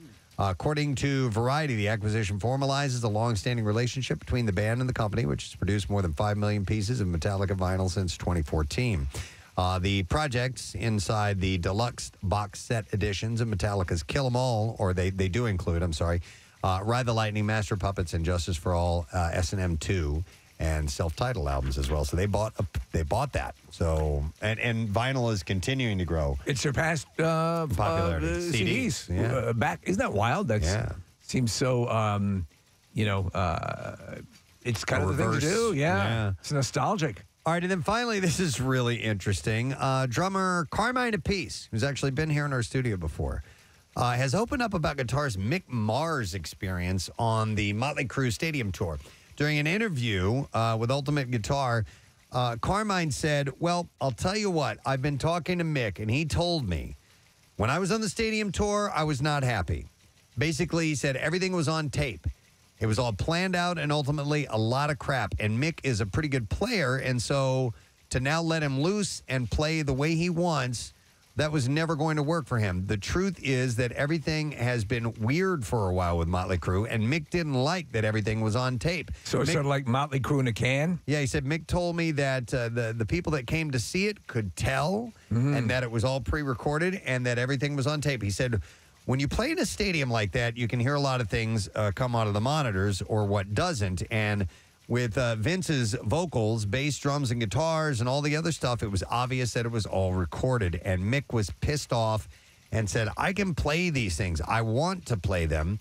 I don't want to make believe that I'm playing them. So I think that's one of the reasons why he said, I'm done. And he said, sure, the disease that he has doesn't help, and it doesn't make life easy on tour, but Mick can play all those licks, and he was allowed to. That's pretty wild. I wonder how many bands... I mean, if you reach that point in your career, it depends on what your level of motivation is, but I wonder how many bands do sort of default to that. We know the Kiss... Kiss is very critical of other bands, and it turns out that they do a bit of it themselves. Yep. They sound a lot like Josh Groban in concert now. No, really? So it's not turned up enough, and Shut the f*** up! By the way, he also confirmed that Mick wasn't getting along with the band. He said he had his own means of travel and would travel alone on a bus while the other guys flew everywhere. He said, man, these guys are pissing their money away flying to every gig. They were all busy still trying to be rock stars, and Mick just wanted to play the music. Mick wasn't interested in wasting time and money flying everywhere, so he traveled by bus. Their lifestyles are different than his, and so there were a lot of disagreements, and I think he was just done. Wasn't he but he's always been sort of the curmudgeon of the band right from the get-go, right? Yep. He so said he was the purest of the musicians, yeah? He said they were supposed to have done their last tour, and then they came back, and then they did the stadium tour, and that was apparently supposed to be the last. So when they came back again, he said, you know what, you can do it, and I'm not going to go out with you for this, or out with you for this. So that's part of the reason why, that's according to Carmine Appice, mind you, that he bailed on the whole thing. So, all right, and there you go. That's the last item in music news. Santa's got to go. Take a break. Santa's got to go. We'll come back in just a moment, and we will get into the... Well, actually, before we do that, before Santa's got to go, Kathy, I need a number caller for Secret Text Word. Ooh, 15. All right, caller 15-215-263 WMMR. Let's see if you know the secret text word. We'll come back with a winner in just a second. Stay with us. Santa's got to go. Preston and Steve on 93.3 WMMR. They're complicated. So I think we found a really interesting niche. When cooking channels are on YouTube, they're generally one of two types. All kitchen-based, sandwiches and salads and breads and blah, blah, blah, that kind of stuff. Or they're sort of all outdoor barbecue-based, like smoking and grilling and sort of typically like caveman. Right, you're right. And we've mixed the two really nicely. We do almost all of our cooking outside. I'd say 97% is outside, but things outside that then maybe need to go into the oven. We'll make a lasagna that you wouldn't normally make outside, but we like our outside. It's my home. We like the outside set. It looks better. The lighting's better. And you don't need to see me really put something in the oven. If I make a lasagna and they go, this needs to bake for 10 minutes, why do I have to turn around and put it in a stupid oven? Right. I really don't. So we do the grilling where we're part live fire show, smoking, grilling, charcoal, Santa Maria style grills, that. And then we're also the side that does make the lasagna, the risottos, that kind of thing. We like to do across the board. So there's a little bit for everybody. Well, you've got millions of subscribers, and there are loads of people doing different types of cooking on YouTube and other channels and here and there, and they always try to go after some kind of a hook, something that grabs you. And I was surprised, and I appreciated the fact that your presentation, or at least in the production, is very simple. It's very straight ahead. There's there's no magic editing, no little music, graphics and stuff. You keep it pretty simple and straight ahead, which is why I was kind of surprised you have the amount of people that subscribe, because I thought maybe there'd be more of a hook. But no, I'm assuming what it comes down to is you're just making good food. It's an interesting sort of half compliment and half negative compliment. You know, your show is really basic. It's like a third grader can do it. And now I'm surprised that you have almost 3.5 million subscribers. I had a feeling you might take it like that. So look, we've been on YouTube since 2011. And in 2018, we had 30,000 subscribers, middle of 2018. From the middle of 2018 to the middle of 2019, we went from 30,000 to 1 million. And then the next year, another million, the next year, another million. Wow. And I think what we do, you're right, there is nothing fancy. I do think, though, the technical work, the editing is beautiful. The work for our channel is as beautiful as any TV I've ever done, for a start. It is simple, but I think my goal is that people walk away with a good understanding. So there's more talking in ours, I think, than many of them. Many of them just, it's like 1 cup, 2 cups, stir, mix, pour, bake, that kind of thing. I'll say, do this. And if you don't have this, let me tell you a workaround for it, or here's why I like to do this. I feel like I'm a teacher. It seems silly at times, but I do feel like I'm a bit of a teacher, and I really want people to walk away saying, well, I almost swore. It's all good. I really want people to know that this is how they can do this. I had an idea in 2001 to start a travel show on TV. And the basis of it was show people that they could go to places they thought were complicated. And it wasn't, they could do it. Don't go to North Dakota again this summer. Try someplace you've never been or you've been scared of. Maybe go to Hong Kong or Tokyo or something like that. And, in 2001, sadly, 9/11 happened. Changed stuff for me. But I decided to find something else I thought I could do on TV that I could also help people learn so that they could go, oh, I can do this. And I came across, literally within a week and a half of 9/11, I came across a cooking segment on a local channel here in San Diego. The guy was making a butternut squash soup. It was September, it was fall, it was a perfect thing to do. It was the most boring, complicated recipe I've ever seen. And as I watched that, I went, holy yes, somebody should make that better. And I went, damn it, I have nothing to do. I will try and make that better. My wife came home from work. I said, I'm going to start a cooking show instead of a travel one. She goes, I think that's a great idea. Just one thing, honey. I go, what? She goes, you just can't cook. I go, but see, here's the genius. I'll make things so easy, people will say I can do that. No, I'll be my own weakest link. Wow. That makes complete sense, because I'll tell you what, as YouTube has grown over the years, and I remember clearly when the one video of the guy at the zoo that was the only available, and now we have, and we talk about it often, as a teaching device. Yes. Okay, I'm fixing this thing in my house. You can find somebody doing that, doing it with the tools specifically that you're using in the specific. And so I was just raging about what you just said a few minutes ago. I don't need all the production. I need someone to talk to me. And the way you're saying about giving is sort of a lesson on how to do it. It drives me crazy when they try to get too cute with the information imparting, and I'm there and I got the tools out or whatever. I'm like, just show me. Just tell me how to do it. Exactly. Yeah. I think, a lot of people that cook in the culinary space on YouTube, a lot of them are credentialed in the sense they've been to culinary school, that kind of stuff. And I have none of that. I've never taken a cooking class. I've never been to culinary school. And I think that benefits me in the sense that I don't lean on that chef terminology, the chef technique, that kind of stuff. I'll say things that regular everyday people would say, and it resonates with them and they can make it. And yes, I swear a lot. I'm sort of not normal that way. I was on a radio program live from Calgary a few months ago. And in the middle of the thing, the guy said the S word. And suddenly I went, oh my God, he's going to get in such trouble. And I went, oh no, it's Canada. They understand that that's not a word that's going to start a war. Right. No parents are going to write in about that yet. So Sam, with your lack of culinary experience going into this, sure, you're now a restaurateur, right? I mean, so you own 3 restaurants? I have 3 restaurants. Here's the important part of that, President. I have 3 restaurants with partners, and they came to me and they said, look, we're fans, but we like what you do. Here's what we do. Do we think we could put that together? And I said, yes, but I'm not going to be the guy that's going to be on the line in the back every day. I can't do that. I don't want to do that. Right. When we run out of tomatoes, I'm not the guy to get them. Right. When Susie calls in sick, I'm not the guy that has to stand up, jump in on the line again that day. I say I have the best restaurant job in the business. I get to be the inspiration, the face, the brand, the food, the recipes. And they do their part and I do mine. And it's been a good relationship so far. There are so many business ventures that I wanted to get into where I'm like, can I not be the person that has to do all the stuff and just kind of give you guys some ideas or something like that? Yeah, I've never found any takers on that.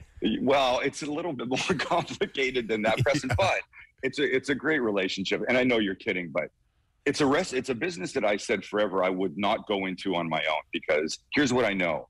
I don't know the restaurant business. And even though I have a successful YouTube following and, of course, a great following in San Diego because this is where I started, I knew that I didn't know how to do that, which, unfortunately, a lot of people think it's about a dish or just a couple of recipes. Honey, your lasagna is so good, and that restaurant down the street is packed. If we had a restaurant, your lasagna is better, we'd be packed all the time. Right. Yeah, there's a little bit more to it than that. Speaking of joking... And a listener had emailed me to ask you about this, to find out about this. They wanted to know, what's your beef with Guy Fieri, and is it a joke? I've never met Guy Fieri. I am only jealous of his success. And he's such a public figure. Let him... his shoulders are strong enough that he can handle the jabs from a little 3.5 million YouTuber like me. Look, I think Guy Fieri on his show Diners, Drive-Ins, and Dives, though it's not my particular style, his style. Yeah, it's a bit too over the top for me. But I think he's really good at what he does. Right. I think he brings that whole show alive. He does. He had Preston and Steve show. Everything Rocks, 10:34. On a Wednesday morning, wrapping up our program. Wednesdays do mean that we give some goodies away. And, we're always giving stuff away, but we do the secret text word on Wednesday mornings. Kathy had called in for caller number 15, I believe. And that's who we're going to go to see if we can give away our prize. And it is Paula that we have here. Hi there, Paula. Good morning. Hey, Gadzooks, guy. Gadzooks, Paula. All right, so if you give us the one secret text word, we give you the tickets that we have here. So what is that secret text word, please? I hope it's Tommy. Tommy, yes. That is correct. Paula, as in Tommy Tom Thompson? That's right. All right, Paula, hang on the line. We're going to give you tickets to see Steel Panther, the On the Prowl World Tour, Friday at the Keswick Theater in Glenside, featuring MMRBQ alums Crowbot and Tragedy, the heavy metal Bee Gees tribute band. And I hope, Paula, that you are familiar with Steel Panther's music, because if not, and you walk in there and you don't know it, you won't.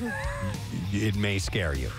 But it's hilarious. And we're gonna give away the tickets to a random texter, and that was Mike Walker, who's from Juliustown, New Jersey. Never heard of that. Not familiar with Juliustown, New Jersey. But Mike, congratulations. You're going to get to go see Steel Panther St. Patrick's Day at the Keswick Theater. Some tickets do remain, and you can go to WMMR.com to get all the details on how you can grab some tickets for that event. So we welcome Pierre Robert to the studio this morning. Nice to see you, sir. Greetings. Very windy outside. Yeah, yes. I was going to ask what the nature or what it's like, because yesterday was ridiculously windy, and I assume it's a little bit like that. It's very much like that. Maybe even a touch more. It doesn't look so bad. Okay. Temperature-wise, not so bad, but the wind will make it worse. Yep. All right, well, there you go. Nature of the beast. We're going to get the letter of the day, then we're going to find out how you're going to keep people occupied on this windy day. But you ready for the letter? Yes. All right, here we go. Preston and Steve on 93.3 WMMR. Now, the Daily Letter. And the Preston and Steve show is brought to you today by the letter G is in green. All right. And we're going to give away a Paizik round barbecue and fire pit kit from Landis Block. And Landis Block, you can start imagining your own backyard paradise by looking at the photo gallery available online at landisbc.com.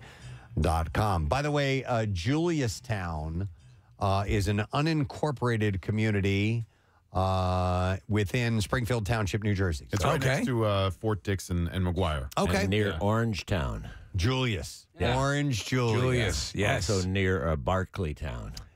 Barclaytown. Julius Irving and Charles Barkley. I'm actually impressed with that. I don't know. I just know the things I know. I know what I know. Did you like Orange Julius's?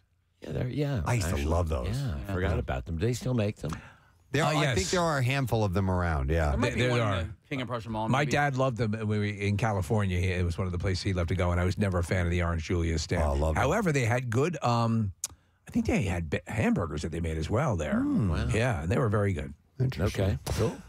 You got cool stuff going on today, man. Action packed. Yeah. I got very cool tickets for Government Mule doing Dark Side of the Mule at the Hard Rock. It's great in July. But the big news, the breaking gigantic news is I have a pair of Bruce Springsteen tickets. It's amazing. Yeah. Now, Kevin Gunn has made these wonderful vinaigrettes, which we play 3 times a day, 11 a.m., 4 p.m., and 8 p.m. And these vignettes, as it's properly said, have a great little story about Bruce and Philly in the station, and we follow it with a Bruce song. Now, right after that, at 11 o'clock, shortly after 11, I will tell you how I'm going to give these tickets away. All right. So stay tuned after the vinaigrette. For the main course. And if you don't get tickets with you, we'll have a pair tomorrow morning to give away too, and we'll reveal how we're going to do that in the morning. We're going to make people work a little bit for I have the final pair. You have the final pair. Yeah. Yes, that's cool. Awesome. Yep. Plus, we have a workforce blocks of the Grateful Dead for Phil Leish's birthday. We will have a block of Muse to get ready for the show coming up this weekend. And Nancy Hart has a birthday. Nancy Wilson of Hart, excuse me, has a birthday tomorrow. Nancy Hart of Wilson. Nancy Hart of the band Wilson, which had a great song. Yeah, they would perform behind a fence. Yeah, it was called Crazy on Me.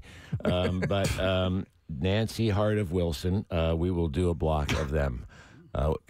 Wilson only has one song, so I'm going to have to stretch. All right, I got you. I'll come up with it. We'll make it work. Let me thank the fine sponsors of the Preston and Steve Show. The program today has been brought to you by Duncan. Preston and Steve Show runs on Duncan. Also brought to you by Sequoia Outback, making backyards beautiful all over the Delaware Valley for over 25 years. DeckSupplies.com. And also Villanova University's College of Professional Studies. Pursue the next you. Tomorrow on our program, which will be our last day in the Philadelphia studios, we head to the ballpark in Clearwater. Yes. Right after the show tomorrow. But it'll be a nice treat because our good friend Bert Kreischer will be joining us. Nice. On tomorrow's program. His special debuted. Spend some time with him and do some other things while we're at it. That's it. We're done. So rage on. Have a wonderful day, and we'll see you tomorrow. Bye-bye.